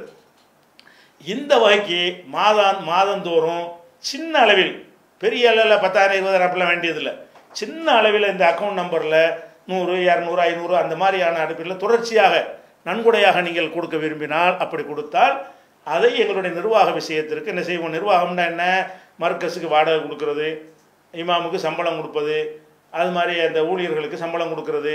ஆனால் தாயிகளுக்குண்டு சும்மா சம்பளம்லாம் கொடுக்குறது இந்த ஜமாத்தில் கிடையாது. தாயின்னா ஒரு இடத்துல பணியாற்றுனா அந்த ஊர்லேருந்து கொடுப்பாங்க, சும்மா தாயின்னு 10 பேரை நியமித்து நீங்கள் அந்த மாதிரி சம்பளம் வாங்கிக்கிறங்கிற ஒரு அடிப்படை இப்போ என்டிஎஃப்ல கிடையாது. அதனால வந்து இடத்தில் உட்கார்ந்து பணியாற்றுறவங்களுக்கு என்ன செய்வோம், சம்பளம் கொடுக்க வேண்டி இருக்குது. இந்த தேவைகள்லாம் இருக்கிறதுனால உங்களுக்கு அந்த அக்கௌண்ட்டை போட்டு விட்டுருக்குறாங்க. அந்த அக்கௌண்ட்டில் நீங்கள் பணம் போடக்கூடியவங்க போட்டுக்கொள்ளலாம். ஒரு அறிவிப்பாக செய்து கொண்டு அடுத்து நம்ம இந்த பொருளாதார விஷயத்துக்கு வருவோம். இந்த பொருளாதார விஷயத்தை பொறுத்த வரைக்கும் நாட்டில் வந்து பயங்கரமான ஒரு பொருளாதார ஒரு பின்னடைவுல நாடு இருந்து கொண்டு இருக்கிறது. எந்த அளவுக்கு நாடு இருக்குன்னு கேட்டால், நிறைய தொழிற்சாலைகள்லாம் மூடப்படுகிறது, நிறைய பேருக்கு வேலை இல்லை, வியாபாரம்லாம் குறைந்து போய்விட்டது, வியாபாரிகளுக்கு அவங்க அந்த வியாபாரத்தை தொடர்ந்து நடத்த முடியாத நிலை, வாங்குகிற மக்கள்கிட்ட வந்து வாங்குகிற கெப்பாசிட்டி வந்து இல்லை, அரசாங்கத்திலையும் போதுமான அவங்க நினச்ச அளவுக்கு என்ன செய்யலை, வரி வசூல் வரலைன்ற உடனே என்ன ஆகுதுன்னா அரசாங்கமும் தடுமாறுது. இப்போ அரசாங்கம் என்ன செய்கிறதுன்னு தெரியலை. கேட்டால் ஆளாளுக்கு என்ன செய்கிறாங்க, இவங்களுக்கு பொருளாதார நிபுணர்கள்லாம் இல்லை, பொருளாதார அறிவு பத்தலை, அதனால தான் இப்படி ஏற்பட்டு போச்சுன்னு வியாக்கியானங்கள்லாம் வந்துக்கிட்டு இருக்குது. ஆனால் உண்மையான விஷயம் என்னன்னு கேட்டால், இதுக்கு அடிப்படையான விஷயம் பொருளாதார நிபுணர்கள் மேற்றே கிடையாது. எந்த காலத்திலையும் அமைச்சர்கள் வந்து பொருளாதார நிபுணர்களாக இருக்க மாட்டாங்க, அதுக்குன்னு அதிகாரிகள் தான் பொருளாதார நிபுணராக இருப்பாங்க. அவங்க போடக்கூடியதை கொஞ்சம் புரிந்து கொள்ளக்கூடியவங்களா மந்திரிகள் இருப்பாங்க, கொஞ்சம் குறைவாக புரிந்து கொள்ளக்கூடியவங்க இருப்பாங்களே தவிர எல்லா காலத்துலேயும் பட்ஜெட்டை வந்து தயாரிக்கிறது போகிறலாம் யார் செய்வான்னா அதுக்குன்னு படிச்சுட்டு வந்து அதிகாரிகள் தான் பண்ணுவாங்க. அவன் செஞ்சு கொடுக்குற என்ன செய்வார், அதை கரெக்ட் பண்ணி என்ன செய்வார், சிதம்பரம், மன்மோகன் சிங்கா இருக்கட்டும், இங்கே ஜேட்லியா யாராக இருந்தாலும் செய்வாங்களே தவிர மந்திரிகள் எல்லாம் பெரிய பொருளாதாரத்தை கரைச்சி கொடுத்த நிபுணர்கள்லாம் கிடையாது. என்ன வித்தியாசம்னா அந்த சொல்லக்கூடியதை கொஞ்சம் புரிந்து கொள்ளக்கூடிய மினிஸ்டர்கள் இருப்பாங்க, அறகுறையாக புரிந்து கொள்ளக்கூடியவங்க இருப்பாங்க. இப்போ மேட்ரு என்னென்னு கேட்டால், அந்த பட்ஜெட்டை இந்த பட்ஜெட்டையும் போட்டது வந்து அந்த அதிகாரிகள் தான், பொருளாதாரத்தை கரைச்சி குடித்தவன் தான். எந்த ஒரு பொருளாதார நிபுணரை கரைச்சி குடித்தவன் வந்தாலும் சரி அவனை கொண்டு தீர்வு வராது. பொருளாதார நிபுணராக நான் இது கருத்து சொல்ல முடியாது, நான் பொருளாதார நிபுணர் கிடையாது. ஆனால் இந்த பொருளாதார நிபுணருங்கிற மாதிரிக்கான இவனுவனால தான் இந்த பஞ்சாயத்தை வருது. என்ன பஞ்சாயத்துன்னா, ஒரு அரசாங்கத்துக்கு காசு வருமானம் வேணும், வருமானம் வேணும்னா என்ன செய்கிறாங்கன்னு கேட்டால், இதுக்கு 20% வரி, இதுக்கு 30% வரி, இதுக்கு 40% வரின்னு ஒரு வரியை போடுறாங்க. போட்டால் என்ன செய்கிறான், ஆஹா பெரிய பல கோடி வந்துடும் அப்படின்னு கணக்கு பண்ணிடுறாங்க.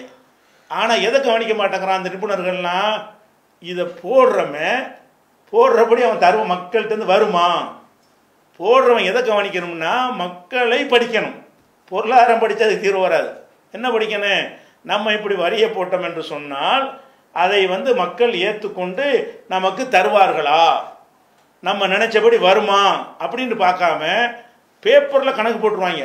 1000 ரூபா வருதுல, 2000 ரூபாய் ஆக்கு, 5000 ரூபாய் 10,000 ரூபாய் ஆக்கு, 10,000 ரூபா ஆக்கணுன்னா 10,000 ரூபா வந்துடுமா? அவன் என்ன செய்வான், எதுக்குடா உனக்கு 10,000 ரூபான்னு சொல்லி மூடி வச்சுட்டு போயிடுவாங்க.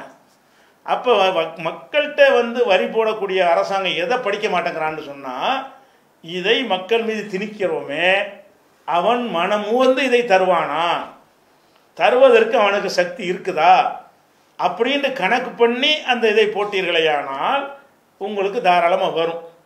அது இல்லாமல் நீங்கள் போட்டிங்கன்னு சொன்னால் என்ன இப்போ நடக்கும்? வருமான வரின்னு வச்சுருக்கிறீங்க. எவ்வளோ வச்சுக்கிறீங்க? 10, 20, 30, 40 வரைக்கும் போகுது. அப்போ 1 லட்ச ரூபா 1 கோடி ரூபா வருமானம் வந்துச்சுன்னு சொன்னால் உங்களுக்கு 40 லட்ச ரூபா வரணுங்கிறீங்க. எவனாச்சும் இப்படி கொடுப்பான்? நான் கேட்குறேன்.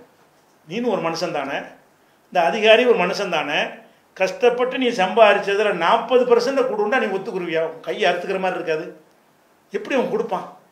அவன் என்ன செய்வான்? என்னடா அநியாயம் பண்ணுறாங்க, நம்ம இவ்வளோ கஷ்டப்பட்டு சம்பாதிக்கிறோம், 10 லட்ச ரூபா சம்பாதிக்கிறோம், 4 லட்ச ரூபாய் வரியாக கேட்குறாங்களே, எப்படி கொடுக்காம இருக்கிறது அப்படின்னு யோசிப்பான். கொடுக்காம இருக்கிறது யோசிச்சானேயானால் நம்ம லஞ்சத்திலே பேர் போன நாடாக இருக்கிறதுனால அதிகாரிகள் அதுக்கு வழிகாட்டி கொடுப்பான். அப்படியா, 10 லட்ச ரூபாய்க்கு உனக்கு வரியா, ஒரு 2 லட்ச ரூபாய் ஆக்கி விட்டு உனக்கு சரி பண்ணி தர்றேன், எனக்கு கொஞ்சம் கொடு அப்படின்னு சொல்லிட்டு உனக்கு 2 லட்சத்துக்கு தான் வரி வரும். 8 லட்சம் வரி வர அவன் அதிகாரிகள் அதுக்கெல்லாம் என்ன செய்வாங்க? உடந்தையாக இருந்து உதவி செஞ்சிருவாங்க. ஏன் அப்படி தேடி போகிறான் ஒரு மனுஷன்? நீங்கள் அநியாயமாக பண்ணுறீங்க. நீங்கள் போடுகிற வரி வந்து பேப்பரில் தான் வரி வர்ற மாதிரி தெரியுதே தவிர கொடுக்குறவன் கொடுக்க மாட்டேங்கிறான். இதுதான் அடிப்படையான விஷயம். உங்கள்ட்ட அரசாங்கத்தில் கஜானா இல்லைன்னு ரிசர்வ் பேங்கில் வச்சு இந்த ரிசர்வ் காசையும் எடுத்துவிட்டீங்க. அதுவே என்ன காட்டுது? காசு இல்லைன்னு காட்டுது. நாட்டை நடத்துவதற்கு அந்த பணத்தை தான் வச்சு வண்டி ஓட போகுன்னு தெரிகிறது. அதுவும் முடிஞ்சு போயிடும். அப்புறம் என்ன செய்வீங்க? உலக வங்கியில் போய் கடன் வாங்குவீங்க மேற்கொண்டு. ஏற்கனவே வாங்கின கடனில் பாதி வட்டி கொடுத்துட்ருக்குறீங்க. மறுபடியும் கடன் வாங்க அவன் தருவானா இல்லையா, அதுக்கு என்ன ரூல் போட போகிறான்னு தெரியலை. கடனை இல்லைன்னு சொல்ல பல நிலைமைகள்லாம் பல நாடுகள் சந்திச்சிருக்கிறாங்க. கடன் தருவதாக இருந்தால் நீங்கள் திருப்பி கொடுக்குற கெப்பாசிட்டி இருக்கான்னு பார்த்தா உலக வங்கி உங்களுக்கு கடன் தரும். அதற்குரிய விஷயங்கள்லாம் பெரிய தூரமாக போயிடும். அப்போ என்ன பண்ணணும் என்று கேட்டால் ஒன்று ஒன்றா வரணும். அரசாங்கத்துக்கு உங்களுக்கு பணம் வேணாம் தானே, அரசாங்கத்தில் நிதி வரணும் என்று சொன்னால் வரியை வந்து குறைச்சி பாருங்க, வேறு ஒன்றும் செய்யணும். மக்கள் கட்டக்கூடிய வகையில் ஒரு அறிவிப்பு செய்யுங்க. என்ன அறிவிப்பு? யாரிடத்துல எவ்வளோ நீங்கள் கருப்பு பணத்தை ஒழிக்கிறேன்னு செல்லாதுன்னு சொன்னீங்க. 1000 ரூபா செல்லாது, 500 ரூபா செல்லாதுன்னு நினைச்சீங்க. நீங்கள் வந்து கருப்பு பணத்தை ஒழிக்கிறேன்னு சொல்லி ஒரு திட்டத்தை கொண்டு வந்தீங்க. உங்களுக்கு தெரியும் பல கோடி ரூபாய் பல லட்சம் கோடி ரூபாய்களுக்கு கருப்பு பணம் இருக்குதுன்னு சொல்லிட்டு வந்துச்சா? வரல. அப்போ மக்கள் என்ன செய்கிறான்னா உங்களுக்கு மேலே எத்தனை அவன் இருக்கிறான், நீங்கள் அவனை ஏமாற்ற பார்க்குறீங்க, அவன் உங்களுக்கு அல்வா கொடுத்துட்டு போயிடறான். என்ன செய்கிறான்? நீ எப்படி வாங்குற பார்த்துக்குருவோம். அதுக்கு அதிகாரிகள் உடந்தையாக இருக்கிறான். உங்களால் வந்து கருப்பு பணத்தை எல்லா ரூபாயும் மாற்றிவிட்டாங்க. உங்களுக்கு அந்த கருப்பு பணத்தை எடுத்துடலாம், எல்லாருக்கும் இப்போ கொண்டாந்து கணக்காட்ட முடியாது, தடுமாறுவாங்க, அரசாங்கத்துக்கு பெரிய லாபம் கிடைக்கும்ன்றது இதுதான் அந்த படித்தவனுடைய கிறுக்கு மூலம் செய்கிற வேலை. மக்களோட கலந்து மக்களுடைய மென்டாலிட்டி என்னென்னு பார்த்து தீர்வு அளிக்கணும். பேப்பர் படிப்பை வச்சுக்கிட்டு தீர்ப்பு பண்ணீங்கன்னா இப்படி தான் வரும். மக்கள் என்ன செய்கிறான்? இதை வந்து நான் என் சொத்தை நான் காப்பாற்றணும், அதிகாரிட்ட போய் பேசுகிறான். என்கிட்ட வந்து 1 கோடி ரூபாய்க்கு 1000 ரூபா நோட்டு வச்சுக்கிறேன், எப்படியா மாற்றித்தாங்க. அதிகாரி என்ன செய்வான்? 72,000 பேருக்கு மாற்றினதா எழுதி கொடுத்துட்டு அவனுக்கு மாற்றி கொடுத்துட்டு அவன் ஒரு தொகையை வாங்கிக்குவான். கருப்பு பணம் வந்து இன்னொரு இடத்துக்கு மாறிக்கிருச்சே தவிர உங்களுக்கு வந்துச்சு. என்கிட்ட இருந்த கருப்பு பணத்தில் வந்து நான் வெள்ளையாக்குறதுக்காக வேண்டி ஒரு 10% அதிகாரி கொடுத்துருவேன். அவனுக்கு போணுச்சா உங்களுக்கு வந்துச்சா? ஏன் அப்படி நினைக்கிறான் மனுஷன்? அப்படி தான் நினைப்பான். நீங்கள் போடுற இந்த வரி எப்போனாலும் ஏற்றுக்கிற முடியாது. 40, 30 எவ்வளோ பெரிய கொடூரமாக இருக்கிறது. நீங்கள் நினைக்கிறீங்க 40, 30 போட்டால் நிறைய சேருங்கிறீங்க. சேராது. நீங்கள் வலுக்கட்டாயம் வேணால் மாற்றான் பாருங்கள், அவன்கிட்ட தான் சேரும். அரசு ஊழியர்கள்ட்ட நீங்கள் வாங்க முடியும். ஏன்னா நீங்கள் சம்பளம் கொடுக்கறதுனால அரசு ஊழியர்கள்ட்ட மட்டும்தான் நீங்கள் சம்பளத்தை கரெக்டாக பிடிக்கும்போது அவன்கிட்டருந்து வரியை பிடித்தம் பண்ண முடியுமே தவிர சுயமாக தொழில் செய்கிற சின்ன பெரிய எந்த நிறுவனமாக இருந்தாலும் சரி, அவர்கள் வந்து எப்போ மனமுவந்து தயாராக இல்லாத ஒரு தொகையாக இருக்கிறதோ முடிஞ்ச அளவுக்கு ஏமாற்றுவார்கள். இயன்ற அளவுக்கு அதை குறைச்சி காட்டவோ கொடுக்காமல் இருக்கவோ அதுக்கு என்ன செய்வாங்க? அதுக்கெல்லாம் ஆடிட்டர்கள் இருக்கிறாங்க, வழிகாட்டக்கூடியவங்க இருக்கிறாங்க, அதுக்கெல்லாம் நம்ம நாட்டில் அமைப்புகள்லாம் இருக்கிறது. அப்போ ஒரு பட்ஜெட் போடுறவன் என்ன நினைக்கணும்னு கேட்டால் இதுக்கு இவ்வளோ போட்டு அவ்வளோ வரும்னு அப்படி பார்க்கக்கூடாது. அவன் தருவானான்னு பார்க்கணும். பொருளாதார நிபுணர் அதை பார்க்க மாட்டான். அவன் ஏட்டு படிப்பு தான். பொருளாதார நிபுணர் என்ன செய்வான்? இவன் 10, 20 ஆக்கிட்டா அவ்வளோ கிடைக்கும், போன வருஷம் 1 லட்ச ரூபா, அந்த வருஷம் 2 லட்ச ரூபான்னு நினைப்பாங்களா? அந்த 1 லட்சமுமே வராது. ஏன்? அவன் கொடுக்க மாட்டானே. அப்போ என்ன செய்யணும், ஒன்றா சொல்கிறோம், ஒவ்வொரு வழிமுறையாக நாங்கள் சொல்கிறோம். அதை நீங்கள் செஞ்சு காட்டுங்க. அரசாங்கத்தில் பணம் குவிதா இல்லையான்னு பாருங்கள். ஒரு அறிவிப்பு செய்யணும். யார் இடத்துல எவ்வளோ பணம் இருந்தாலும் சரி கொண்டாந்து கணக்கு காட்டு. 5% வரி சொல்லிப்பாரு. நீ இப்போ கருப்பு பணத்தை ஒழிக்கிறதுக்கு நீ பாடுபட்டதை விட பல பல பல மடங்கு ஒரே நாளில் வந்து சேரும். ஒரு டயத்தை போட்டு 30-40 வாங்க மாட்டோம். எல்லாரும் எவ்வளோ பணத்தானோ வச்சுக்க, உன் பணத்தை கொண்டாந்து அக்கௌண்ட்டில் காட்டிட்டு 1 கோடியா 5 லட்ச ரூபாய் வரி கட்டுன்னு சொல்லு, கட்டிடுவான். எல்லாரும் கட்டிடுவான். அவன் அதிகாரிக்கு லஞ்சம் வந்து அதோட கூட கொடுக்க வேண்டியிருக்கும். அதனால 5 லட்ச ரூபா ஈஸி அவனுக்கு. அப்போ 1 கோடி ரூபா வச்சிருந்தீர்களே, ஆனால் இப்போ 40 லட்ச ரூபா கேட்குறீங்க. 1 கோடி ரூபாய்க்கு வருமானம் வரை ஒரு 40 லட்ச ரூபா கேட்குறீங்க, தரமாட்டேங்கிறான். உங்களுக்கு வாங்க இயலாது. அவன் எப்படி வேணாலும் மக்களுக்கு ஏமாற்ற முடியும். நாடு பெருசு, மக்கள் தொகை ஜாஸ்தி, அவ்வளோ வரையும் கண்காணிக்கிற அளவு கெப்பாசிட்டி நம்மள்கிட்ட இல்லை. சின்ன குட்டி நாடு சிங்கப்பூரா, எல்லாத்தையும் கண்காணிக்கிறதுக்கு முடியாது. அப்படியான ஒரு மக்கள் தொகை உள்ள நாடாக இருக்கும் பொழுது எல்லாமே உங்களுக்கு தெரியாது. நாட்டில் என்ன நடக்குங்கிற எந்த ஒரு அதிகாரிக்கும் தெரியாது. இப்படிப்பட்ட ஒரு நிலையில் நீங்கள் என்ன செய்யுங்கன்னு கேட்டால், வருமானத்துடைய அளவை குறைச்சி 5% தான் எதுக்கும் வரி, எந்த வருமானத்துக்கு வரின்னு சொல்லு. ஒரே நாளில் இந்த 1,76,000 கோடி நீ ரிசர்வ் பேங்கில் திருப்பி கொடுத்துடலாம். வந்துடுங்க. அவன்கிட்ட போய் வாங்குற ரிசர்வ் பேங்கில் ஏன்டா கடன் வாங்குற, போய் உலக வங்கியில் ஏன் போய் நீ கடன் வாங்குற? உன் மக்கள்கிட்டருந்து வருமே, உனக்கு சொந்தமாயிருமே, திருப்பி கொடுக்க வேண்டிய தேவை இருக்காத பணமாயிருமே. அப்போ எப்படி பார்க்கணும்னு கேட்டால், நம்பரை கூட்டுனா நிறைய கிடைக்கும்னு கிறுக்கம் செய்வான். நம்பரை கூட்டக்கூடாது, மக்களை தர வைக்கணும். இந்த மக்கள் தருவதற்கு ஏற்ற மாதிரி நீங்கள் வரியை போட்டீர்கள் என்று சொன்னால் அரசாங்கத்தில் கஜானாவில் பணம் இல்லை, இந்த ஒரு நிலைமை வராது. இது வந்து வருமானத்துக்கு உள்ளது. அடுத்து என்ன செய்கிறீங்க, வரியில் பல வகை அநியாயம் பண்ணுறீங்க. காசை கொடுத்து அவன் வெள்ளை பணமாக ஆக்கிட்டான். இப்போ அவன் ஒரு வீடு வாங்க போகிறான். வீடு வாங்க போனால் அவன் வீடு வாங்கினா தான் பல தொழில்கள் நடக்கும். ஒரு வீடு கட்ட போகிறான், இடத்த வாங்கி வீடு கட்ட போகிறாங்க. ஒருத்தன் வீடு கட்ட போகிறான், ஒயிட் மணி உங்களுக்கு அரசாங்கத்துக்கு வரி கட்டிட்டான். வரி கட்டி 1 கோடி ரூபா கையில் வச்சுருக்கிறான். அந்த 1 கோடி ரூபாயில் ஒரு 50 லட்ச ரூபாய்க்கு இடத்த வாங்கிட்டு 50 லட்ச ரூபாய்க்கு கட்டுமானம் கட்டணும்னு நினச்சிட்டு என்ன செய்கிறான், அதை வாங்கினான்னு வைங்களேன். அதை வாங்கினால் அந்த கட்டுமான பணியில் சிமெண்ட் விற்பனையாகும், சிமெண்ட் வியாபாரி பிழைக்குவான். மர விற்பனையாகும், மர வியாபாரிக்கு வேலை இருந்துக்கிட்டே இருக்கும். எலக்ட்ரிக் பொருள்கள்லாம் விற்பனையாகும், அது அதில் 10 பேர் வேலை வாய்ப்பு வருவான். அந்த உற்பத்தி நடந்து கொண்டே இருக்கும். இப்படியெல்லாம் இருக்குது. ஃப்ரீயாக விட்டுருந்தீங்கன்னா என்ன செய்யும், தொழில்கள் மூடப்படாது.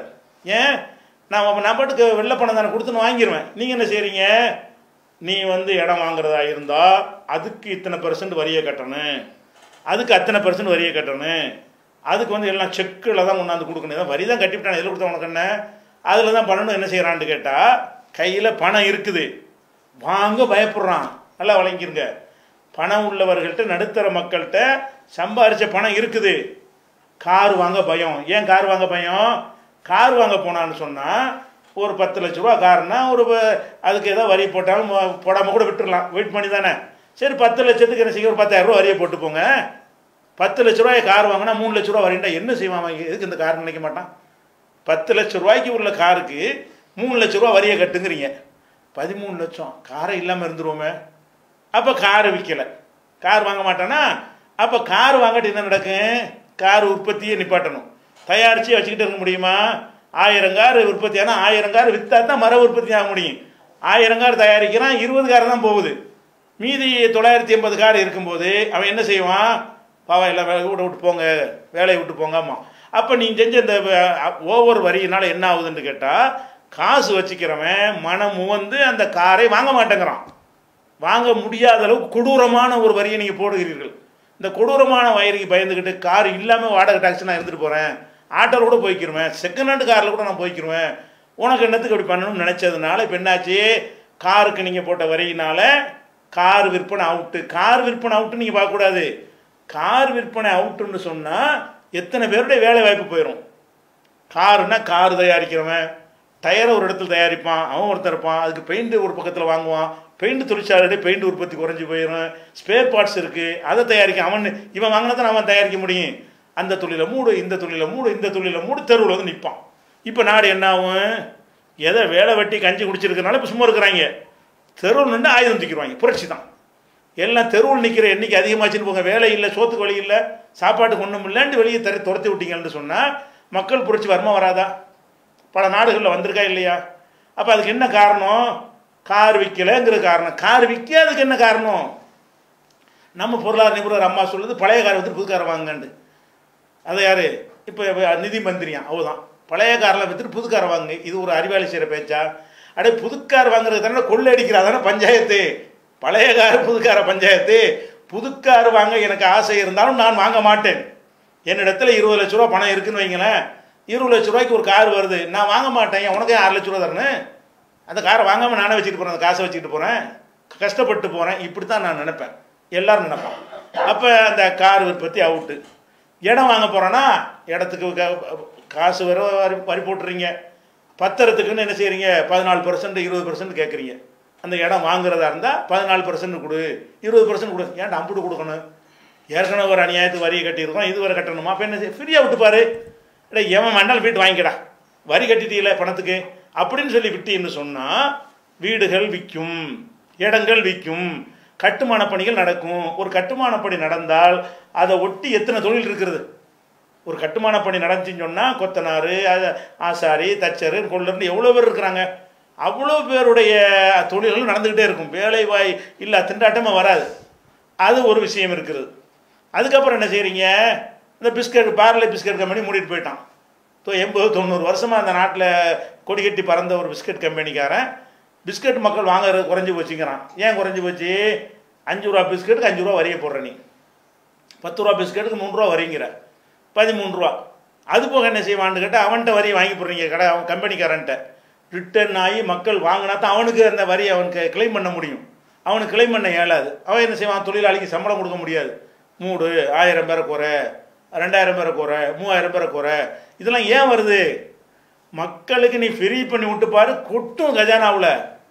மக்களுக்கு சுதந்திரமாக விட்டு என்ன வேண்டாம் வாங்கிட்டு போங்கடா, வரியை மட்டும் கட்டிடு. ஒரே சிங்கிள் வரி தான், எல்லாம் 5% கட்டுன்னு சொல்லிப்பாரு. பல்லாயிரம் கோடிகள் கஜானாவில் குவிஞ்சிரும். இந்த பொருளாதார நிபுணர் மண்டைக்கு அதெல்லாம் ஓடாது. அவன் கணக்கு என்னது? 8 ரூபாய்க்கு பதிலாக 10 ரூபா போட்டால் கூட கிடைக்கும்னு நினைக்கிறான். இந்த ஒரு பொருள் சொல்லுவோம், வாழைப்பழம் இருக்குன்னு வைங்களேன், இது உதாரணம் அடிக்கடி சொல்லுவோம், பொன் முட்டையிடும் வாத்துன்னு சொல்லுவோம். ஒரு வாத்து வந்து தங்க முட்டை போடுது, டெய்லி ஒரு முட்டை போடுது. அப்போ என்ன செய்யணும்? ஒரு அறிவுள்ளவன் என்ன செய்வான்? இதை டெய்லி முட்டை போடுதுன்னு அதை ஒழுங்காக கவனித்து அதை வளர்த்து தினம் ஒரு முட்டையை எடுத்துக்கிட்டு தான் நம்ம லாபம்னு நினைப்பான். இந்த பொருளாதார நிபுணர் என்ன செய்வான் தெரியுமா? ஒரு நாளைக்கு ஒரு முட்டை, 30 நாளைக்கு 30 முட்டை, ஒரே நாள் அறுத்தோம்னா 30 முட்டை கிடைக்கும் அப்படின்னு அறுத்தான்னு வைங்க, 30 முட்டை கிடைக்கும். இதுதான் நிபுணருங்கிறாங்களே. நிபுணர் பூரா கூமுட்டங்க. அவங்க ஏசி மூலம் உட்காந்துட்டு கணக்கு தான் போடுவாங்க, கணக்கில் தான் கூட காட்டுவாங்க, பேப்பர்லாம் காட்டுவாங்க. அட ப்ராக்டிக்கல் இன்னொரு சைடு தரவானு இருக்காண்டா. நீ மட்டும் இல்லைடா உலகத்தில், அரசாங்கம் மட்டும் இல்லை, வாங்குகிற மக்களும் இருக்கிறான். 2 சைடு உள்ள விஷயம். 2 சைடு உள்ள விஷயமா இருந்தால் எங்களை நீ பார்த்தியா? நாங்கள் எந்த ரேஞ்சுக்கு போவோம்னு நீ கவனிச்சியா? எங்கள் முடிவு எப்படி மாறும்னு நீ யோசிச்சு பார்த்தியா? பார்க்கல. அப்போ என்ன ஆகுது? எல்லாம் வந்து வர ஜிஎஸ்டின்னு போட்டு அநியாயத்துக்கு 18, 20 நாப்கின்ல இருந்து ஒன்றுக்கும் தாறுமாறான வரியை போட்டு விட்டா அப்போ என்ன ஆகும்னு கேட்டால் அந்த வரியை கட்ட முடியலை. அவனுக்கு நிறைய கெடுபிடி பண்ணுறீங்க. அவன் கம்பெனி உற்பத்தியை கம்மி பண்ணுறான். உற்பத்தியை கம்மி பண்ணால் அதான் ஜட்டி வாங்குற குறைஞ்சிருச்சுங்கிறாங்க. என்ன பாருங்களேன், எந்த அளவுக்கு ஆகிடுச்சு? மக்கள்கிட்ட உள்ளாடை வாங்குவதே குறைந்து விட்டது. அத்தனை கம்பெனிகளை மூடிக்கிட்டு இருக்கிறாங்க. அப்போ எல்லாம் அடிப்படையான என்னன்னு கேட்டால், ஒரு அரசாங்கம் வந்து இந்த பொருளாதார நிபுணர்களை விரட்டி விட்டுட்டு மக்களோட மக்களாக பழகி மக்களுடைய சைக்காலஜியை புரிஞ்சுக்கிட்டு மக்கள் கஷ்டம் விரும்பி நம்ம அரசாங்கம்னு விரும்பி தரணும், சந்தோஷமாக தரணும். பயந்து எப்போ வருவான் பயந்துக்கிட்டு சரி பயந்து போய் கருப்பு பணத்தை பிடிக்கிறீங்களே, அதில் அரசாங்கத்துக்காக வருது. 99 வர்றது இல்லைடா நினச்சிக்க. உன் அரசாங்கத்தில் கருப்பு பணத்தை பிடிக்கிறீங்களே, இப்போ லாரியாக பிடிச்ச அந்த 2000 கோடிலாம் எங்கே போச்சு? ஒன்றும் இல்லை, உங்களுக்கு வராது.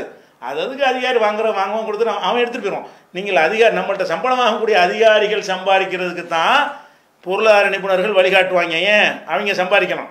இந்த பொருளாதார நிபுணர்லாம் என்ன செய்யலான்னு கேட்டால், அதிகமாக போட்டால் சம்பாதிக்கலாம் அப்படிங்கிறதுக்காக வேண்டி இப்படி எல்லாத்துலேயும் போட்டுக்கிட்டு வண்டிக்கு வரி, காருக்கு வரி, அதுக்கு வரி, ரோட்டுக்கு வரி, ஒன்றுக்கும் வரியை போட்டு தள்ளினீங்கன்னு சொன்னால் கண்டிப்பாக வராது. அப்போ என்ன பண்ணணும்? வரியை எளிமைப்படுத்துங்க, ஒரு வரி ஆக்குங்க.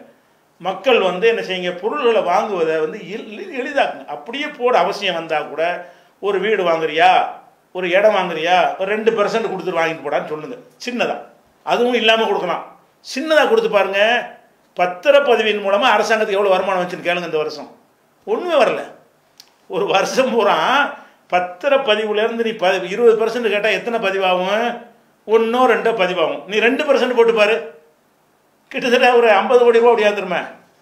அவ்வளோ பதிவாயிரும். தினம் 100 பதிவாகும். கூட்டம் அலம்போதுங்க. ஒரு காலத்துலலாம் கூட்டம் அலம்போதும். பத்திரப்பதிவு அலுவலகத்தில் வந்து முன்கூட்டியே புக் பண்ணி உங்களுக்கு 8ஆம் தேதி வாங்க, நீங்கள் 12ஆம் தேதி வாங்கம்பாங்க. பதிவு பண்ண இயலாத அதிகாரிகளுக்கு அப்போ ரீசனபிளாக இருக்கும்போது. இப்போ என்ன பண்ணுறீங்க? தாறுமாறாக நீங்களா ஒரு ரேட்டை போடுறீங்க. மார்க்கெட் வேல்யூ அந்த வேல்யூன்னு சொல்லிட்டு ஒன்றும் இல்லாததுக்கு ஒரு மார்க்கெட் வேல்யூ ஏற்றி விட்ருவாங்க. வேணும் அதிகாரிகள்லாம் சேர்ந்துக்கிட்டு ஒரு இடத்த வந்து பழி வாங்குறா இருந்தால் என்ன செய்யுமா, அரசாங்க வேல்யூன்னு அதிகப்படுத்தி விட்ருவாங்க. அந்த ரூபாய்க்கு பத்திரத்தை வாங்குங்கிறான். அந்த ரூபாய்க்கு பத்திரம் வாங்கினா எப்படி சரியாக வரும்? நாளைக்கு இறக்கி விட்டாங்கன்னா எப்படி விற்கிறது? எவனும் கையில் காசு எடுக்க மாட்டேங்கிறான். அந்த மாதிரி ஒரு நிலையில் போய் கொண்டு இருக்கிறது. அதனால் வந்து இடம் வாங்குறதா லேசாக்கி பாருங்கள். நிறைய இடங்கள் வாங்குவாங்க. நிறைய இடம் வாங்க ஆரம்பிச்சிட்டாங்கன்னு சொன்னால் வேலைவாய்ப்பு தனால் வந்துடும்ல. காருக்கு ஃப்ரீ பண்ணி விடுங்க. நிறைய கார் விற்க ஆரம்பிக்கும். கார் விற்க ஆரம்பிச்சா தொழிற்சாலை ரன் ஆகும். தொழிற்சாலை ரன் ஆகுனா எல்லாருக்கும் வேலை கிடைக்கும். இன்னும் கொஞ்சம் பேருக்கு வேலை கொடுப்பான். அதிகமாக விற்பது, அதிகமாக சேல்ஸ் ஆச்சுன்னு சொன்னான். அப்போ அதிகமாக மக்கள் வந்து அவங்க ஃப்ரீயாக போய் வாங்குவதற்கு ஏற்றவாறு வாசலை திறந்து விட்டால் இது ஒரு பஞ்சாயத்தே இல்லை, பொருளாதார பஞ்சாயத்தே இல்லை. நிபுணர்களை சொல்லி கேட்காதீங்க. நிபுணர்கள் எல்லாமே இந்த கணக்கு பண்ணுவானே தவிர, ஒரு வாழைப்பழம் இருக்குன்னு வைங்களேன். ஒரு வாழைப்பழம் வந்து 2 ரூபா விற்கிறோம். ஒருத்தன் என்ன செய்யணும், ஒரு வியாபாரி 2 ரூபான்னு விற்றா 25 ரூபான்னு விற்போம் அப்படின்னு சொல்கிறான். 2 ரூபான்னு சொன்னவன் அன்னைக்கு விற்றுட்டு போயிடுவான் வாழைப்பழத்தை. 25 ரூபான்னு போட்டு எழுதி போட்டான்னு வைங்களேன். கணக்கில் என்ன செய்யுங்க, 100 வாழைப்பழம் 25 ரூபா இவ்வளோ கிடைக்கும்னு கணக்கு பண்ணலாம். ஒன்றுமே கிடைக்காது. விற்றா தானே கிடைக்கும். ஒரு வாழைப்பழம் விற்காது. 2 ரூபாய்க்கு கிடைக்கல, 25 வாங்குவானா? அப்போ நீங்கள் தான் பொருளாதார நிபுணர். பொருளாதார நிபுணர் என்ன செய்வான்னு கேட்டால், 2 ரூபாய்க்கு இருக்கிற வாழைப்பழத்தை 25 ரூபாய்க்கு விற்றால் உங்களுக்கு 23 ரூபா கிடைக்கும்பான். விற்றா தானே கிடைக்கும். விற்கிமான்னு பார்க்கணுமே. அந்த சரக்கு பொருளாதாரம் படித்தவனுக்கு இருக்காது. பொருளாதாரம் படித்த என்ன செய்யுது, 2 23 எது பெருசு? 2 ரூபா கிடைச்சா இப்போ 25 கிடைக்கல. இப்படிமா இவன் என்ன கிறுக்கு போயிடுவோம். இந்த படித்த முட்டாள்களால் தான் நாடு நாசமாக போகுது. மக்களை படிங்கடா, மக்களை படிங்க. எங்களை பாருங்கள், நாங்கள் எந்த நிலையில் இருக்கோன்னு பாருங்கள். எப்படி எங்களுக்கு கையை அறுத்து 40% தர முடியும், 50% இப்படி தர முடியும்? 100%லாம் போடுறாங்க. சிலதுலாம் 100 பிடிச்சி கைப்பற்றினான்னு சொன்னால் 100%ங்கிறான். 1 கோடிக்கு 1 கோடி கட்டுங்கிறான். 1 கோடிக்கு 2 கோடியை கட்டுங்கிறான்.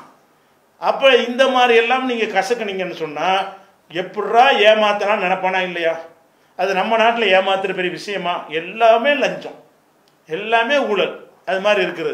அப்போ இப்படியான இது அடிப்படையான விஷயம். அடிப்படை என்னன்னு கேட்டால், ஒரு நாடு வந்து செழிப்பாக இருக்கணுமாக இருந்தால் மக்கள் மனம் விரும்பி வரியை கட்டணும்.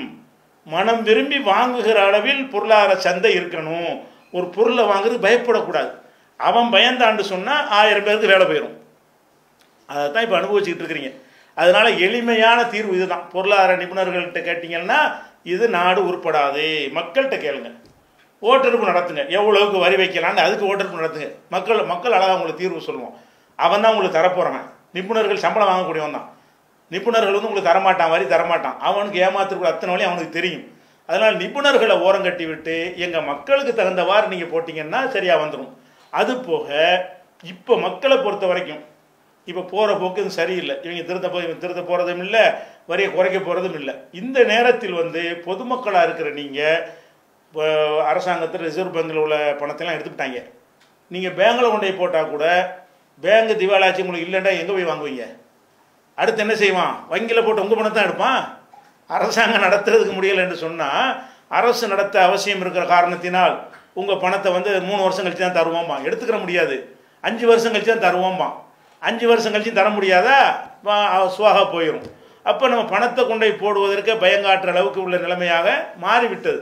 அதனால் நீங்கள் இருப்புகளை கொண்டை பங்கில் வைக்கிறது, பேங்கில் போடுறது, தொழில்களை இப்போ ஆரம்பிச்சுன்னு வைங்களேன். எந்த தொழிலும் ரன் ஆகிற மாதிரிலாம் தெரியலை. இருக்கிறத வச்சு வண்டி ஓட்டுங்க. என்ன இருக்குதோ சேமிப்புகளை செய்யுங்க, செலவுகளை குறைங்க. இன்னும் சொல்ல போனால் இந்த நாட்டினுடைய பொருளாதார சீரழிவுக்கு இன்னொரு காரணம் இருக்குது. இவ்வளோ வரி வாங்குறீங்கள, இவ்வளோ வரி வாங்கி என்ன செய்கிற? அதை யோசிங்க. வரி வாங்கி எங்களுக்கு நீ என்ன செய்கிற? ஒன்றுமே செய்யலை. வரி வாங்கி 3000 கோடிக்கு பட்டேல் சிலைன்னு வைக்கிற. இதில் எங்களுக்கு என்னடா இருக்குது? இதில் உங்களுடைய எல்லா செலவும் இப்படி தானடா இருக்குது. 3000 கோடி ரூபாய்க்கு வந்து என்னைக்கே செத்து போன ஒருத்தனுக்கு சிலை வைக்கிறீங்க.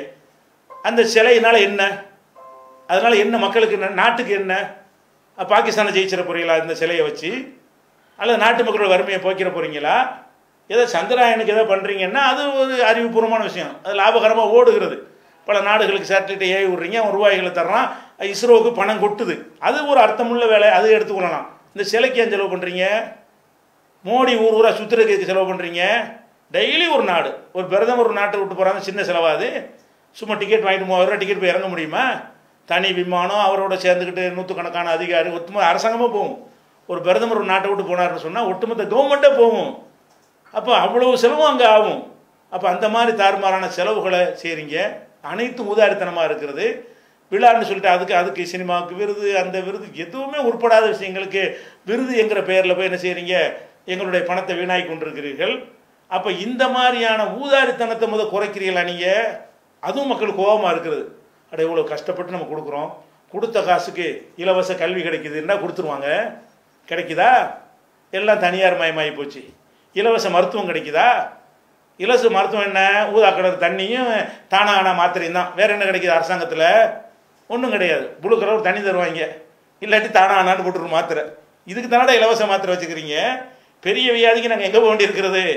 தனியார் தானே போக வேண்டியிருக்கிறது. அப்போ நம்ம வரி கொடுக்குறோம், இந்த மருத்துவம்லாம் செய்வான்னு தானே நாங்கள் தர்றோம். மருத்துவத்துக்கு ஏதாவது செஞ்சா நீங்கள்? அப்போ நீங்கள் செய்கிற அந்த மக்கள்கிட்ட வாங்குகிற வரிப்பணத்திலிருந்து மந்திரிகள் சம்பளம், மந்திரிக்கு வீடு கட்ட போகிறாங்க, எம்எல்ஏக்கெல்லாம் கூடாதுங்க.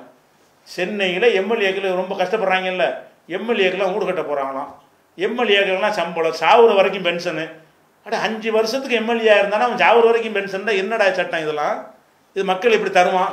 எப்படி மனமும் தருமான்ட்டேன். ஏதோ இந்தியா பாகிஸ்தான் யுத்தம், இந்தியா சீனா யுத்தம் இருக்குது, நாட்டை காப்பாற்றுன்னு கேட்டு தருவான். இது அப்படிப்பட்ட விஷயமா? அப்போ நீங்கள் சொகுசாக வாழ்வதற்கு ஒரு எம்பி கொடுக்குற தொகை, எம்எல்ஏ கொடுக்குற தொகை, அந்த மாதிரி அவனுக்கு அலவன்ஸு, பேட்டா, விமான கட்டணம், டெலிஃபோன் பில்லுன்னு அது பாட்டுக்கு தாறுமாறாக போய் கொண்டிருக்கிறது. அப்போ இந்த கொடுக்குற பணமெல்லாம் அநியாயத்துக்கு இவங்க சொகுசு வாழ்க்கை வாழ்வதற்கு பயன்படுத்துகிறாங்க. மத வழிபாடுகளுக்கெல்லாம் நம்முடைய வரிப்பணத்தை யூஸ் பண்ணி கொண்டிருக்கிறார்கள். அப்படிலாம் நினைக்கும் பொழுது மனமோந்து யாரும் தரமாட்டான். அப்போ உங்களுடைய செயலை கவனிக்கிறான். நம்ம கொடுக்குற காசு எப்படி செலவாகுது அவனுக்கு தெரியுது. நம்ம எவ்வளோ கஞ்சிக்கு கஷ்டப்பட்டுருக்கோம், இரும்பு சிலையை கொண்டு இப்படி செஞ்சு வச்சுக்கிறான்னு வயிற்று எரியாதா? சிவாஜிக்கு சிலை, அவருக்கு சிலை இப்படின்னு சொல்லிட்டு சிவாஜிக்கு வேறு சிலை வைக்க போகிறாங்களாம். அது எத்தனையோ பல்லாயிரம் கோடிக்கு போகுது. உலகத்தில் பெரிய சிலை அமெரிக்காவில் இருக்கிற சுதந்திர தேவி சிலையை விட எங்கள் நாட்டு சிலை பெருசு அப்படின்னு சொன்னால் எங்களுக்கு கஞ்சி கிடைச்சிருமா? அப்படின்னு சொன்னால் எங்களுக்கு மருத்துவம் கிடைச்சிருமா? கல்வி கிடைச்சிருமா? ஒன்றுமே கிடைக்காது. அப்போ என்ன செய்யுங்க? 2 செய்யுங்க. ஒன்று, வருமானத்தை பெருக்குவதற்கு வரி எளிதாக்குங்கள். நாங்கள் தர்ற காசு அடி வாங்கி வாங்கி கூலி மூட்டை தூக்கி அதில் தரக்கூடிய இந்த காசை நீ உன்னுடைய ஆடம்பரத்துக்கு பயன்படுத்தினா எப்படி அந்த மக்கள் ஏற்றுக்குருவாங்க? அந்த மக்கள் எப்படி மனசார தருவாங்க? வேறு வழியில் ஒரு அரசாங்கம் நிர்பந்தப்படுத்துதுன்னு சொல்லி தருவாங்க. தராமல் இருப்பதற்கு முடியும் என்றால் அதை தான் தேர்ந்தெடுப்பாங்க. அப்போ அடிப்படையான இதை விளங்கி கொள்ளணும். பொருளாதார பிரச்சனையை பொறுத்த வரைக்கும் இந்த நாடு இப்போ மன்மோகன் சிங் இருந்தாலும் இதை தான் செஞ்சுருப்பார். இப்போ ஏன்னா அவர் வந்தால் சரி, அவர் வந்தால் பொருளாதார நிபுணர்னா அவர் என்ன செய்வார்? இது மாதிரி பேப்பரில் இன்னொரு கணக்கு போட்டு கொடுப்பாரே தவிர அதெல்லாம் அவர் இந்த மாதிரிலாம் போட்டவர், தங்கத்துக்கு வரி போட்டவங்களாம் அவர் தான். அவர் காலத்தில் அந்த மாதிரி எல்லாத்துக்கும் ஏடிஎம் கிடிஎம்னு எல்லாத்தையும் நாசமாக்குனது யார்? அவர் தான். அவர் வந்தால் சரியா, இவர் வந்தால் சரியாக வந்துடும்னா எவன் வந்தாலும் சரியாக வர. இவங்களுடைய அரசியல்வாதி பார்வையே வேறு. அவங்க பார்வையில் என்னென்னு கேட்டால் இப்படி மக்களை கசக்கி புளிகிறதுக்கு மட்டும்தான் படிச்சிருக்கானுவோ. மக்கள் எப்படி கசக்கிறது, மக்களை எப்படி புளிகிறது, மக்களுக்கு இப்படி கஷ்டம் கொடுக்குறது. இந்த ஏடிஎம்மில் பணம் எடுத்தால் ரூபா, 2 தடவை எடுத்தால் ரூபான்னு கொண்டு வந்து யார்? அப்போ காங்கிரஸ் காலத்தில் இந்த தங்கத்துக்கு வரி போட்டது யார்? தங்கம் ஃப்ரீயாக இருந்துச்சு இல்லைங்க, தங்கத்துக்கு வரி அதை கடத்தில் நடந்துக்கிட்டு இருக்கு. இப்போ அதை சிதம்பரம் தானே போட்டார். அப்போ தங்கத்துக்கு வரி எல்லாமே டோட்டலில் இவங்களோட சிஸ்டமே என்னென்னு கேட்டால் அந்த அதிகாரம் உட்காந்துருக்கானுவோ. இவங்க பாட்டுக்கு பேப்பரில் போட்டு இதுக்கு இவ்வளோ போடுறது அவ்வளோ போட்டு நிறைய கொட்டும்ன்றுவாங்க. இந்த கூமுட்டலுக்கு அறிவு மக்களை பற்றி படிக்காதவங்க தானே சரின்னு கையெழுத்து போட்டு விட்டுருது. இதுதான் இப்போ அடிப்படையான விஷயம். அதனால் நீங்கள் என்ன செய்யும் போது நிபுணர்களை ஓரம் கட்டி விட்டு விரட்டி விட்டுவிட்டு நீங்கள் மக்களை எது மக்கள் தருவாங்க, மக்களுக்கு ஊராக கருத்தரங்க நடத்துங்க. மக்கள் உங்கள் கருத்தை சொல்லுங்கள், எவ்வளோ உங்களுக்கு ரீசனபிளாக தர முடியும்னு சொல்லுங்கள், எவ்வளோ போட்டால் நல்லா இருக்குன்னு சொல்லணும்னு கருத்தை கேளுங்க. எங்களுடைய கஷ்டத்தை நாங்கள் சொல்வதற்கு வாய்ப்புகளை கொடுங்க. அதை உணருங்க, காது கொடுத்து கேளுங்க. அதுக்கு தகுந்தவாறு உங்களுடைய வரிகளை போடுங்க.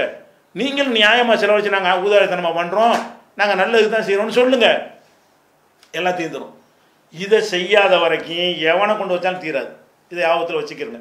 அப்போ மக்களை பொறுத்து நீங்கள் என்ன செய்யணும்னு கேட்டால் கொஞ்சம் சிக்கனமாக எந்த தொழிலையும் போட்டுறாதீங்க. ஏன்னு கேட்டால் வியாபாரம் குறைஞ்சிட்டு வருது. புதுசாக வியாபாரத்தை உண்டாக்கி சம்பாதிக்கணும்னு நினச்சா சம்பளத்துக்கு இருந்தால் சம்பளத்திலே கண்டினியூ பண்ணுங்கள் ஒரு 6 மாதம் 1 வருஷத்துக்கு, நிலைமை சீராகட்டும். புதுசாக தொழிலை போட்டு ஆரம்பித்து வியாபாரம் குறைஞ்சி போய் வாடகை கொடுக்க முடியாமல் சம்பளம் கொடுக்க முடியாமல் அந்த மாதிரி நிலையாகி போயிடும். இப்படியான ஒரு நிலை வராத அளவுக்கு சிக்கனமாயிருங்க, சேமிப்பு வைங்க. வங்கியில் கொண்டு டெபாசிட் பண்ணி விட்டீங்கன்னா அவங்க எந்த மாதிரி முடிவு வேண்டாலும் எடுப்பார்கள். எடுத்து விட்டார்கள்னா உங்களுக்கு ஒன்றும் செய்ய முடியாது. அப்படிங்கலாம் கவனத்தில் கொண்டு நாம தான் பாதுகாத்துக் கொள்ளணும். இதுதான் பொருளாதார சம்பந்தமாக நாம் சொல்லிக்கொள்ளக்கூடிய சின்ன அறிவுரை. ரொம்ப விரிவாக சொல்ல வேண்டிய விஷயமாக இருந்தாலும் அறிவுடைய மக்களுக்கு இதுவே போதுமானது என்பதால் இத்தோடு நம்ம இந்த நிகழ்வை முடித்துக் கொள்கிறோம். அஸ்ஸலாமு அலைக்கும்.